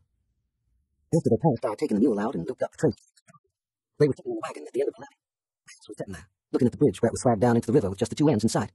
He was looking at it like he had believed all the time that folks had been lying to him about it being gone, but like he was hoping all the time it really was. Kind of pleased astonishment he looked, sitting on the wagon in his tender pants, mumbling in his mouth, looking like an uncurried horse dressed up. I don't know. The boy was watching the bridge where it was mid-sunk and logs and such drifted up over it, and it swagging and shivering like the whole thing would go any minute. Big-eyed, he was watching it like he was to a circus. And the gal, too. When I come up, she looked around at me, her eyes kind of blaring up and going hard like I'd made to touch her. Then she looked at Ants again, and then back at the water again. It was nigh up to the levee on both sides. The earth hid except for the tongue of it we was on, going out to the bridge, and then down into the water. And except for knowing how the road and the bridge used to look, I still couldn't tell where was the river and where the land. It was just a tangle of yellow, and the levee not less whiter than a knife-back kind of, with us sitting in the wagon and on the horse and the mule. Dar was looking at me, and then Cash turned and looked at me with that look in his eyes like he was figuring on whether the planks would fit her that night, like he was measuring them inside of him and not asking you to say what you thought, and not even letting on he was listening if you did say it, but listening all right. Yeah, he moved. He sat there on the horse, leaning a little forward, with that same look on his face when him and Dar passed the house yesterday, coming together. If it was just up, we could drive across, Aunt says. We could drive right on across it. Sometimes the lumber would get shoved over the jam and float on, rolling and turning, and we could watch it go on to where the ford used to be. It would slow up and whirl crossways and hang out of water for a minute, and you could tell by that the ford used to be there. But that don't show nothing, I say. It could be a bar of quicksand built up there. We watch the log. Then the gal is looking at me again. Mr. Whitfield crossed it, she says. He was a horseback, I say. And 3 days ago. If the bridge was just up, Aunt says. The log bobs up and goes on again.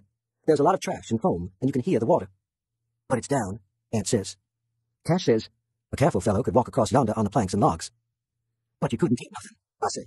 Likely time you set foot on that mess, it'll all go too. What do you think, Dar? He's looking at me. He don't say nothing. Just looks at me with them queer eyes of his that makes folks talk. I always say it ain't never been what he done so much, or said, or anything so much. He looks at you. It's like he had got into the inside of you some way. Like somehow he was looking at yourself and your doings out in his eyes. Then I can feel that gal watching me, like I had made to touch her. She said something to Ants. Mr. Whitfield, she says. I give her my promised word in the presence of the Lord, Ant says. I reckon it ain't no need to worry. But still, he does not start the mules. We sit there above the water. Another log bobs up over the jam and goes on. We watch it slip and swing slow for a minute where the ford used to be. Then it goes on. It might start falling tonight, I say. You could lay over one more day. Then Jewel turns sideways on the horse. He's not moved until then, and he turns and looks at me. His face is kind of green. Then it would go red and then green again. Get the hell on back to your damn plowing, he says. Who the hell asked you to follow us here? I never meant no harm, I said. Shut up, Jewel. Hush. Jewel looks back at the water, his face gritted, going red and green and then red. Well, Cash says after a while, what you want to do? Ants don't say nothing. He sits humped up, mumbling his mouth. If it was just up, we could drive across it, he says. Come on, Jewel says, moving the horse. Wait, Cash says. He looks at the bridge. We look at him, except Ants and the gal. They're looking at the water. Dewey Dell and Vardaman and Pa better walk across on the bridge, Cash says. Vernon can help them, Jewel says, and we can hitch his mule ahead of on. You ain't going to take my mule into that water, I say. Jewel looks at me. His eyes look like pieces of a broken plate. I'll pay for your damn mule. I'll buy it from you right now. My mule ain't going into that water, I say. Jewel's going to use his horse. Darl says, why won't you risk your mule, Vernon? Shut up, Darl, Cash says. You and Jewel both. My mule ain't going into that water, I say. Darl. He sits the horse, glaring at Vernon, his lean face suffused up to and beyond the pale rigidity of his eyes. The summer when he was 15, he took a spell of sleeping. One morning, when I went to feed the mules, the cows were still in the tie-up, and I heard Pa go back to the house and call him. When we came on back to the house for breakfast, he passed us, carrying the milk buckets, stumbling along like he was drunk, and he was milking when we put the mules in and went onto the field without him. We had been there an hour, and still he never showed up. When Dewey Dell came with our lunch, Pa sent her back to find Jewel. They found him in the tie-up, sitting on the stool, asleep. After that, every morning Pa would go in and wake him. He would go to sleep at the supper table, and soon as supper was finished, he would go to bed. And when I came into bed, he would be lying there like a dead man. Yet still, Pa would have to wake him in the morning. He would get up, but he wouldn't hardly have half sense. He would stand for Pa's jawing and complaining without a word. He'd take the milk buckets and go to the barn, and once I found him asleep at the cow, the bucket in place, and his hands up to the wrists in the milk, and his head against the cow's flank. He still got up when Pa waked him, going about what we told him to do in that dazed way. It was like he was trying hard to do them, but he was as puzzled as anyone else. Are you sick? Ma said. Don't you feel all right? Yes, Jewel said. I feel all right. He's just lazy, trying me, Pa said, and Jewel standing there, asleep on his feet like as not. Ain't you? He said, waking Jewel up again to answer. No, Jewel said. You take off and stay in the house today, Ma said. With that whole bottom piece to be busted out? Pa said. If you ain't sick, what's the matter with you? Nothing, Jewel said. I'm all right. All right, Pa said. You're asleep on your feet this minute. No, Jewel said. I'm all right. I want him to stay at home today, Ma said. I'll need him, Pa said. He's tight enough with all of us to do it. He'll just have to do the best he can with Cash and Darl, Ma said. I want him to stay in today. But he wouldn't do it. I'm all right, he said, going on. But he wasn't all right. Anybody could see it. He was losing flesh, and I've seen him go to sleep chopping. Watched the hoe going slower and slower up and down, with less and less of an arc, until it stopped, and he leaning on it motionless in the hot shimmer of the sun. Ma wanted to get the doctor, but Pa didn't want to spend the money without it was needful. And Jewel did seem all right, except for his thinness and his way of dropping off to sleep at any moment. He ate hearty enough, except for his way of going to sleep in his plate, with a piece of bread halfway to his mouth and his jaws still chewing. But he swore he was all right. It was Ma that got Dewey Dell to do his milking, and the other chaps. And doing them herself when Pa wasn't there. She would pick some special things to eat and hide them for him. And that may have been when I first found it out. That Addie Bundren should be hiding anything she did, who had tried to teach us that deceit was such that, in a world where it was, nothing else could be very bad or very important, not even poverty. And at times, when I went in to go to bed, she would be sitting in the dark by Jewel, where he was asleep. And I knew that she was hating herself for that deceit, and hating Jewel because she had to love him so, that she had to act the deceit. One night, she was taken sick, and when I went to the barn to put the team in and drive to Tull's, I couldn't find the lantern. I remembered noticing it on the nail the night before, but it wasn't there now at midnight. So I hitched in the dark and went on and came back with Mrs. Tull just after daylight. And there the lantern was, hanging on the nail where I remembered it and couldn't find it before. And then one morning while Dewey Dell was milking just before sunup, Jewel came into the barn from the back, through the hole in the back wall, with the lantern in his hand. I told Cash, and Cash and I looked at one another. Rutting, Cash said. Yes, I said. But why the lantern? And every night, too. No wonder he's losing flesh. Are you going to say anything to him? Won't do any good, Cash said. What he's doing now won't do any good either. I know, but he'll have to learn that himself. Give him time to realize that it'll save, that there'll be just as much more tomorrow, and he'll be all right. I wouldn't tell anybody, I reckon. No, I said. I told Dewey Dell not to. Not Ma, anyway. No, not Ma. After that, I thought it was rather comical. He acting so bewildered and willing and dead for sleep and gaunt as a beanpole, and thinking he was so smart with it. And I wondered who the girl was. I thought of all I knew that it might be, but I couldn't say for sure. Take any girl, Cash said. It's married somewhere. Ain't any young girl got that much daring and staying power. That's what I don't like about it. Why? I said. She'll be safer for him than a girl would. More judgment. He looked at me, his eyes fumbling, the words fumbling at what he was trying to say. It ain't always the safe things in this world that a fella... You mean the safe things are not always the best things? I'm best, he said, fumbling again. It ain't the best things, the things that are good for him, the young boy. A fella kind of hates to see wallowing in somebody else's mire. That's what he was trying to say. When something is new and hard and bright, there ought to be something a little better for it than just being safe. Since the safe things are just the things that folks have been doing so long they have worn the edges off, and there's nothing to the doing of them that leaves a man to say, that was not done before, and it cannot be done again. So we didn't tell. Not even when after a while he'd appear suddenly in the field beside us and go to work, without having had time to get home and make out he'd been in bed all night. He would tell Ma that he hadn't been hungry at breakfast, or that he had eaten a piece of bread while he was hitching up the team. But Cash and I knew that he hadn't been home at all on those nights, and he had come up out of the woods when we got to the field. But we didn't tell. Sun was almost over. We knew that when the nights began to cool, she would be done, if he wasn't. But when fall came, and the nights began to get longer, the only difference was that he would always be in bed for Pa to wake him, getting him up at last in that first state of semi-idiocy like when it first started, worse than when he had stayed out all night. She's sure a stayer, I told Cash. I used to admire her, but I downright respect her now. It ain't a woman, he said. You know, I said, but he was watching me. What is it then? That's what I need to find out, he said. You can trail him through the woods all night if you want to, I said. I'm not. I ain't trailing him, he said. What are you talking about? He said. I don't mean it that way. And so a few nights later, I heard Jewel get up and climb out the window, and then I heard Cash get up and follow him. The next morning, when I went to the barn, Cash was already there, the mules fed, And when I saw him, I knew that he knew what it was. Now and then I would picture watching Jewel with a queer look, like having found out where Jewel went and what he was doing and given him something to really think about at last. But it was not a worried look. It was the kind of look I would see on him when I would find him doing some of Jewel's work around the house, work that Pa still thought Jewel was doing, and that Ma thought Dewey Dell was doing. So I said nothing to him, believing that when he got done digesting it in his mind, he would tell me. But he never did. One morning, it was November then, 5 months since it started. Jewel was not in bed, and he didn't join us in the field. That was the first time Ma learned anything about what had been going on. Disc 4. That was the first time Ma learned anything about what had been going on. She sent Vardaman down to find where Jewel was, and after a while she came down too. It was as though, so long as the deceit ran along quiet and monotonous, all of us let ourselves be deceived, abetting it unawares, or maybe through cowardice, since all people are cowards and naturally prefer any kind of treachery because it has a bland outside. But now, it was and my kind of telephone, and we all sitting bolt upright in our nakedness, staring at one another and saying, now is the truth. He hasn't come home. Something has happened to him. We let something happen to him. Then we saw him. He came up along the ditch, and then turned straight across the field, riding the horse. Its mane and tail were going, as though in motion they were carrying out the splotchy pattern of its coat. He looked like he was riding on a big pinwheel, barebacked, with a rope bridle, and no hat on his head. It was a descendant of those Texas ponies Flem Snopes brought here 25 years ago, and auctioned off for $2 a head, and nobody but old Lon Quick ever caught his, still owned some of the blood, because he could never give it away. He galloped up and stopped, his heels in the horse's ribs, and it dancing and swirling like the shape of its mane and tail, and the splotches of its coat had nothing whatever to do with the flesh and bone horse inside him. And he sat there, looking at us. Where did you get that horse? Pa said. Bought it, Jewel said. From Mr. Quick. Bought it, Pa said. With what? Did you buy that thing on my word? It was my money, Jewel said. I earned it. You won't need to worry about it. Jewel, Ma said. Jewel. It's... Cash said. He earned the money. He cleaned up the 40 acres of new ground Quick laid out last spring. He did it single-handed, working at night by lantern. I saw him. So I don't reckon that horse won't anybody anything. I don't reckon we need worry. Jewel, Mom said. Jewel. Then she said, you come back to the house and go to bed. Not yet, Jewel said. I ain't got time. I gotta get me a saddle and bridle. Mr. Quick says he... Jewel, Mom, looking at him. I'll give you. Then she began to cry. She cried hard, not hiding her face, standing there in her faded wrapper, looking at him, and him on the horse, looking down at her, sick-looking, until he looked away quick, and Cash came and touched her. You go on to the house, Cash said. This here ground is too wet for you. You go on now. She put her hands to her face then, and after a while she went on, stumbling a little on the plow marks.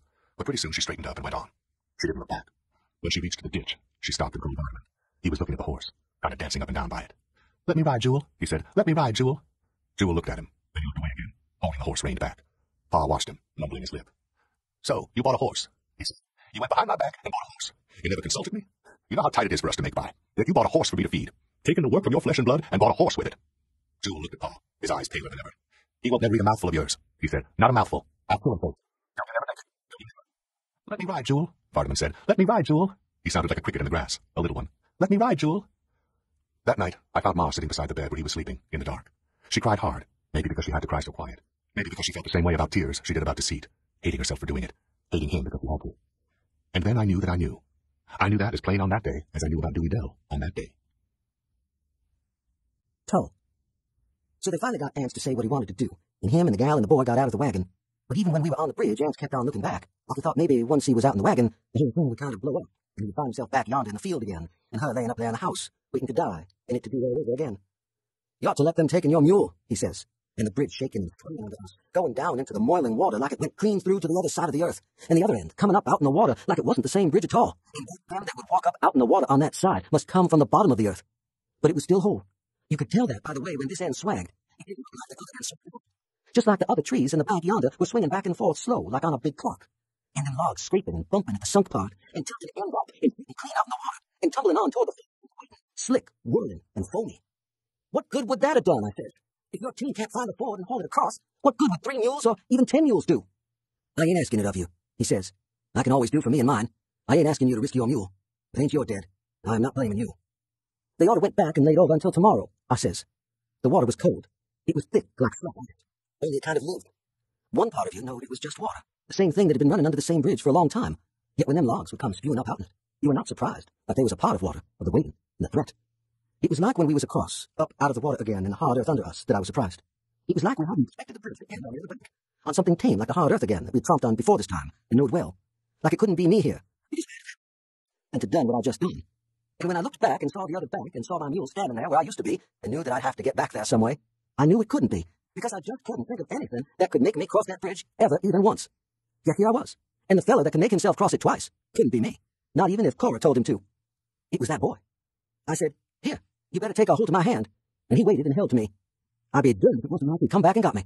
Like he was saying, they won't nothing hurt you. Like he was saying about a fine place he knowed where Christmas come twice with Thanksgiving and lasts on through the winter and the spring and the summer, and if I just stayed with him, I'd be all right too. When I looked back at my mule, it was like he was one of these here spyglasses, and I could look at him standing there and see all the broad land and my house sweated out in it like it was the more the sweat, the broader the land. The more the sweat, the tighter the house, because it would take a tight house for Cora to hold Cora like a jar of milk in a... You've got to have a tight jar, or you'll need a powerful spring. So if you have a big spring, why then you have the incentive to have tight, well-made jars, because it is your milk, sour or not, because you would rather have milk that will sour than to have milk that won't, because you are a man. And him holding to my hand, his hand that hot and confident, so that I was like to say, look at here, can't you see that mule yonder? He never had no business over here, so he never come, not being nothing but a mule. Because a fellow can see ever now and then that children have more sense than him. But he don't like to admit it to them until they have beards. After they have a beard, they're too busy because they don't know if they'll ever quite make it back to where they were in sense before they was head. So you don't mind admitting them to folks that are worrying about the same thing that ain't worth the worry that you are yourself. Then we was over, and we stood there, looking at Cash turning the wagon around. We watched them drive back down the road to where the trail turned off into the bottom. After a while, the wagon was out of sight. We better get on down to the fort and get ready to help, I said. I give her my word, Aunt says. It is sacred on thee. I know you begrudge it, but she will bless you in heaven. Well, they got to finish circumventing the land before they can dare the water, he said. Come on. It's the turning back, he said. It ain't no luck in turning back. He was standing there, humped, mournful, looking at the empty road beyond the swaggin' and swaying bridge. And that gal, too, with the lunch basket and that package under the other, just going to town, bent on it. They would the fire and the earth and the water and all, just to eat a sack of bananas. You ought to wait over a day, I said. It would have fell some by morning. It mought not rain tonight, and it can't get no higher. I give my promise, he says. She is counting on it. Darl. Before us the thick, dark current runs. It talks up to us in a murmur become ceaseless and myriad. The yellow surface dimpled monstrously into fading swirls traveling along the surface for an instant, silent, impermanent, and profoundly significant, as though just beneath the surface, for a moment of lazy alertness, out of and into light slumber again. It clucks and murmurs among the spokes and about the mule's knees, yellow, scummed with flotsam, and with thick soiled gouts of foam, as though it had sweat, lathering like a driven horse. Through the undergrowth it goes with a plaintive sound, a musing sound. In it, the unwinded cane and saplings lean as before a little gale, swaying without reflections, as though suspended on invisible wires from the branches overhead. Above the ceaseless surface they stand, trees, cane, vines, rootless, severed from the earth, spectral above its circumscribed desolation, filled with the voice of the waste and mournful water. Cash and I sit in the wagon. Jewel sits the horse at the off-rear wheel. The horse is trembling. Its breathing stertorous like groaning. He sits erect, poised, looking quietly and steadily and quickly this way and that, his face calm, a little pale, alert. Cash's face is also gravely composed. He and I look at one another with long, probing looks that plunge unimpeded through one another's eyes and into the ultimate secret place, where for an instant Cash and Darrow crouch flagrant and unabashed in all the old terror and the old foreboding, alert and secret, and without shame. When we speak, our voices are quiet, detached. I reckon we're still in the road all right. Till taken and cut them two big white oaks. I heard tell how at high water, in the old days, they used to line up the ford by them trees. I reckon he did that 2 years ago when he was logging down here. I reckon he never thought that anybody would ever use this ford again. I reckon not. Yes, it must have been then. He cut us.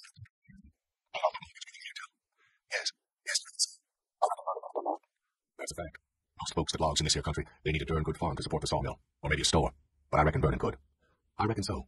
He's a... Aye, Vernon is. Yes, it must still be here. He never would have got that timber out of here if he hadn't cleaned out that old road. I reckon we're still on it. He looks about quietly, at the position of the trees, leaning this way and that, looking back along the floorless road shaped vaguely high in air by the position of the lopped and felled trees, as if the road, too, had been soaked free of earth and floated upward, to leave in its spectral tracing a monument to a still more profound desolation than this above which we now sit, talking quietly of old security and old, trivial things. Jewel looks at him, and at me. Then his face turns in that quiet, constant questing about the scene, the horse trembling quietly and steadily between his knees. He could go on ahead slow and sort of feel it out, I say. Yes, Cash says, not looking at me. His face is in profile as he looks forward where Jewel has moved on ahead. He can't miss the river, I say. He couldn't miss it if he passed it. Cash does not look at me, his face in profile. If I just suspicioned it, I could have come down last week and taken a sight on it. The bridge was up then, I say. He does not look at me. Whitfield crossed it a horseback. Jewel looks at us again, his expression sober and alert and subdued. His voice is quiet. What do you want me to do? I'll have to come down last week and take a sight. Cash says. We couldn't have known, I say. There wasn't any way for us to know. I'll ride on ahead, Jewel says. You can follow where I am. He lifts the horse. It shrinks, loud. He leans to it, speaking to it, lifting it very low. It's setting its feet down with gingerly splashings, trembling, breathing harshly. He speaks to it, murmurs to it. Go on, he says. I ain't gonna let nothing hurt you. Go on now. Jewel, Cash says. Jewel does not look back. He lifts the horse on. He can swim, I say, if he'll just give the horse time, anyhow. When he was born, he had a bad time of it. Ma would hold him on a pillow on her lap. We would wake him. There would be no sound from them. That pillow was longer than him, Cash says. He is leaning a little forward. ought to come down last week and see it. I ought to done it. That's it, I say. Neither his feet nor his head would reach the end of it. You couldn't have known, I say. I ought to done it, he says. He lifts the reins. The mules move into the traces. The wheels murmur alive in the water. He looks back and down at Addie. It ain't on balance, he says. At last, the trees open. Against the open river, Jewel sits the horse, half-turned, but belly deep now. Across the river, we can see Vernon and Pa and Vardaman and Dewey Dell. Vernon is waving at us, waving us further downstream. We're too high up, Cash says. Vernon is shouting too, but we cannot make out what he says for the noise of the water. It runs steady and deep now, unbroken, without sense of motion until a log comes along, turning slowly. Watch it, Cash says. We watch it and sit for a moment, the current building up behind it in a thick wave, submerging it for an instant before it shoots up and tumbles on. There it is. Aye, Cash says. It's there. We look at Vernon again. He is now flapping his arms up and down.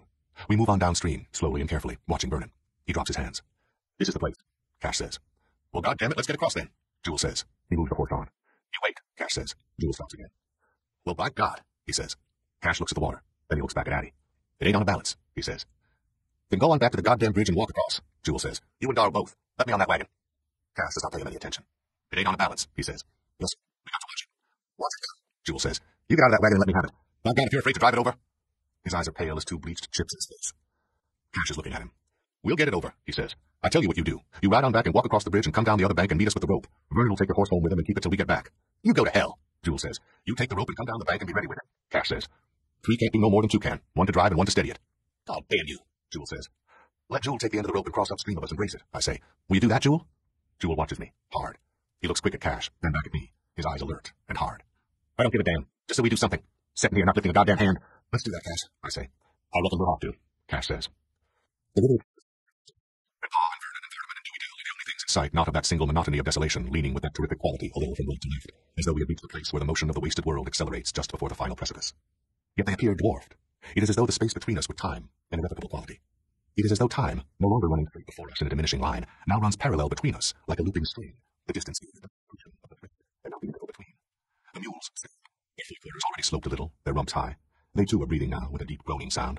Looking back once, their gaze sweeps across us, within their eyes a wild, sad, profound, and despairing quality, as though they had already seen in the thick water the shape of the disaster which they could not speak, and we could not see. Cash turns back into the wagon. He lays his hands flat on Addie, rocking her a little. His face is cold, downsloped, calculate, concerned. He lifts his box of tools and wedges it forward under the seat. Together we shove Addie forward, wedging her between the tools and the wagon bed. Then he looks at me. No, I say.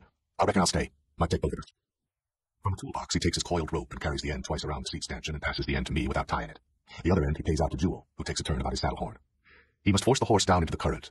It moves, high-kneed, arch-necked, boring and chafing. Jewel sits lightly forward, his knees lifted a little. Again his swift, alert, calm gaze sweeps upon us and on. He lowers the horse into the stream, speaking to it in a soothing murmur. The horse slips, surges to its feet again, the current building up against Jewel's thighs. Watch yourself, Cash says. You need me, Jewel says. You can come ahead now. Cash takes the reins and lowers the team carefully and skillfully into the stream.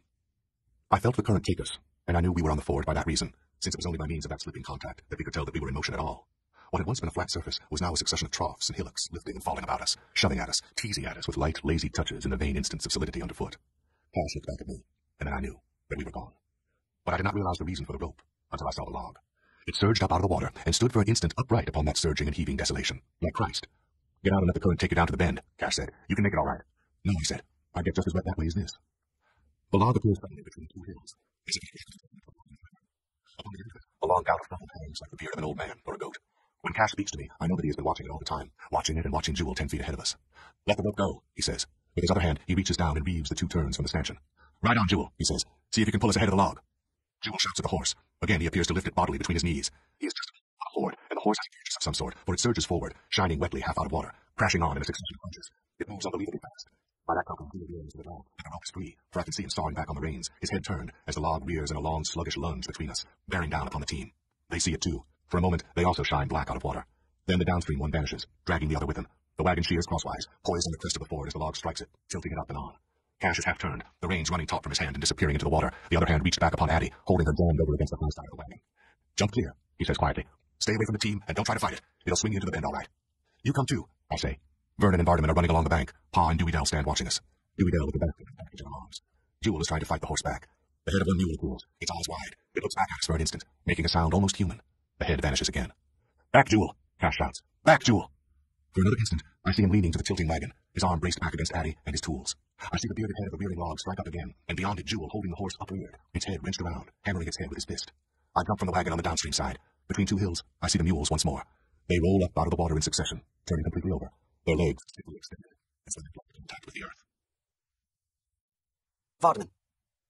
Cash tried, but she fell off, and Darl jumped, going under. He went under, and Cash hollering to catch him, and I hollering, running, and hollering, and Dewey Dell hollering at me, Vardaman, you, Vardaman, you, Vardaman, and Vernon passed me because he was seeing her come up, and she jumped into the water again, and Darl hadn't caught her yet. He came up to see, and I hollering, catch her, Darl, catch her, and he didn't come back because she was too heavy. He had to go on catching at her, and I hollering, catch her, Darl, because in the water she could go faster than a man, and Darl had to grapple for her, so I knew he could catch her because he is the best grappler, even with the mules in the way again. They dived up, rolling their feet, stiff rolling down again, and their backs up now, and Darl had to again because in the water she could go faster than a man or a woman, and I passed Vernon, and he wouldn't get in the water and help Darl. He wouldn't grapple for her with Darl. He knew, but he wouldn't help. The mules dived up again, diving their legs stiff, their stiff legs rolling slow, and then Darl again, and I hollering, catch her, Darl, catch her, head her into the bank, Darl, and Vernon wouldn't help, and then Darl dodged past the mules where he could. He had her under the water, coming into the bank, coming in slow, because in the water she fought to stay under the water, but Darl is strong, and he was coming in slow, and so I knew he had her, because he came slow, and I ran down into the water to help, and I couldn't stop hollering, because Darl was strong and steady, holding her under the water. Even if she did fight, he would not let her go. He was seeing me, and he would hold her, and it was all right now. It was all right now. It was all right. Then he comes up out of the water. He comes a long way up slow before his hands do, but he's got to have her, got to, so I can bear it. Then his hands come up, and all of him above the water. I can't stop. I have not got time to try. I will try to when I can, but his hands came empty out of the water, emptying away. Where's Ma, Darl? I said. You never got her. You knew she was sick, but you let her get away. You never got her. Darl, Darl, Darl. I began to run along the bank, watching the mules dive up slow again, and then down again. Tull. When I told Cora how Darl jumped out of the wagon and left Cass sitting there trying to save it, and the wagon turning over, and Jewel that was almost to the bank fighting that horse back where it had more sense than to go, she says, and you're one of the folks that says Darl is the queer one, the one that ain't bright, and him the only one of them that had sense enough to get off that wagon. I noticed Ance was too smart to been on it at all. He couldn't have done no good if he had been there, I said. They was going about it right, and they would have made it if it hadn't have been for that log.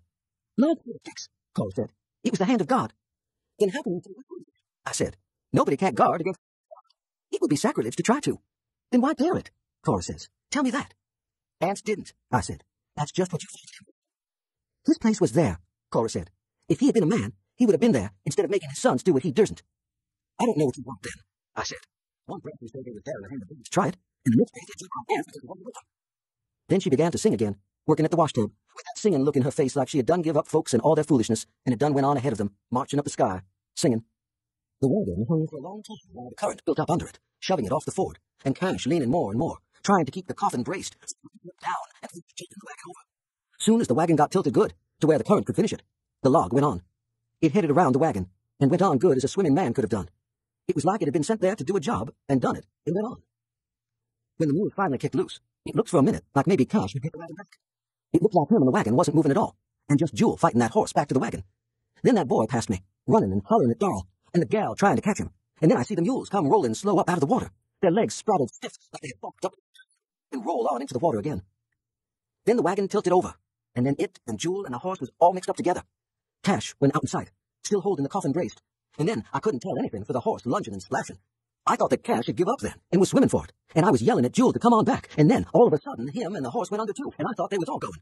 I knew that the horse had got dragged off the ford too, and with that wild, drowning horse, and that wagon, and that loose box, it was going to be pretty bad. And there I was, standing knee deep in the water, yelling at Ance behind me, see what you done now? See what you done now? The horse come up again.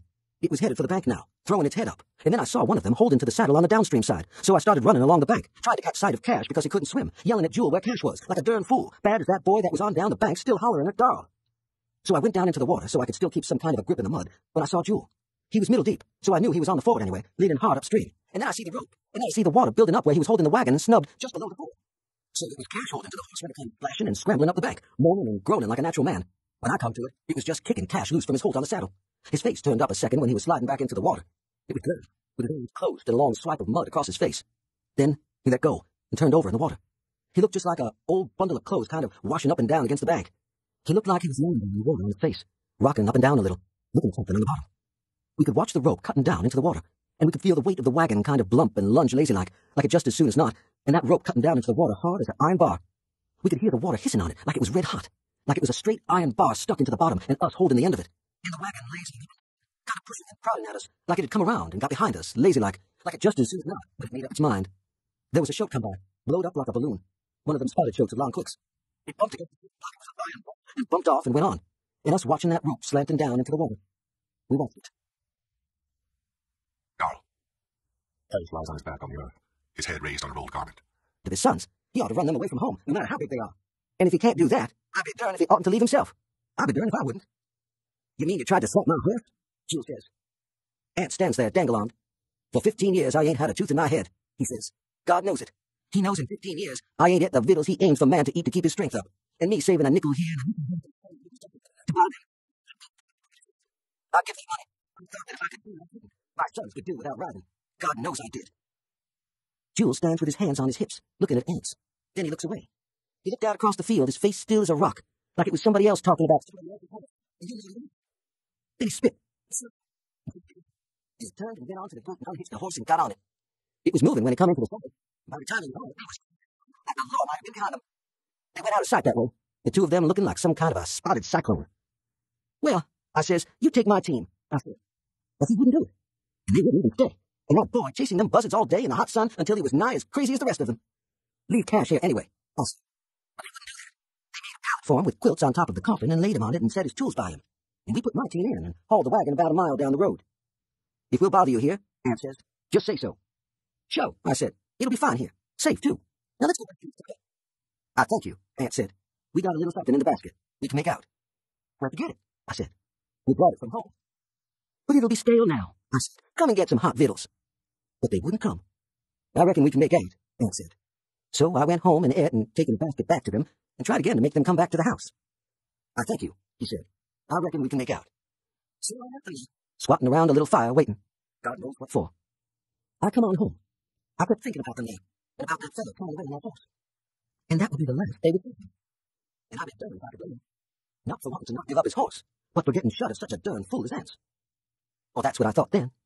Because there ain't something about a darn fella like Ants that seems to make a man have to help him, even when he knows he'll be wanting to kick himself next minute. Because about an hour after breakfast next morning, Eustace Grimm that worked Snopes' place come up with a band of mules, hunting Ants. I thought him and Ants never traded, I said. Sure, Eustace said. All they liked was the horse. Like I said to Mr. Snopes, he must take out for $50, because if his Uncle Flem had just kept them Texas horses when he owned them, Ants wouldn't have never... The horse? I said. Ants's boy taken that horse and cleared out last night. Probably halfway to Texas by now, and Ants... I didn't know who brung it, Eustace said. I never see them. I just found the horse in the barn this morning when I went to feed, and I told Mr. Snopes, and he said to bring the team on over here. Well, that'll be the last they'll ever see of him now, sure enough. Come Christmas time, they'll maybe get a postal card from him in Texas, I reckon. And if it hadn't have been Jewel, I reckoned it'd have been me. I owe him that much myself. I'll be darned if Ants don't conjure a man some way. I'll be darned if ain't a sight. Vitamin. Now there are 7 of them, in little tall black circles. Look, Dar, I say. See? He looks up. We watch them in little tall black circles of not moving. Yesterday there were just 4, I say. There were more than 4 in the barn. Do you know what I would do if he tried to light on a wagon again? I say. What would you do? Dar says. I wouldn't let him light on her. I say. I wouldn't let him light on Cash either. Cash is sick. He is sick on the box. But my mother is a fish. We got to get some medicine in Matson, Pa says. I reckon we'll just have to. How do you feel, Cash? Dar says. It don't bother none, Cash says. Do you want it propped a little higher? Dar says. Cash has a broken leg. He has got teeth. He lies on the box with a quilt rolled under his head and a piece of wood under his knee. I reckon we ought to left him at Armstead's, Pa says. I haven't got a broken leg, and Pa hasn't, and Dar hasn't, and it's just the bumps, Cash says. He kind of grinds together a little on a bump. It don't bother none. Jewel has gone away. He and his horse went away one supper time. It's because he wouldn't have us beholden, Pa says. For God, I do the best that e'er man. Is it because Jewel's mother is a horse, Dar? He said. Maybe I can draw the ropes a little tighter, Dar says. That's why Jewel and I were both in the shed, and she was in the wagon, because the horse lived in the barn, and I had to keep on running the buzzard away from. He just would, Cash says. And Dewey Dale hasn't got a broken leg, and I haven't. Cash is my brother. We stop. When Dar loosens the rope, Cash begins to play again. His teeth look out. Hurt? Dar says. I reckon you better put it back, Cash says. Dar puts the rope back, pulling hard. Cash's teeth look out. Hurt? Dar says. It don't bother none, Cash says. Do you want Pa to drive slower? Dar says. No, Cash says. Ain't no time to hang back. It don't bother none. We'll have to get some medicine at Matson, Pa says. I reckon we'll have to. Tell him to go on, Cash says. We go on. Dewey Dell leans back and wipes Cash's face. Cash is my brother. But Jules' mother is a horse. My mother is a fish. Doll says that when we come to the water again, I might see her, and Dewey Dell said she's in the box. How could she have got out? Out through the holes I bored, into the water, I said, and when we come to the water again, I'm going to see her. My mother is not in the box. My mother does not smell like that. My mother is a fish. Those cakes will be in fine shape by the time we get to Jefferson, Doll says. Dewey Dell does not look around. You better try to sell them in Motson, Doll says. When will we get to Motson, Dad? I say. Tomorrow, Doll says. If this team don't rack to pieces, Snopes must have fed them on sawdust. Why did he feed them on sawdust, Doll? I say. Look, Doll says. See? Now there are 9 of them, tall in little tall black circles. When we come to the foot of the hill, Pa stops and Doll and Dewey Dell and I get out. Cash can't walk because he has a broken leg. Come up, mules, Pa says. The mules walk hard. The wagon creaks. Doll and Dewey Dell and I walk behind the wagon up the hill. When we come to the top of the hill, Pa stops and we get back into the wagon. Now there are 10 of them, tall in little tall black circles on the sky. Mosley. I happened to look up and saw her outside the window, looking in. Not close to the glass and not looking at anything in particular. Just standing there with her head turned this way and her eyes full on me and kind of blank, too, like she was waiting for a sign. When I looked up again, she was moving toward the door. She kind of fumbled with the key, like they do, and came in. She had on a stiff brim straw hat sitting on the top of her head, and she was carrying a package wrapped in newspaper. I thought that she had a quarter or a dollar at the most, and that after she stood around a while, she'd buy a cheap comb or a bottle of nigger toilet water, so I never disturbed her for a minute or so, except to notice that she was pretty in a kind of southern and awkward way, and that she looked a sight better in her gingham dress and her own complexion than she would after she bought whatever she would finally decide on, or tell that she wanted. I knew that she had already decided before she came in, but you have to let them take their time. So I went on with what I was doing, figuring to let Albert wait on her when he caught up at the fountain, when he came back to me. That woman, he said, you better see what she wants. What does she want? I said. I don't know. I can't get anything out of her. You better wait on her. So I went around the counter. I saw that she was barefooted, standing with her feet flat and easy on the floor, like she was used to it. She was looking at me hard, holding the package. I saw she had about as black a pair of eyes as ever I saw, and she was a stranger. I never remembered seeing her in Motson before. What can I do for you? I said. Still, she didn't say anything. She stared at me without winking. Then she looked back at the folks at the fountain. Then she looked past me, toward the back of the store. Do you want to look at some toilet things? Or is it? That's it, she said. She looked quick back at the fountain again. So I thought maybe her ma or somebody had sent her in for some of this female dope and she was ashamed to ask for it. I knew she couldn't have a complexion like hers and use it herself, let alone not being much more than old enough to barely know what it was for. It's a shame, the way they poison themselves with it. But a man's got to go out of business. Oh, I said, what do you use? We have... She looked at me again, almost like she had said hush, and looked toward the back of the store again. I'd liefer go back there, she said. All right, I said. You have to humor them. You save time by it. I followed her to the back. She put her hand on the gate. There's nothing back there but the prescription case, I said. What do you want? She stopped and looked at me. It was like she had taken some kind of a lid off her face, her eyes. It was her eyes, kind of dumb and hopeful and sullenly willing to be disappointed all at the same time. But she was in trouble of some sort. I could see that. What's your trouble? I said. Tell me what it is you want. I'm pretty busy. I wasn't meaning to hurry her, but a man just hasn't got the time they have out there. It's the female trouble, she said. Oh, I said. Is that all? I thought maybe she was younger than she looked, and the first one had scared her, or maybe one had been a little abnormal, as it will in young women. Where's your ma? I said. Haven't you got one? She's out yonder in the wagon, she said. Why not talk to her before you take it? I said. Any woman would have told you about it. She looked at me, and I looked at her again and said, How old are you? 17, she said. Oh, I said. I thought maybe you were... She was watching me, but then in the eyes, all of them looked like they had no age and knew everything in the world anyhow. Are you too regular or not regular enough? She quit looking at me, but she didn't move. Yes, she said. I reckon so, yes. Well, which? He said. Don't you know? It's a... But after all, they'll buy it from somebody. She stood there, not looking at me. You want something to stop it? I said. Is that it? No, she said. That's it. It's already stopped. Well, what?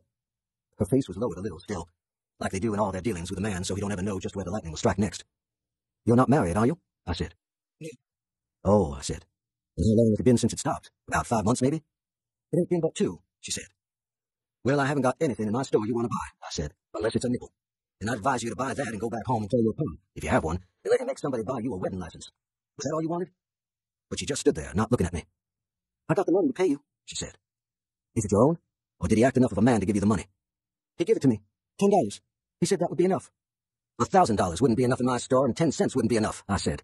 You take my advice and go home and tell your pa or your brothers if you have any, or the first man you come to in the road. But she didn't move. Leif said I could get it at the drugstore. He said to tell you me and him wouldn't never tell nobody you sold it to us. But I just wish your precious Leif had come forward himself. That's what I wish. I don't know. I'd have had a little respect for him then. And you can go back and tell him I said so, if he ain't halfway to Texas by now, which I don't doubt.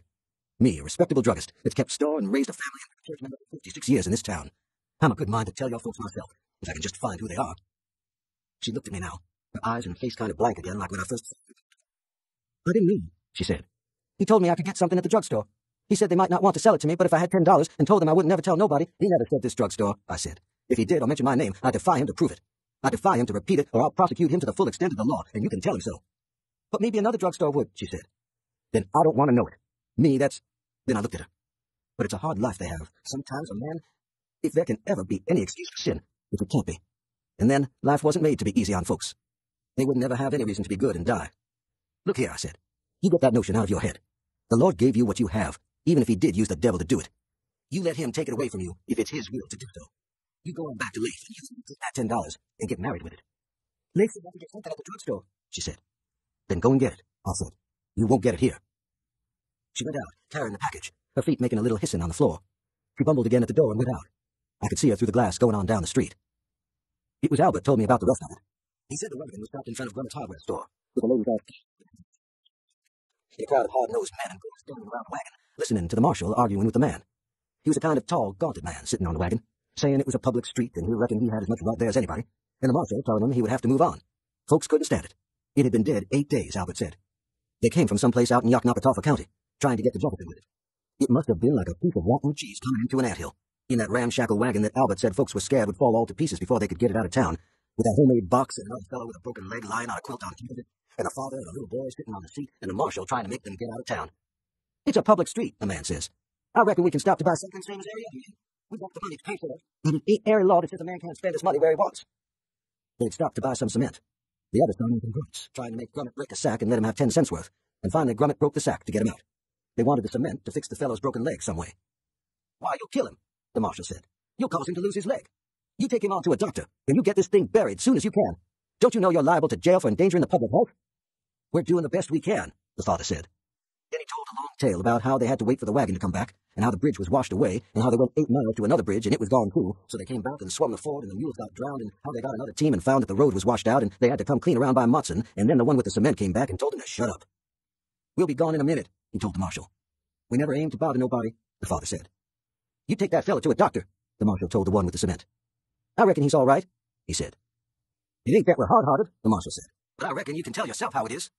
Sure, the other said. We'll take out soon as Dewey Dale comes back. She went to deliver a package. So they stood there with the folks backed off with handkerchiefs to their faces, until in a minute the girl came up with that newspaper package. Come on, the one with the cement. We've lost too much time.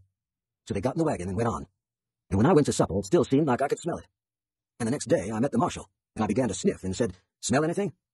I reckon they're in Jefferson by now, he said. Or in jail. Well, thank the Lord it's not our jail. That's a fact, he said. Here's a place, Paul says. He pulls the team up and sits looking at it. We could get some water over yonder. All right, I say. You'll have to borrow a bucket from them, Dewey Dale. Paul says, I wouldn't be able to. God knows. If you see a good-sized can, you might bring it, I say. Dewey Dale gets them from the wagon, carrying the package. You had more trouble than you expected, selling those cakes in Motson, I say. How do our lives ravel out into the no wind, no sound, the weary gestures, wearily recapitulant? Echoes of old compulsions with no hand on no strings. In sunset, we fall into furious attitudes, dead gestures of dolls. Cash broke his leg, and now the sawdust is running out. He is bleeding to death, his tears. I wouldn't be beholden, Paul says. God knows. Then make some water yourself, I say. We can use Cash's hat. When Dewey Dale comes back, the man comes with her. Then he stops and she comes on, and he stands there, and after a while he goes back to the house and stands on the porch, watching us. We better not try to lift him down, Paul says. We can think. Do you want to be down, Paul? I say. When we get to Jefferson tomorrow, he says. He is watching us, his eyes interrogatory, intent, and sad. I can last it out. It'll be easier on you, Paul says. It'll keep it from rubbing together. I can last it, Cash says. We'll lose time stopping. We done bought the cement now, Paul says. I could last it, Cash says. It ain't but one more day. It don't bother to speak of. He looks at us, his eyes wide in his thin gray face, questioning. It sets up so, he says. We done bought it now, Pa says. I mix the cement in the can, stirring the slow water into the pale green thick coils. I bring the can to the wagon where Cash can see. He lies on his back, his thin profile in silhouette, ascetic and profound against the sky. Does that look about right? I say. You don't want too much water, or it won't work right, he says. Is this too much? Maybe if you could get a little sand, he says. It ain't but one more day, he says. It don't bother me none. Bartman goes back down the road to where we cross the branch and returns with sand. He pours it slowly into the thick coiling in the can. I go to the wagon again. Cash says.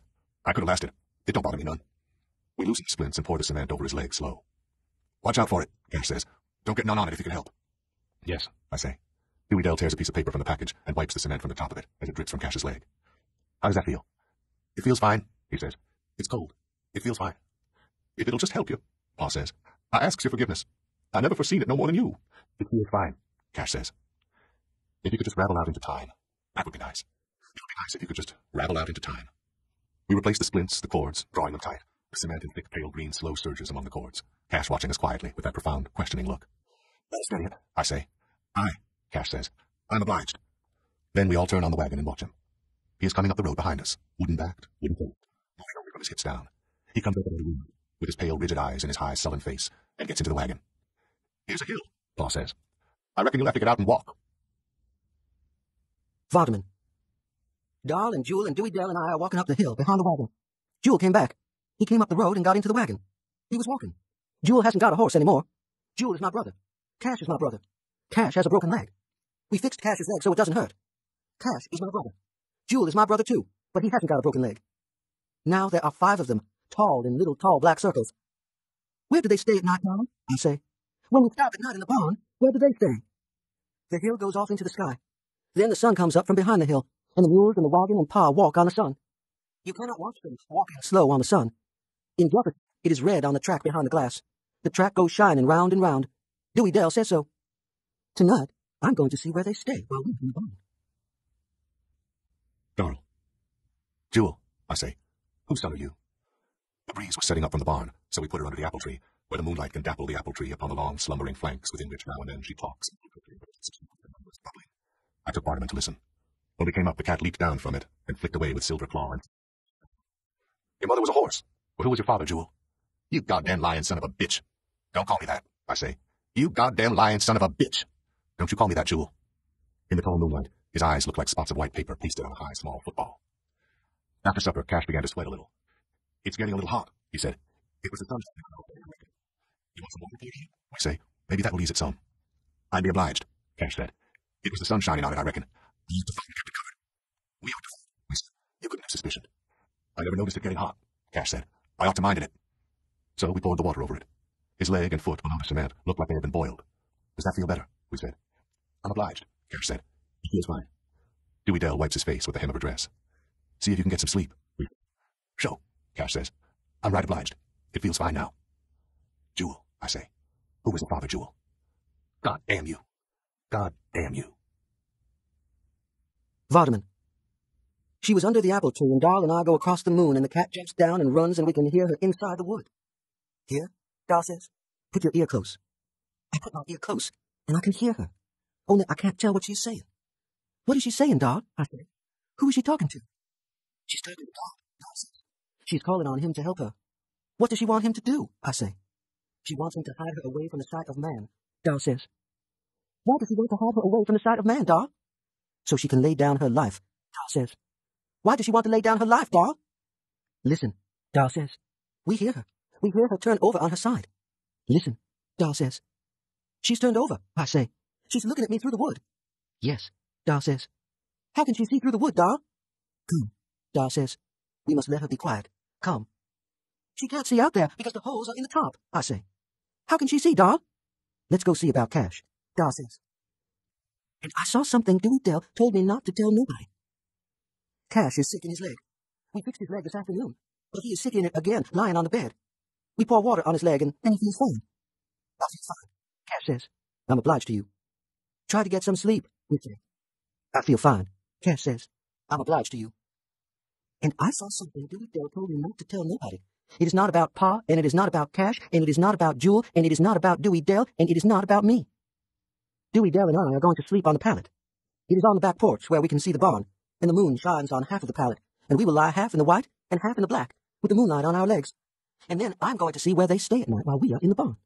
We are not in the barn tonight, but I can see the barn, and so I'm going to find where they stay at night. We lie on the pallet, with our legs in the moon. Look, I say, my legs look black. Your legs look black too. Go to sleep, Dewey Dell says. Jefferson is a far piece. Dewey Dell? What? If it's not Christmas now, how will it be there? It goes round and round on the shining track, then the track goes shining round and round. Will what be there? That train, in the window. You go to sleep. You can see tomorrow if it's there. Maybe Santa Claus won't know they are town boys. Dewey Dale? You go to sleep. He ain't going to let none of them town boys have it. It was behind the window, red on the track shining round and round. It made my heart hurt. And then it was Pa and Jewel and Don and Mr. Gillespie's boy. Mr. Gillespie's boy's legs come down under his nightshirt. When he goes into the moon, his legs fuzz. They go on around the house toward the apple tree. What are they going to do, Dewey Dale? They went around the house toward the apple tree.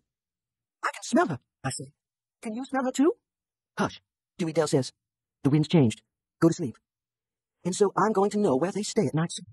They'll come around the house, going across the yard in the moon, carrying her on their shoulders.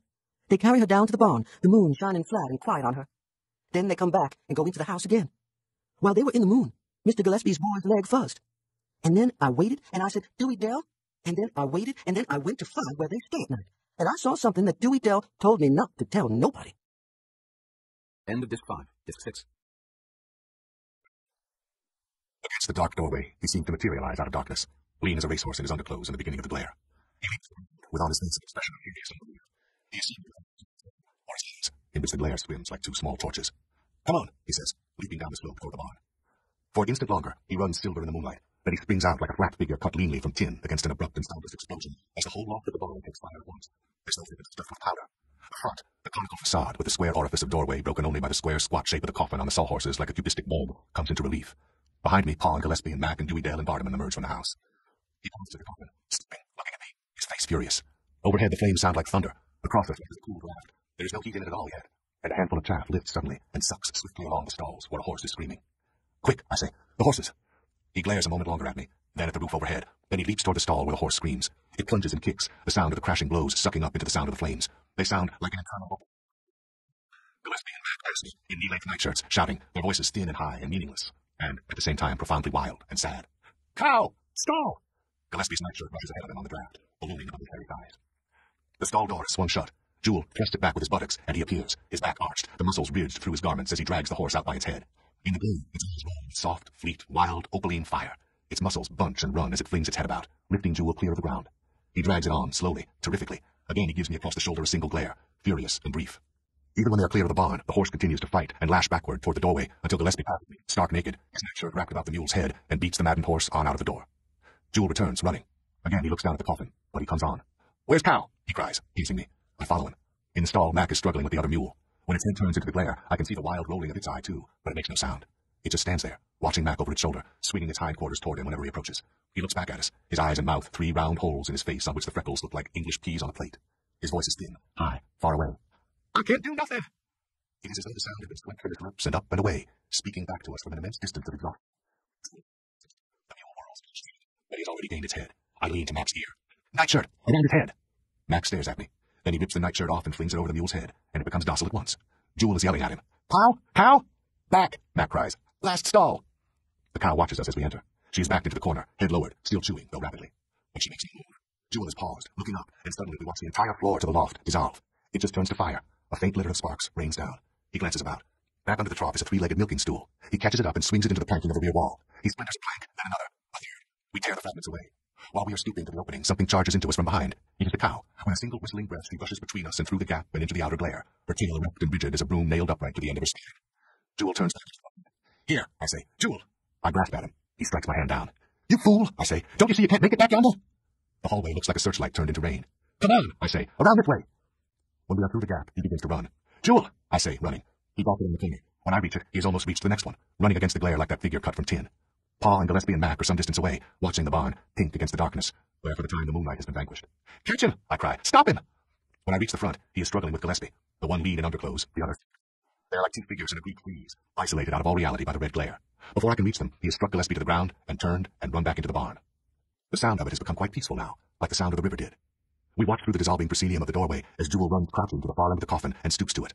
For an instant, he looks up and out at us through the rain of burning hay like a portrayal of flaming beads, and I can see his mouth shape as he calls my name. Jewel! Dewey Dale cries. Jewel! It seems to me that I now hear the accumulation of her voice through the last 5 minutes, and I hear her scuffling and struggling as Pa and Mac hold her, screaming, Jewel! Jewel!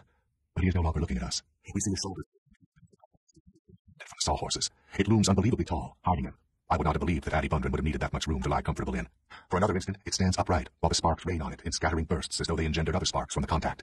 Then it tuggles forward, gaining momentum, revealing Jewel, and sparks raining on him too and engendering gusts, so that he appears to be enclosed in a thin nimbus of fire. Without stopping, it overends and rears again, pauses, then crashes. This time Jewel is riding upon it, clinging to it, until it crashes down and crimson forward and clear, and Mac leaps forward into a thin smell of scorching meat and slaps at the widening crimson-edged holes that bloom like flowers in his undershirt. Vardaman. When I went to find where they stay at night, I saw something. They said, "Where's Dar? Where did Dar go?" They carried her back under the apple tree. The barn was too hot, but it wasn't very low. It was sunk down, and the red went swirling up. The barn went swirling up in little red pieces against the sky and the stars, so that the stars moved backward. And then Cash was still awake. He turned his head from side to side, with sweat on his face. "Do you want some more water on it, Cash?" Dewey Dale said. Cash's leg and foot turned black. We held the lamp and looked at Cash's foot and leg where it was black. "Your foot looks like a nigger's foot, Cash," I said. "I reckon we'll have to bust it off," Pa said. "What in the tarnation you put it on there for?" Mr. Gillespie said. "I thought it would steady it some," Pa said. "I just aimed to help him." They got the flat iron and the hammer. Dewey Dale held the lamp. They had to hit it hard. And then Cash went to sleep. "He's asleep now," I said. "You can't hurt him while he's asleep." It just cracked. It wouldn't come off. "It'll take the hide, too," Mr. Gillespie said. "Why in the tarnation you put it on there? Didn't none of you think to grease his leg first?" "I just aimed to help him," Pa said. "It was Dar put it on." "Where is Dar?" they said. "Didn't none of you have more sense than that?" Mr. Gillespie said. "I'd have thought he would, anyway." Jewel was lying on his face. His back was red. Dewey Dale put the medicine on it. The medicine was made out of butter and soot to draw out the fire. Then his back was black. "Does it hurt, Jewel?" I said. "Your back looks like a nigger's, Jewel," I said. Cash's foot and leg looked like a nigger's. Then they broke it off. Cash's leg bled. "You go on back and lay down," Dewey Dale said. "You ought to be asleep." "Where is Dar?" they said. "He is out there under the apple tree with her, lying on her. He is there so the cat won't come back." I said, "Are you going to keep the cat away, Dar?" The moonlight dappled on him, too. On her it was still, but on Dar it dappled up and down. "You needn't to cry," I said. "Jewel got her out. You needn't to cry, Dar." The barn was still lit. It used to be redder than this. Then it went swirling, making the stars run backward without falling. It hurt my heart like the train did. When I went to find where they stay at night, I saw something that Dewey Dale says I mustn't tell nobody. Darl. We have been passing the signs for some time now. The drugstores, the clothing stores, the patent medicine and the garages and cafes, and the mile boards diminishing, becoming more starkly recurrent. 3 miles, 2 miles. From the crest of the hill, as we get into the wagon again, we can see the smoke low and flat, seemingly unmoving in the unwinded afternoon. "Is that it, Darl?" Vardaman says. "Is that Jefferson?" He too has lost flesh. Like ours, his face has an expression strained, dreamy, and gaunt. "Yes," I say. He lifts his head and looks at the sky. High against it they hang in narrowing circles, like the smoke, with an outward semblance of form and purpose, but with no inference of motion, progress or retrograde. We mount the wagon again where Cash lies on the box, the jagged shards of cement cracked about his leg. The shabby mules droop rattling and clanking down the hill. "We'll have to take him to the doctor," Pa says. "I reckon there ain't no way around it." The back of Jewel's shirt, where it touches him, stained slow and black with grease. Life was created in the valleys. It blew up onto the hills on the old terrors, the old lusts, the old desires. That's why you must walk up the hills, so you can ride down. Dewey Dale sits When we reach the foot of the hill where the road flattens between close walls of trees, she begins to look about quietly from one side of the road to the other. At last, she says, "I got to stop." Pa looks at her, his shabby profile that of anticipant and disgruntled annoyance. He does not check the team. "What for?" "I got to go to the butcher," Dewey Dale says. Pa does not check the team. "Can't you wait till we get to town? It ain't over a mile now." "Stop," Dewey Dale says. "I got to go to the bushes." Pa stops in the middle of the road and we watch Dewey Dale descend, carrying the package. She does not look back. "Why not leave your cakes here?" I say. "We'll watch them." She descends steadily, not looking at us. "How would she know where to go if she waited till we get to town?" Vardaman says. "Where would you go to do it in town, Dewey Dale?" She lifts the package down and turns and disappears among the trees and undergrowth. "Don't be no longer than you can help," Pa says. "We ain't got no time to waste." She does not answer. After a while, we cannot hear her even. "We ought to done like Armstead and Gillespie said, and sent word to town and had it dug and ready," he says. "Why didn't you?" I say. "You could have telephoned." "What for?" Jewel says. "Who the hell can't dig a hole in the ground?" A car comes over the hill.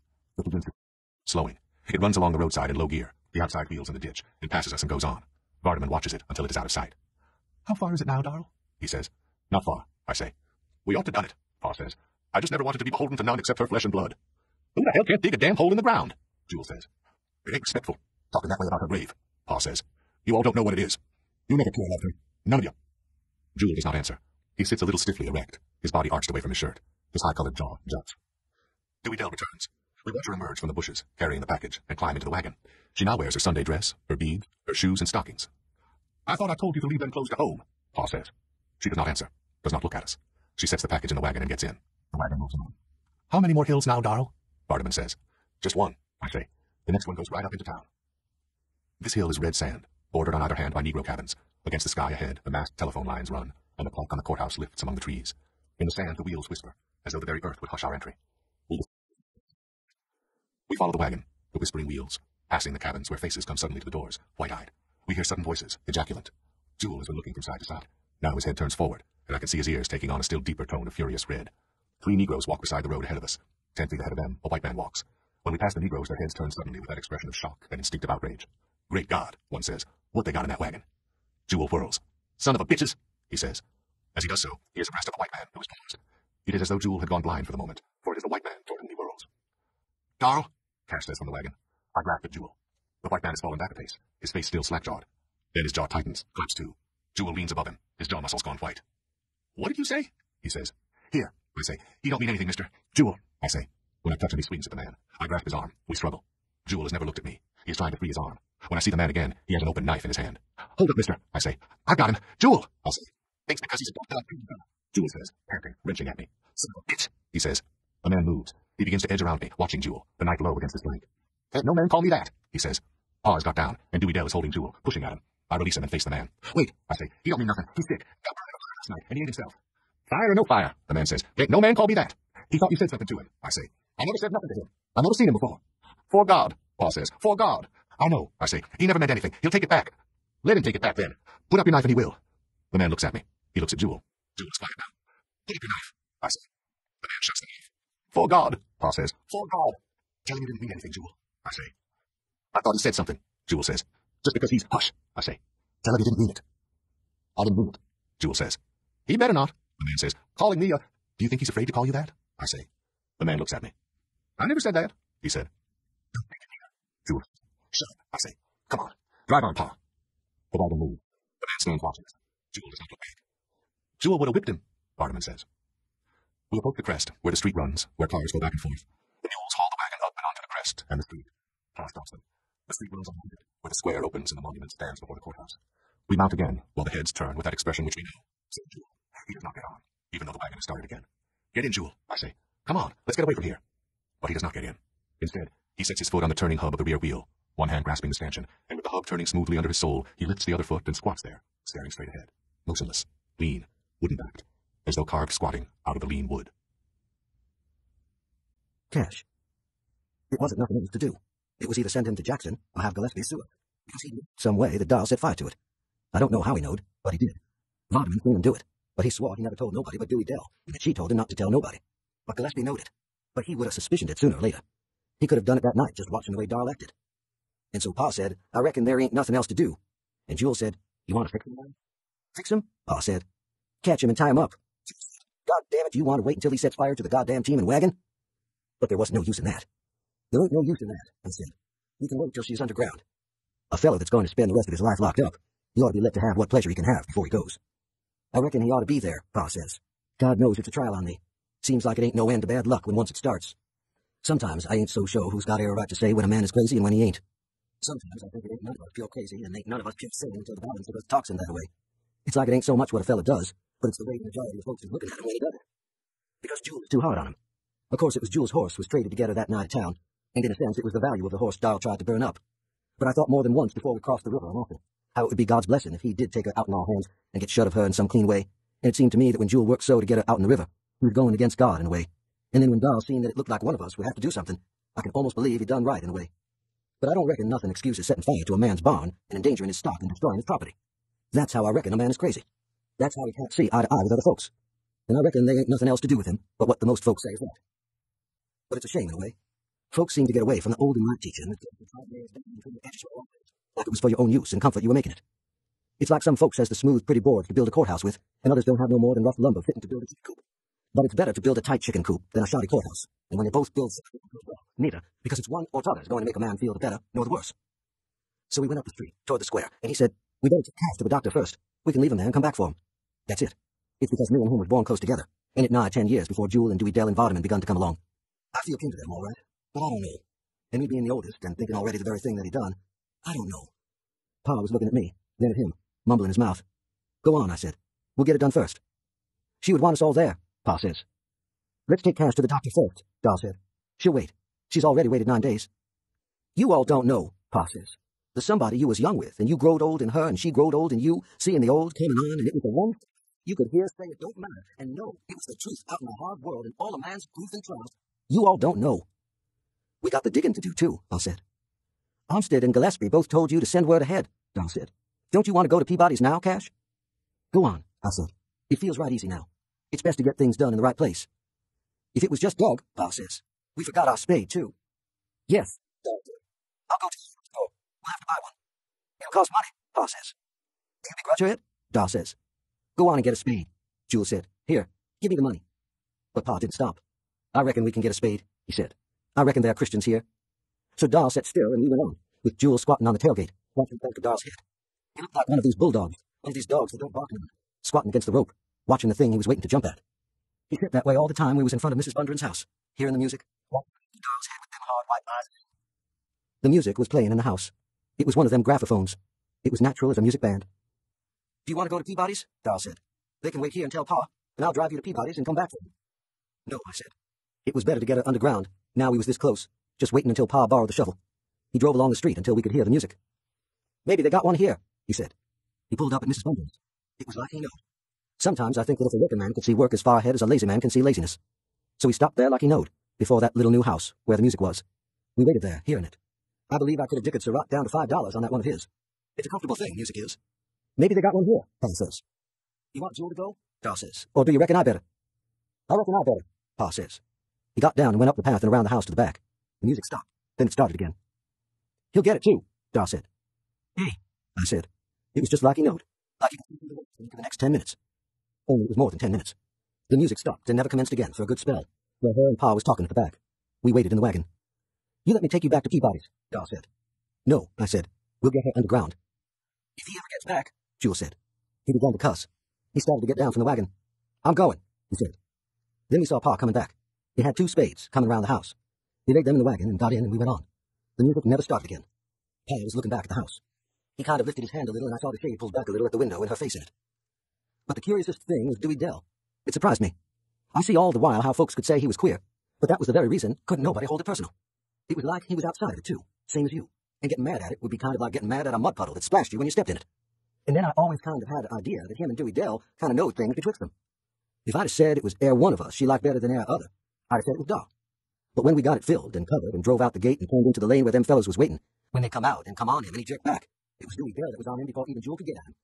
And then I believed I knowed how Gillespie knowed about how his barn taken fire. She hadn't said a word, hadn't even looked at him. But when them fellows told him what they wanted, and that they had come to get him, and he throwed back, she jumped on him like a wildcat so that one of the fellows had to quit and hold her, and her clapping he wouldn't get him. While the other one and Pa and Jewel threw Doll down and held him lying on his back, looking up at me. I thought you would have told me, he said. I never thought you wouldn't have. Doll, I said. But he fought again, him and Jewel and the fellow, and the other one holding Dewey Dell and Vaughn and yelling, and Jewel saying, kill the son of a bitch. It was bad, so. It was bad. A fellow can't get away from a county job. He can't do it.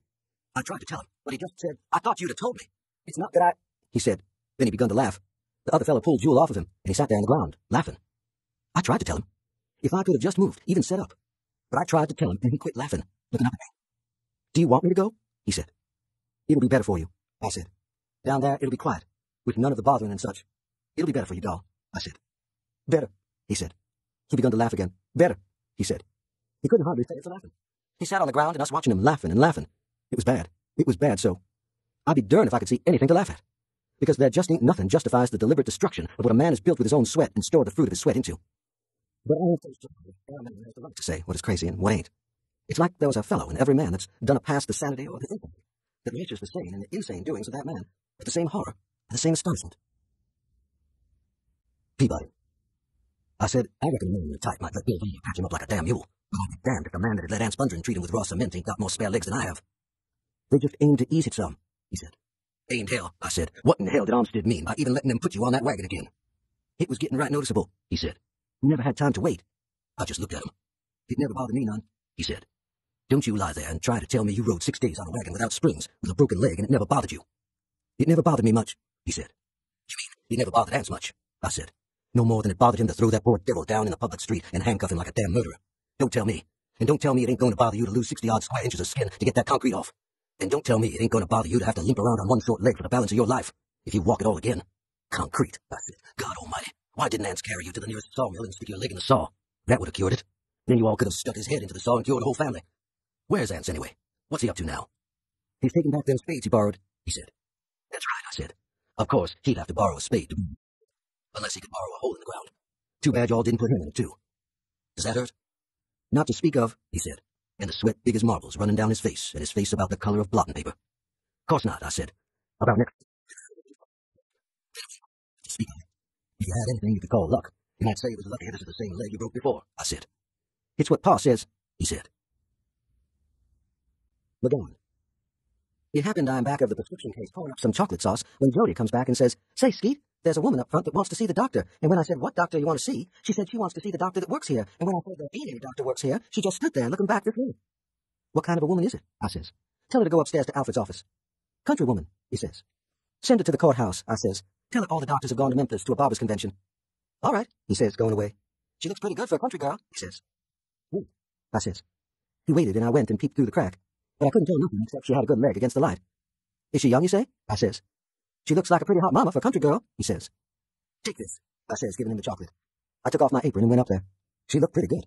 One of them black-eyed ones that looked like she'd as soon put a knife in you as not if you two-timed her. She was pretty good. There was... It was that time. What can I do for you, I says. Are you the doctor? She says. Sure, I says. She quit looking at me and came looking around. Can we go back yonder? She says. It was just 12:15, but I went and told Jody to kind of watch out and whistle if the old man come in sight, because he never got back before 1. You better lay off of that, Jody says. He'll fire your stern out of here so quick you can't wink. He don't never get back before 1, I says. You can see him go into the post office. You keep your eye peeled now and give me a whistle. What you going to do? He says. You keep your eye out. I'll tell you later. Ain't you going to give me no seconds on it? He says. What the hell do you think this is? I says. I stud farm. You watch it. I'm going into conference. So I go on to the back. I stopped at the glass and smoothed my hair. Then I went behind the prescription case where she was waiting. She's looking at the medicine cabinet. Then she looks at me. Now, madam, I says, what is your trouble? It's a female trouble, she says, watching me. I got the money, she says. Ah, I says. Have you got female troubles, or do you want female troubles? If so, you come to the doctor. Them country people. Half the time they don't know what they want, and the balance of the time they can't tell it to you. The clock said 12:20. No, she says. No which, I says. I ain't had it, she says. That's it. She looked at me. I got the money, she says. So I knew what she was talking about. Oh, I says. You got something in your belly you wish you didn't have. She looks at me. You wish you had a little more or a little less, huh? I got the money, she says. He said I could get something at the drugstore for it. Who says so? I says. He did. She said, you don't want to call home, she says. The one that put the acorn in your belly? He the one that told you? She don't say nothing. You ain't married, are you? I says. I never saw no ring. But like it's not. They ain't heard yet out there that they use rings. I got the money, she says. She showed it to me, tied up in a handkerchief. I'll swear you have, I says. He give it to you? Yes, she says. Which one? He says. She looks at me. Which one of them give it to you? It ain't but one, she says. She looks at me. Go on, I says. She don't say nothing. The trouble about the cellar is, it ain't but one way out, and that's back up the inside stairs. The clock says 25:1. A pretty girl like you, I says. She looks at me. She begins to tie the money back up in a handkerchief. Excuse me a minute, I says. I go around the prescription case. Did you hear about that fellow sprained his ear? I says. After that, he couldn't even hear a belch. You better get her out there before the old man comes, Jody says. If you stay up there in front where he pays you to stay, he won't catch nobody but me, I says. He goes on, slow, toward the front. What you doing to her, Skeet? He says. I can't tell you, I says. It wouldn't be ethical. You go on up there and watch. Say, Skeet, he says. Go on, I says. I ain't doing nothing but filling a prescription. He may not do nothing about that woman back there, but if he finds you monkeying with that prescription case, he'll kick your stern clean down them cellar stairs. My stern has been kicked by bigger bastards than him, I says. Go back and watch out for him now. So he came back. The clock said 15:1. She's tying the money in the handkerchief. You ain't the doctor, she says. Sure I am, I says. She watches me. Is it because I look too young? Or am I too handsome? I says. We used to have a bunch of old water-jolted doctors here, I says. Jefferson used to be a kind of old doctor's home for them. But business started falling off, and folks did so well, until one day they found out that the women wouldn't never get sick at all. So they run all the old doctors out and got us young, good-looking ones that the women would like. And then the women began to get sick again, and so business picked up. They're doing that all over the country. Hadn't you heard about it? Maybe it's because they ain't never needed a doctor. I need one now, she says. And you come to the right one, I says. I already told you that. Have you got something for it? She says. I got the money. Well, I says, of course, a doctor has to learn all sorts of things while he's learning to roll catamine. But I don't know about your trouble. He told me I could get something. He told me I could get it at the drugstore. I says, you better go back and ask him. Turning the handkerchief. I got to do something, she says. How bad do you want to do something? I says. She looks at me. Of course, a doctor learns all sorts of things folks don't think he knows. But it's against the law. Up front, Jody says, Skeet. Excuse me a minute, I says. I went up front. Do you see him? I says. Ain't you done yet? He says. Maybe you better come up here and watch and let me do that consulting. Maybe you lay an egg, I says. I come back. She's looking at me. Of course you realize that I could be put in the penitentiary for doing what you want, I says. I would lose my license, and then I'd have to go to work. You realize that? I ain't got but $10, she says. I could bring the rest next month, maybe. Cool, I said. $10? You see, I can't put no price on my knowledge and skill. Certainly not for no little paltry sawbuck. She looks at me. She don't even blink. What you want then? The clock said 4 to 1, so I decided I better get her out. You guess 3 times, and then I'll show you, I says. She don't even blink her eyes. I got to, she says. She looks behind her and around, then she looks toward the front. She says. You mean you're ready to right now? I says. Here? Give me the medicine first, she says. So I took a graduated glass and kind of turned my back to her and picked out a bottle that looked all right, because a man that would keep poison sitting around in an unlabeled bottle ought to be in jail anyway. It smelled like turpentine. I poured some into the glass and gave it to her. Looking across the house. It smells like turpentine, she says. Sure, I think. That's just the beginning of the treatment. You come back at 10 o'clock tonight, and I'll give you the rest of it and perform the operation. Operation? She says. It won't hurt you. You've had the same operation before. Ever hear about the hair of the dog? She looks at me. Will it work? She says. Sure it'll work, if you come back and get it. So she drunk whatever it was without batting an eye, and went out. I went up front. Didn't you get it? Jody says. Get what? I says. Oh, come on, he says. I ain't going to try to beat your time. Oh, her, I says. She just wanted a little medicine. She's got a bad case of dysentery, and she's a little ashamed about mentioning it. It was me. Some little bastard cop, and I got his hat on him. I went to the corner with him, watched the street lamps, and went on out of sight. Then I came back to the store and waited until 9:30 and turned out the front lights and locked the door and left just one burning at the back. And I went back and put some talcum powder into 6 capsules and kind of cleared up the cellar, and then I was all ready. She come in just at 10, before the clock had done. I let her in, and she came in, walking fast. I looked out the door, but there wasn't nobody but a boy in overalls sitting on the curb. You want something? I says. He never said nothing, just looking at me. I locked the door and turned off the light and went on back. She was waiting. Where is it? She said. I gave her the box of capsules. She held the box in her hand, looking at the capsules. Are you sure it'll work? She says.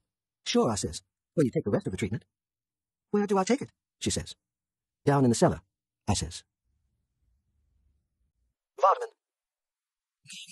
They're lighter, but the stores are dark because they have all gone home. The stores are dark, but the lights pass on the windows when we pass. The lights are in the trees around the courthouse. They roost in the trees, but the courthouse is dark. The clock on it looks 4 ways, because it is not dark. The moon is not dark, too. Not very dark. Darl, he went to Jackson, is my brother. Darl is my brother. Only it was over that way, shining on the track. Let's be here, I say. What for? Dewey Dale says. The track went shining around the window. It read on the track. But he said he would not sell it to the town boys. But it will be there Christmas, Dewey Dale says. You'll have to wait when he brings it back. Darl went to Jackson.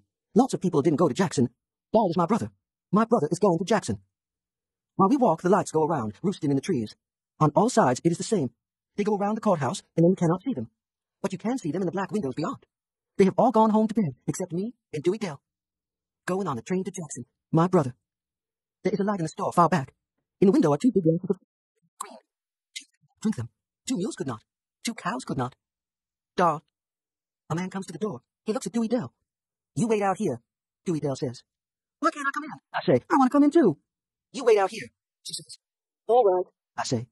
Dewey Dale goes in. Darl is my brother. Darl went crazy. The walk is harder than sitting on the ground. He is in the open door. He looks at me. You want something? He says. His head is slick. Jewel's head is slick sometimes. Cash's head is not slick. Darl, he went to Jackson, my brother Darl. In the street. Wouldn't you rather have bananas? Dewey Dale said. You wait till Christmas. It'll be there then. Then you can see it. So we are going to have some bananas. We are going to have a bag full, me and Dewey Dale. He locks the door. Dewey Dale is inside. Then the lad winks out. He went to Jackson. He went crazy and went to Jackson both. Lots of people didn't go crazy. Pa and Cash and Jewel and Dewey Dale and me didn't go crazy. We never did go crazy. We didn't go to Jackson either. I hear the cow a long time clopping on the street. Then she comes into the square. She goes across the square, her head down, clopping. She lows. There was nothing in the square before she lowed, but it wasn't empty. No, it is empty after she lowed. She goes on, clopping. She lows. My brother is Darl. He went to Jackson on the train. He didn't go on the train to go crazy. He went crazy in our wagon. Darl. She's been in there a long time. And the cow is gone too. A long time. She's been in there longer than the cow was. but not as long as Opie. Darl is my brother. My brother, Darl. Dewey Dell comes out. She looks at me. Let's go around that way now, I say. She looks at me. It ain't going to work, she says. That son of a bitch. What ain't going to work, Dewey Dell? I just know it won't, she says. She is not looking at anything. Let's go. We got to go back to the hotel. It's late. We got to slip back in. Can't we go by and see anyway? Hadn't you rather have bananas? Hadn't you rather? All right. My brother, he went crazy, and he went to Jackson, too. Jackson is further away than crazy. It won't work, Dewey Dell says. I just know it won't. What won't work, I say? He had to get on the train to go to Jackson. He's been on the train, but Darl has been on the train. Darl is my brother. Darl. Darl was gone to Jackson. They put him on the train, laughing, down the lane, laughing, the heads turning like the heads of owls when he passed. What are you laughing at? I said. Yes. 2 men put him on the train. They wore mismatched coats, bulging behind over their right hip pockets. Their necks were shaved to a hairline, as though the recent and simultaneous barbers had had a chalk line like Cash's. Is it the pistols you're laughing at? I said. Why do you laugh? I said. Is it because you hate the sound of laughing? They pulled 2 seats together so Darl could sit by the window to laugh. One of them sat beside him, the other sat on the seat facing him, riding backward. One of them had to ride backward, because the state's money has a face to each backside, and a backside to each face, and they are riding on the state's money, which is incest. A nickel has a woman on one side and a buffalo on the other, 2 faces, and no back. I don't know what that is. Darl had a little spyglass he got in France at the war. In it had a woman and a pig with 2 backs and no face. I know what that is. Is that why you were laughing, Darl? Yes. The wagon stands on the square, hitched, the mules motionless, the reins wrapped about the seat spring, the back of the wagon toward the courthouse. It looks no different than Jewel standing beside it and looking up the street like any other man in town that day. Yet there is something different, distinctive. There is about it an unmistakable air of definite and imminent departure that trains have, perhaps due to the fact that Dewey Dell on the seat and Cash on a pallet in the wagon bed are eating bananas from a paper bag. Is that why you are laughing, Darl? Darl is our brother Darl. Our brother Darl in a cage in Jackson. Well, his grimed hands lying light in the quiet interstices. Looking out, he foams. Yes. Dewey Dell. When he saw the money, I said, "It's not my money. It doesn't belong to me." "Whose is it then?" "It's Cora Tull's money. It's Mrs. Tull's. I sold the cakes for it. $10 for 2 cakes. Don't you touch it. It's not mine." "You never had them cakes." "It's a lie. It was in Sunday clothes you had in that package." "Do you touch it? If you take it, you are a thief." "My own daughter told me you a thief. My own daughter." Pa, I have fed you and sheltered you. I give you love and care, yet my own daughter, the daughter of my dead wife, calls me a thief over her mother's grave. It's not mine, I tell you. If it was, God knows you could have it. Where did you get $10? Pa, you won't tell me. Did you come out with people? You dare not? It's not mine, I tell you. Can't you understand it's not mine? It's not like I wouldn't pay it back, but she calls her own father a thief. I can't, I tell you. It's not my money. God knows you could have it. I wouldn't take it. My own born daughter that has ate my food for 17 years begrudges me the loan of $10. It's not mine. I can't. Whose is it then? It was given to me. To buy something with. To buy what with? Pa. It's just a loan. God knows I hate for my blood and children to reproach me. But I give them what was mine without stint. Cheerful I give them without stint. And now they deny me. Addie, it was lucky for you died, Addie. Pa, God knows it is. He took the money and went out. Cash. So when we stopped there to borrow the shovels, we heard the graphophone playing in the house. And so when we got done with the shovels, Pa says, "I reckon I better take them back." So we went back to the house. "We better take Cash on to Peabody's," Jewel said. "It won't take but a minute," Pa said. He got down from the wagon. The music was not playing now. "Let Vardaman do it," Jewel said. "He can do it in half the time you can. Or here, you let me. I reckon I better do it," Pa says. Long as it was me that borrowed them. So we sat in the wagon, but the music wasn't playing now. I reckon I wouldn't ever done at all for listening to it. I don't know if a little music ain't about the nicest thing a fella can have. Seems like when he comes in tired of a night, there ain't nothing against him. A little music played and him rested. I've seen them that shuts up like a hand grip, with a handle and all, so a fella can carry it with him wherever he wants. "What you reckon he's doing?" Jewel says. "I could have toted them shovels back and forth 10 times by now." "Let him take his time," I said. "He ain't as spry as you, remember." "Why didn't he let me take them back then? We got to get your leg fixed up so we can start home tomorrow." "We got plenty of time," I said. "I wonder what them machines costs on the installment." "Installment of what?" Jewel said. "What you got to buy it with?" "A fella can't tell," I said. "He could I believe." And so Pa come back and we went to Peabody's. While we was there, Pa said he was going to the barber shop and get a shave. And for that night he said he had some business to tend to, kind of looking away from us while he said it, with his hair combed wet and slick and smelling sweet with perfume. But I said, leave him be. I wouldn't mind hearing a little more of that music myself. And so next morning he was gone. Then he come back and told us to get hitched up and ready to take out, and he would meet us, and when they was gone, he said, "I don't reckon you got no more money." "Peabody just give me enough to pay the hotel with," I said. "We don't need nothing else, do we?" "No," Pa said. "No, we don't need nothing." He stood there, not looking at me. "If it is something we got to have, I reckon maybe Peabody—" I said. "No," he said. "It ain't nothing else. You all wait for me at the corner. So Jewel got the team and come for me, and they fixed me a pallet in the wagon, and we drove across the square to the corner where Pa said. And we was waiting there in the wagon, with Dewey, Dell, and Vardaman eating bananas, when we see them coming up the street. Pa was coming along with that kind of daresome and hangdog look all at once, like when he's been up to something he knows Ma ain't gonna like, carrying a grip in his hand. And Jewel says, "Who's that?" Then we see it wasn't the grip that made him look different. It was his face. And Jewel says, "He got them teeth." It was a fact. It made him look a foot taller, kind of holding his head up, hangdog and proud too. And then we see her behind him, carrying the other grip, a kind of duck-shaped woman, all dressed up, with them kind of hard-looking pop eyes, like she was daring air a man to say nothing. And there we sat watching them, with Dewey Dell's and Vardaman's mouth half open and half-et bananas in their hands, and her coming around from behind Pa, looking at us like she dared air a man. And then I see that the grip she was carrying was one of them little graphophones. It was the prettiest picture.